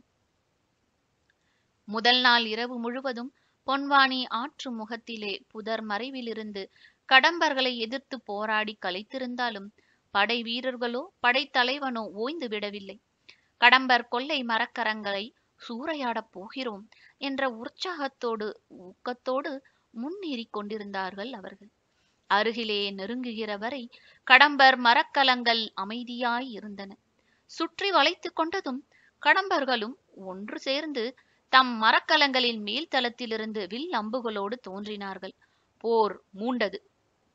குமரன் நம்பி எதிர்பார்த்தது போல மரக்கலங்களில் மீதிருந்த கடம்பர்களின் எண்ணிக்கை மிகவும் குறைவாகவே இருந்தது. ஆயினும் மிக குறைந்த எண்ணிக்கை உடையவர்களாக இருந்தும் அந்த கடம்பர்கள் கடுமையாகவும் உறுதியாகவும் எதிர்த்து தாக்கினார்கள். போர் சிறிது நேரம் நீடித்தது. முடிவில் கடற்கொள்ளைக்காரர்களால் எதிர்த்து நிற்க முடியாமல் போகவே அவர்கள் தங்கள் தங்கள் மரக்கலங்களில் ஓடி ஒளிந்தார்கள். அதுதான் சமயம் என்று புறத்தே அந்த மரக்கலங்களை வளைத்து முற்றுகையை நீக்கவோ தளர்த்தவோ செய்யாமல் அப்படியே நீடிக்க விட்டுவிட்டு தானும் சில தேர்ந்தெடுத்த வீரர்களுமாக ஒவ்வொரு மரக்கலத்தையும் சோதனையிட்டு பார்ப்பதற்காக புறப்பட்டான் குமரன் நம்பி. அவன் சென்ற முதல் களத்திலேயே முற்றிலும் எதிர்பாராத உதவி ஒன்று அவனுக்கு கிடைத்தது. அவனால் முன்பு அனுப்பப்பட்டிருந்த செவிட்டுமை ஒற்றன் ஒருவன் அந்த மரக்கலத்தில் பாய்மரத்தில் கட்டி போடப்பட்ட நிலையில் இருந்தான்.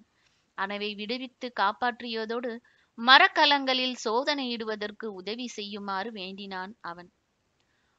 முதலாக ஊமை வேடத்தை துறந்து முகமலர்ச்சியோடு படைத்தலைவனிடம் பேசத் தொடங்கினான் அவன். ஆந்தைக்கண்ணனுடைய மரக்கலத்தில்தான் அமுதவல்லி சிறை வைக்கப்பட்டிருக்கலாம் என்ற சந்தேகம் இருந்தாலும் ஒவ்வொரு மரக்கலமாக சோதனையிடத் தொடங்கினான் குமரன் நம்பி. அப்படி சோதனையிடத் தொடங்கிய போது சில மரக்கலங்களில் கீழறைகளில் பதுங்கியிருந்த கடம்பர் சிலரை சிறைப்படுத்தினர். முதல் கொள்ளை மரக்கலத்தை அணுவாக சோதனையிட்டு முடித்தும் குமரன் நம்பிக்கு ஒரு யோசனை தோன்றியது.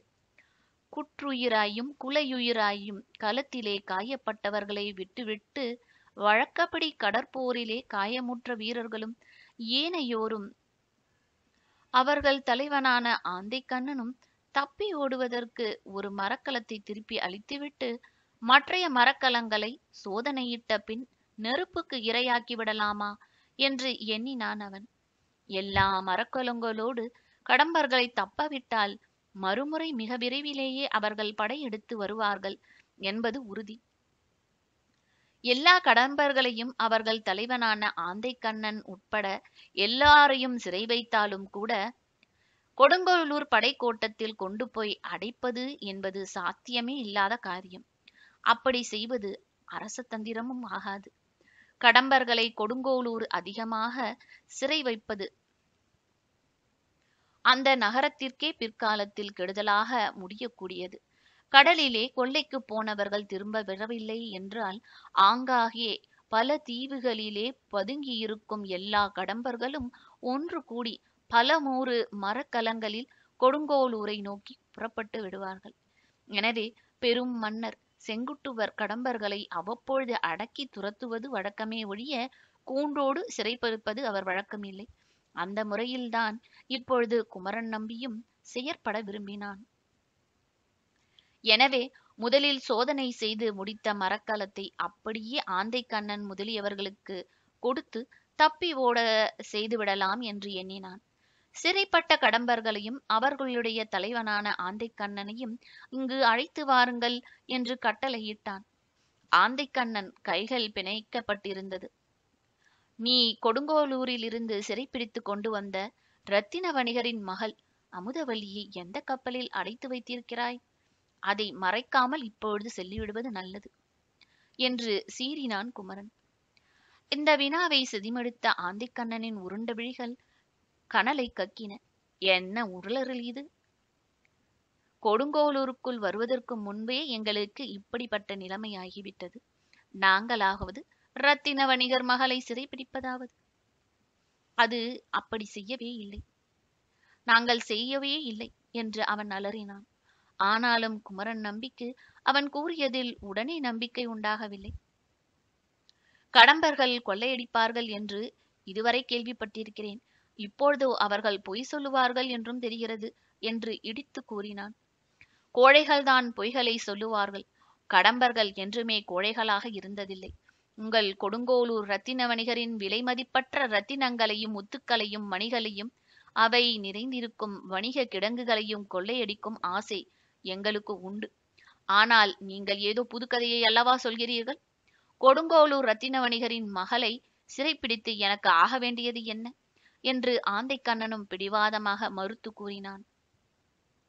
அவன் வார்த்தைகளை நம்புவதை விட எல்லா மரக்கலங்களையும் சோதித்து பார்த்து விடுவதே நல்லது என்று ஆந்தை கண்ணனையும் அவன் ஆட்களையும் ஒரு படகிலே ஏற்றி தப்புவித்தான். பிற மரக்கலங்களை சோதனையிட தொடங்கினான். நிதானமாகவும் பொறுமையாகவும் ஒரு மரக்கலம் விடாமல் தேடி துளைத்து பார்த்தும் அமுதவல்லியை காணவில்லை.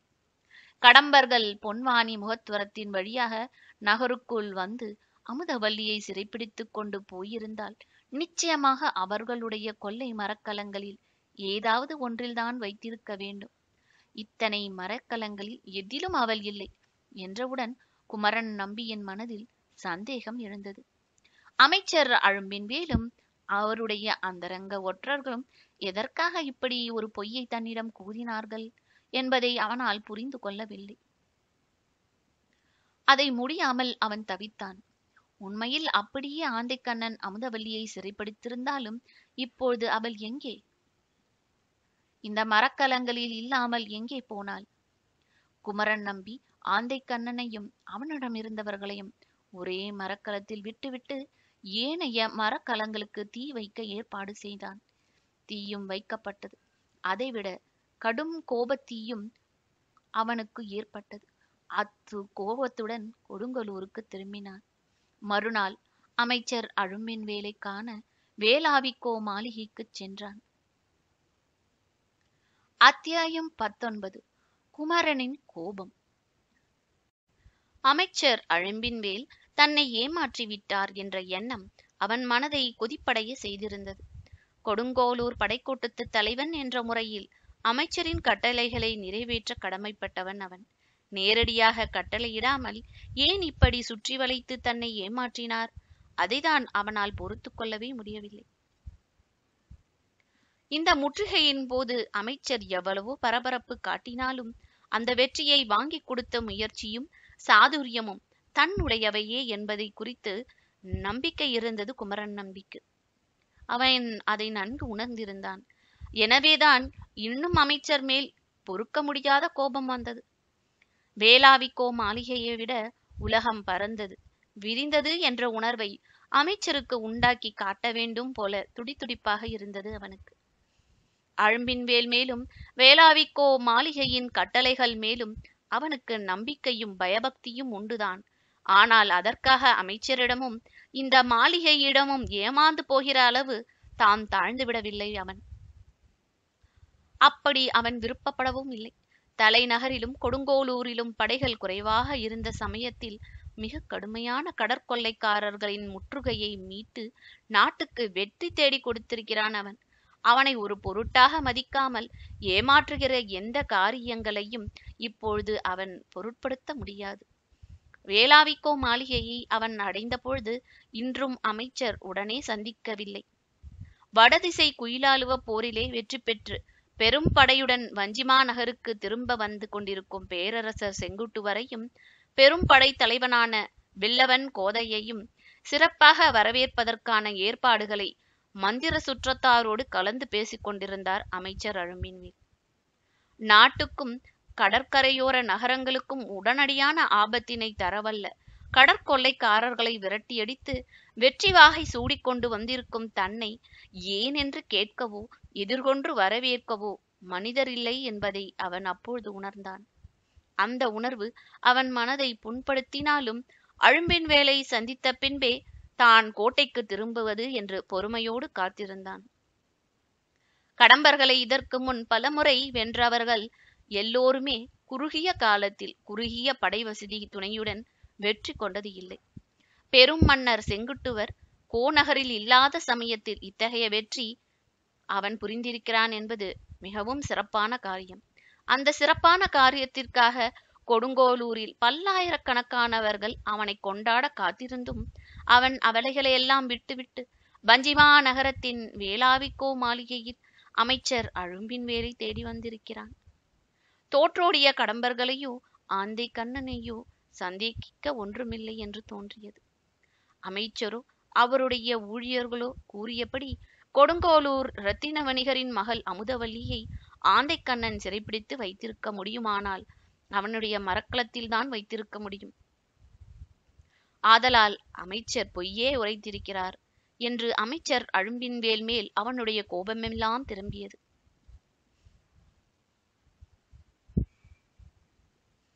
இப்பொழுது வேளாவிக்கோ மாளிகை அவனை அச்சுறுத்தவில்லை, ஆத்திரமூட்டியது. அங்கே வந்தவுடனே அவன் அமைச்சரை சந்திக்க முடியவில்லை என்பது ஆத்திரத்தை மேலும் மேலும் வளர்ப்பதாக இருந்தது. அவன் இவ்வாறு வேளாவிக்கோ மாளிகையின் தலைவாயிலில் ஆத்திரத்தோடு உலவிக் கொண்டிருந்த வேளையில் வேலை தெரியாமல் வலியனும் பூழியனும் அவனை சந்திக்க வந்து சேர்ந்தார்கள். முறைக்காக அவனை பாராட்டவும் செய்தனர். எங்கள் மனமார்ந்த பாராட்டுதலை தங்களுக்கு தெரிவித்துக் கொள்கிறோம் படைத்தலைவரே. கடற்கொள்ளைக்காரர்களை இவ்வளவு விரைவில் வெற்றி கொண்டு மீண்ட தங்கள் திறமையை எவ்வளவு பாராட்டினாலும் தகும் என்று அவர்கள் இருவரும் பாராட்டத் தொடங்கிய பொழுது அந்த பாராட்டை புறக்கணித்தாற் போல அலட்சியமாய் இருந்து விட்டான் குமரன் நம்பி. வலியனும் பூழியனும் இந்த அலட்சியத்தை எதிர்பார்க்கவில்லை.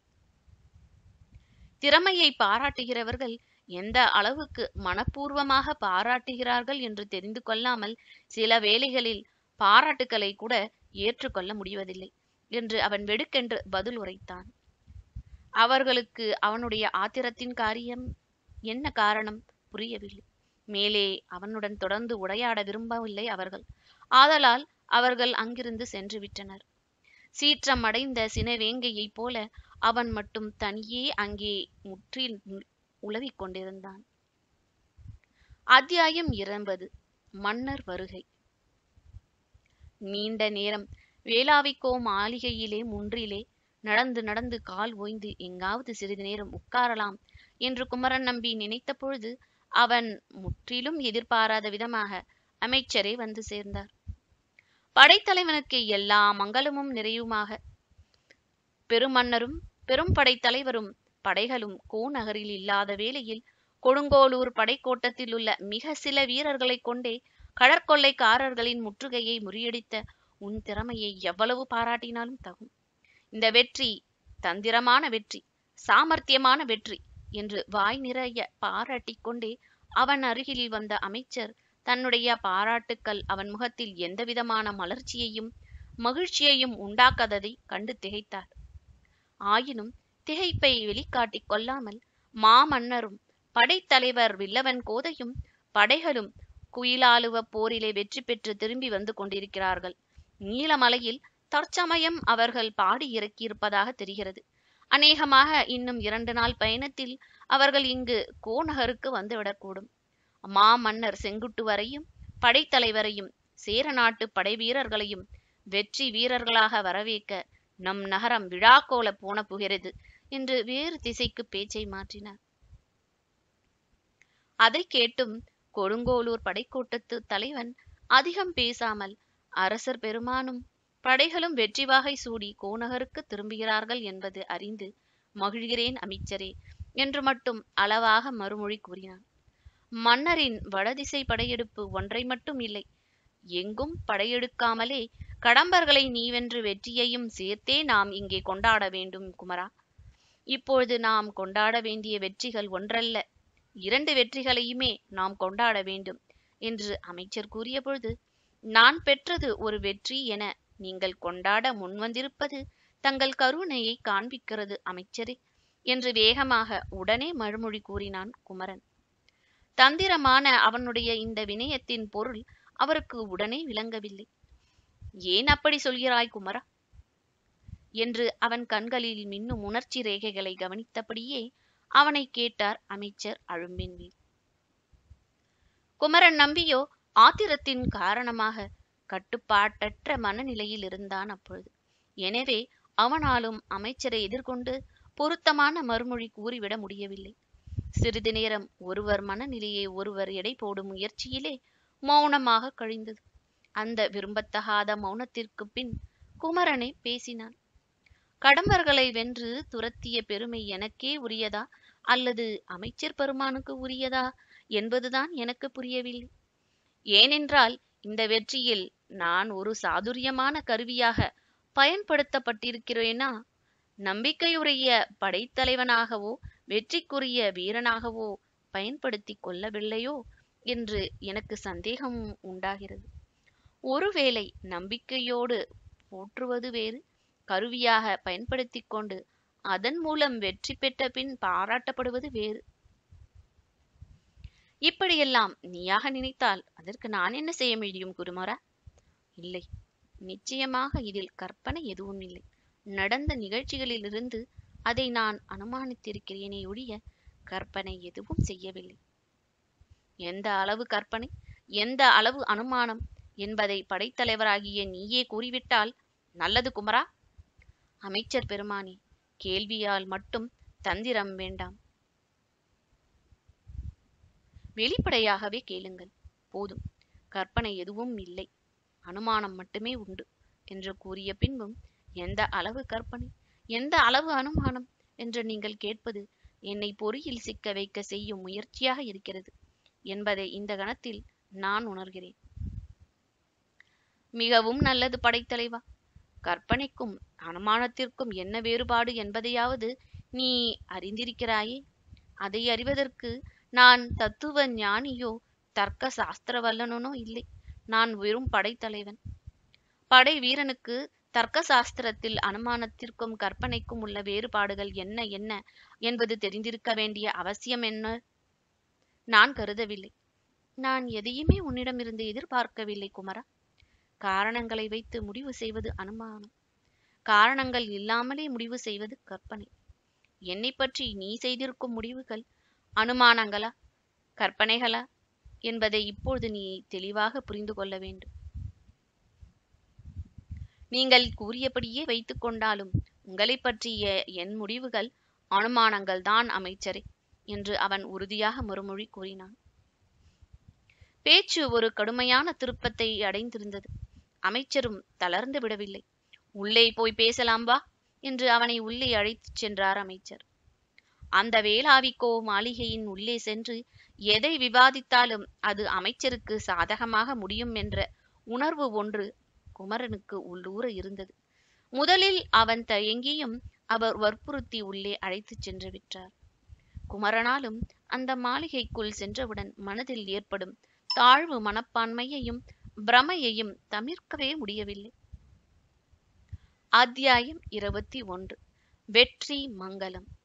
வேளாவிக்கோ மாளிகைக்குள்ளேயே படைத்தலைவன் குமரன் நம்பியை அழைத்து சென்றவுடன் அமைச்சர் அழும்பின்வேல் தெளிவான குரலில் அவனிடம் வினவினார். கடற்கொள்ளைக்காரர்களாகிய கடம்பர்களை துரத்தி கொடுங்கோளூரையும் சேர நாட்டு கடற்கரை நகரங்களையும் காப்பாற்றுமாறு உனக்கு நான் கட்டளையிட்டதில் எந்த இடத்தில் எந்த விதத்தில் தந்திரம் இருக்குமென்று நீ அனுமானித்தாய்? உன்னை நான் ஒரு கருவியாக மட்டுமே பயன்படுத்தி கொண்டேன் என்று நீ எவ்வாறு கூற முடியும்? தக்க காரணங்களோடு கூற முடியுமாயினும் உங்களுடைய இந்த கேள்விக்கு மறுமொழி கூறும் முன் உங்களை நான் சில கேள்விகள் கேட்க வேண்டும். அதற்கு நீங்கள் வாய்ப்பளிக்க வேண்டும்.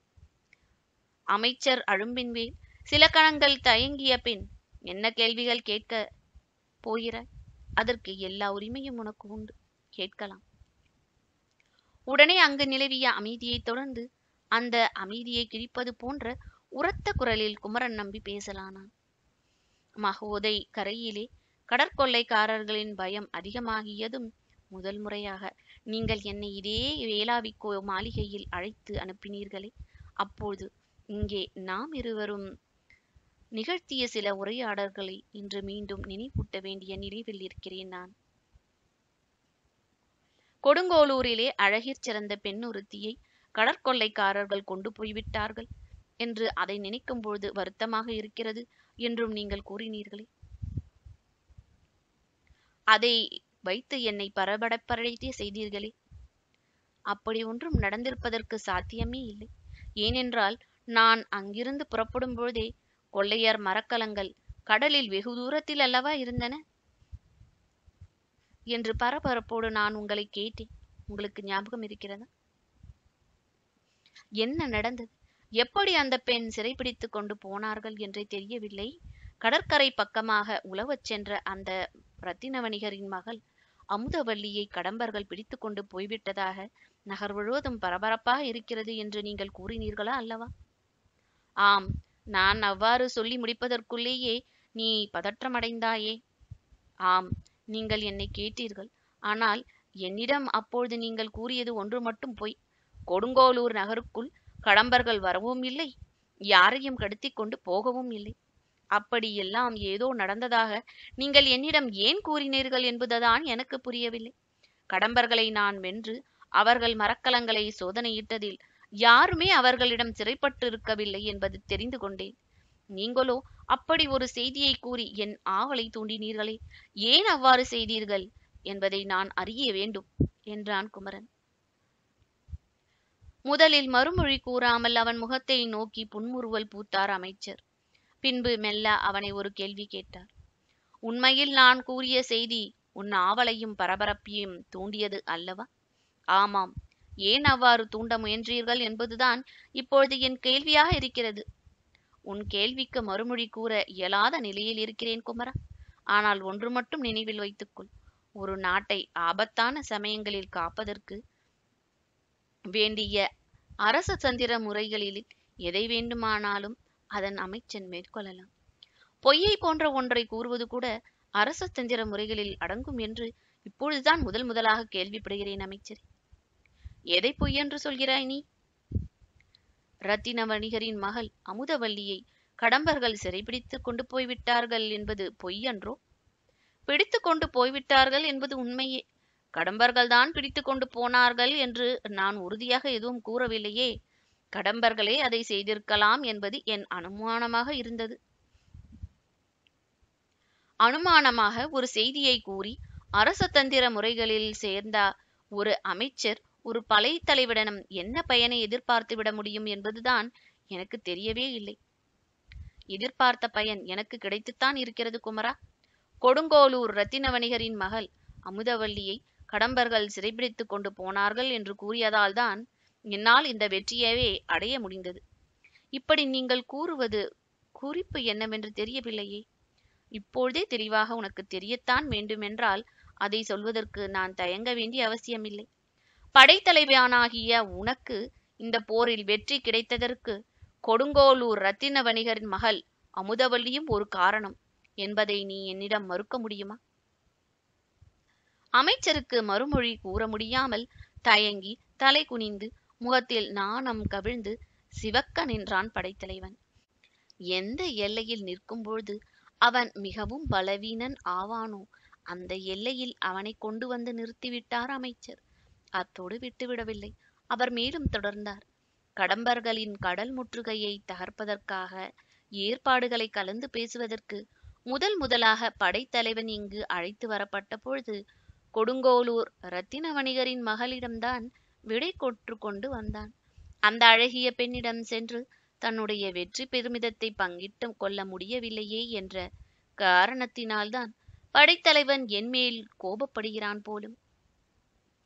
உன் தந்தை தான் குவித்து வைத்திருக்கும் எல்லா ரத்தினங்களை பற்றியும் கவலைப்படலாம்.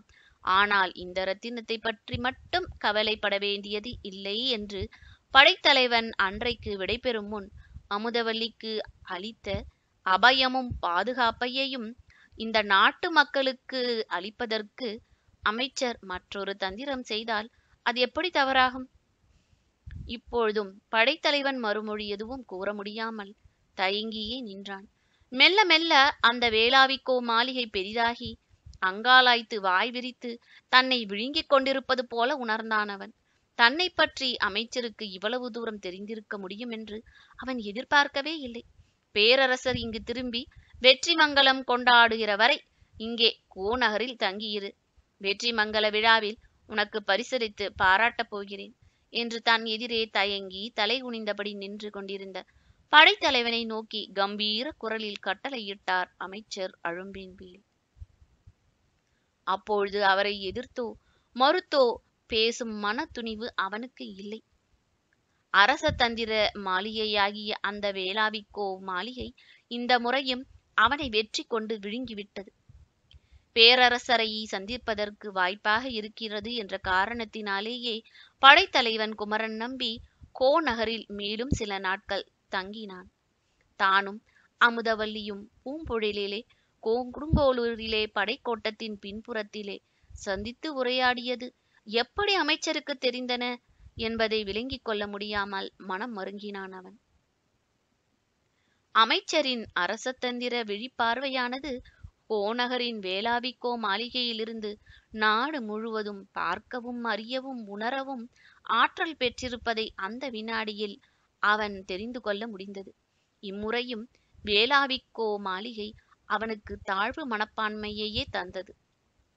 அத்தியாயம் 22. படைத்தலைவனுக்கு பரிசு. படைத்தலைவன் கடம்பர்களை வெற்றி கொண்டு துரத்திய பின் அமைச்சர் அழும்பின்வேல் மேல் தீராத கோபத்துடன் இருந்தாலும் அவன் அரசரை சந்திப்பதற்காக காத்து கொண்டிருந்தான். 2 நாள் கழித்து நகரம் எங்கும் பூக்களின் நறுமணம், இசைகளின் இன்னொலி, நடன மகளிரின் காற்சிலம்புகளின் கிங்கினி நாதம் இவையே நிறந்து பொங்கின. மங்கள வேளையில் வடதிசை குயிலாலுவத்திலிருந்து கோநகர் திரும்பிய பேரரசர் செங்குட்டுவர் பெரும் படைத்தலைவர் நிலவன் கோதையும் சேர நாட்டு படை வீரர்கள் பின்தொடர நகருக்குள் நுழைந்தார். நகர மக்கள் வீதிதோறும் மன்னரையும் படைத்தலைவரையும் வாழ்த்தி வாழ்த்தொலி செய்தனர். அது விண்ணை தொட்டது. மாடங்களிலிருந்து மன்னர் மீதும் படைத்தலைவர்களின் மீதும் பூமாரி பொழிந்தது. அரண்மனை முன்றிலே பெரும் தோட்ட பெண்கள் அந்த புற மகளிரும் மலர் தூவி மங்கள தீபம் ஏந்தி ஆரத்தி சுற்றி அரச பெருமானை வரவேற்றனர். அமைச்சர் அழும்பின்வேலை கட்டி தழுவி கொண்டார் அரசர். அரண்மனை ஐம்பெரும் குழுவினர் ஆயத்தார் முகத்தில் எல்லாம் அரசர் கோநகர் திரும்பியது குறித்து மகிழ்ச்சி தெரிந்தது. எங்கும் மலர்ந்த முகங்களே தெரிந்தன. அரசரிடம் கொடுங்கோளூர் படைத்தலைவன் குமரன் நம்பியை அழைத்துச் சென்று அவனை வாழ்த்தினார். அவன் செய்த சாதனையை வியந்து கூறினார் அமைச்சர் அழும்பின்வேல். இந்த சாதனைக்கு ஈடாக நான் அளிக்க இருக்கும் பரிசு மாலையில் அரண்மனை குலுமண்டபத்தில் நிகழ இருக்கும் வெற்றி மங்கள விழாவில் அரச பெருமானே இந்த இளம் படைத்தலைவனுக்கு அளிக்க வேண்டும் என்றும் அரசரை வேண்டிக் கொண்டார். அவசியம் செய்கிறேன். இளைஞர்களுக்கு பரிசளிப்பது என்றால் எப்பொழுதும் எனக்கு விருப்பமான செயலே என்று அரசர் மகிழ்ச்சியோடு அமைச்சரின் வேண்டுகோளுக்கு இணங்கினார். இவையெல்லாம் கொடுங்கோளூர் படைத்தலைவனுக்கு மகிழ்ச்சியை அளித்தாலும் அவனுடைய உள்ளம் மனதிலே ஒரு கவலை இருந்தது. தன் உயிருக்கு உயிரான அமுதவல்லி என்ன ஆனாள் என்பதை அறிய முடியாத வேதனை அவன் மனதை வாட்டியது. அதை யாரிடமும் வெளியிட்டு பேசவும் வாய்ப்பில்லை. பேரரசுடைய வடதிசை வெற்றியை கொண்டாடி கொண்டிருக்கும் கோநகரின் அரச வைபவங்களும் கோலாகலங்களும் அந்த சிறிய வனவேதனையை பகிர்ந்து கொள்ள அவனுக்கு வாய்ப்பை அளிக்கவில்லை. காதலுக்கும் அதன் சுக துக்கங்களுக்கும் அந்த உணர்வை ஆள்பவர்கள்தான் சொந்தக்காரர்கள். இன்னொருவருடைய துணையை அதற்காக நாட முடியாது போலும் என்றெண்ணி அந்த உணர்வுகளை தனக்குள்ளே புதைத்து கொண்டான் படைத்தலைவன். பேரரசர் வெற்றி வாகையோடு நகர் பிரவேசம் செய்த தினத்தன்று மாலையில் அரண்மனை கொலுமண்டபத்தில் வெற்றி மங்கள விழா நிகழ்ந்தது. புலவர்கள் பேரரசருடைய வெற்றியை புகழ்ந்து பாடி பரிசில்கள் பெற்றனர். பாணர்களும் பாடினிகளும் அரசருடைய வெற்றியை இசைத்து பரிசில் பெற்றனர். கூத்தர்களும் விரலியர்களும் அரச பெருமானுடைய வெற்றியை ஆடிக்கழித்து மகிழ்ந்தனர். அந்த ஆட்டத்திற்கும் வெகுமதியை பெற்றனர். இறுதியாக படை வெற்றியை கொண்டாடும் தருணம் வந்தது. படை வீரனை அழைத்தார்கள், பரிசுகளை கொடுத்தார்கள். இறுதியாக அமைச்சர் அழும்பின்வேல் முன்வந்து கொடுங்கோளூர் கோட்ட படைத்தலைவன் குமரன் நம்பி கடற்கொள்ளைக்காரர்களை வென்ற வெற்றிக்காக ஈடு இணையற்ற பரிசு பொருளை பெற இப்பொழுது வருமாறு அழைக்கிறேன் என்று கூறியவுடன் குமரன் நம்பி தயங்கி தயங்கி அடக்க ஒடுக்கமாக நடந்து முன்வந்தான். அமைச்சர் அரசரவையின் உள்ளே நுழையவும் வாயிற்புறத்தில் நின்ற ஒரு பணிப்பெண்ணை நோக்கி ஏதோ செய்கை செய்தார். அவள் ஒரு வினாடி உள்ளே மறைந்தாள். அடுத்த வினாடி அந்த பணிப்பெண் அழைத்து வந்து நிறுத்தியவளை பார்த்த போது குமரன் நம்பியால் தன் கண்களையே நம்ப முடியவில்லை. ஆம், கொடுங்கோளூர் இரத்தின வணிகரின் மகள் அமுதவல்லிதான். சர்வ அலங்காரங்களுடன் அலங்கரிக்கப்பட்டு அவன் முன் கொணர்ந்து நிறுத்தப்பட்டாள். சபையில் ஒரே மகிழ்ச்சி கூப்பாடு, ஆரவாரம், சிரிப்பொலி எல்லாம் அடங்க நீண்ட நேரமாகியது. அமைதி நிலவியவுடன் மறுபடி அமைச்சர் அழும்பின்வேலின் குரல் சபையில் ஒலிக்க தொடங்கியது. இந்த பெண் அமுதவல்லியை கொடுங்கோளூர் படைத்தலைவன் குமரன் நம்பிக்கு மணமுடித்து கொடுக்குமாறு பேரரசரின் சார்பில் இரத்தின வணிகருக்கு கட்டளையிடுகிறேன் என்று அமைச்சர் கூறியவுடன் அதே அவையில் வணிகர்களின் பக்கத்தில் அமர்ந்திருந்த இரத்தின வணிகர் எழுந்து வந்து மலர்ந்த முகத்தோடு அமைச்சர் கூறியவற்றை செய்ய எனக்கு பூரண சம்மதம் என்று தெரிவித்துக் கொள்கிறேன் என்று இணங்கினார். அந்த வேளையில் அமைச்சர் அழும்பின்வேல் கொழுமண்டபத்து மேடையிலிருந்து இறங்கி வந்து குமரன் நம்பியின் காதருகிலே, இப்பொழுது உண்மையை சொல்லிவிடுகிறேன் குமரா, இவளை யாரும் எங்கும் சிறைப்பிடித்துக் கொண்டு போகவில்லை. என்னுடைய வேண்டுகோளின்படி கொடுங்கோளூர் இரத்தின வணிகர் இவளை தம் வீட்டிலேயே சிறை வைத்திருந்தார் என்பதுதான் உண்மை. நீ முதலாக இங்கே வஞ்சிமா நகரத்திற்கு வேளாவிக்கோ மாளிகையில் என்னை காண தேடி வந்திருந்த சமயம் நான் கொடுங்கோளூருக்கு போயிருந்தேனே, அது இந்த சூழ்ச்சிக்காகத்தான். இப்படி ஒரு சூழ்ச்சி செய்து காரியத்தை சாதி கொண்டதற்காக என்னை நீ மன்னித்து விட வேண்டும். இவளை கடம்பர்கள் சிறைப்பிடித்து போனதாக உன்னிடம் நான் போய் கூறிவிடாவிட்டில் இவ்வளவு விரைவில் வெற்றி கிடைத்திருக்காது என்பதை நீயும் ஒப்புக்கொண்டுதான் ஆக வேண்டும் என்றார் அவர். கொடுங்கோளூர் படைத்தலைவன் இதை கேட்டு அமைச்சர் மேல் கோபப்படவில்லை. அந்த ஒரு வினாடியில் வஞ்சிமா நகரம் முழுவதுமே ஒரு பெரிய வேளாவிக்கோ மாளிகை ஆகிவிட்டது போல தோன்றியது அவனுக்கு. அவன் கடைக்கண்ணால் அமுதவல்லியின் முகத்தை நோக்க முயன்றான். அவள் புன்முறுவல் பூத்து அந்த பார்வையை வரவேற்றாள். இந்த புன்முறுவலுக்காக எதையும் பொறுத்து கொள்ளலாம் என்று அவள் காதருகே மெல்லிய குரலில் கூறினான் படைத்தலைவன். அப்பொழுது அவர்கள் இருவர் தலையிலும் யாரோ பூமாரி புழிந்தார்கள். திரும்பி பார்த்த படைத்தலைவன் அமைச்சர் சிரித்துக்கொண்டே பூக்களுடன் நின்றிருப்பதைக் கண்டான். அமைச்சருக்கு என் சொந்த வீரத்திலும் திறமையிலும் நம்பிக்கை இல்லை. இவளை கடம்பர்கள் சிறைப்பிடித்ததாக கூறினால்தான் எனக்கு வீரமே பிறக்கும் என்று முடிவு கட்டிவிட்டீர்கள் போலிருக்கிறது என்றான் குமரன். உண்மையே அதுதானே குமரா. வீரம் என்றுமே காதலின் மறுபுறமாகத்தான் இருக்கிறது. சீதை சிறைப்படவில்லையானால் ராமன் வீரனாக நேர்ந்திருக்காது அல்லவா என்று அமைச்சர் அவனுக்கு மறுமொழி கூறிய பொழுது அவை முழுவதும் சிரிப்பொலியால் பொங்கியது. அந்த சிரிப்பு வெள்ளத்தில் குமரனும் அமுதவல்லியும் சேர்ந்து நகைத்த சிரிப்பின் ஒலியும் கலந்துதான் இருக்க வேண்டும். இத்துடன் இந்த நாவல் முடிவடைந்தது. இந்த நாவல் உங்களுக்கு பிடித்திருந்தால் லைக் செய்யுங்கள், கமெண்ட் செய்யுங்கள். இந்த லிங்கை உங்கள் நண்பர்களுக்கும் உறவினர்களுக்கும் ஷேர் செய்யுங்கள். நமது சேனலை சப்ஸ்கிரைப் செய்யுங்கள். நன்றி, வணக்கம்.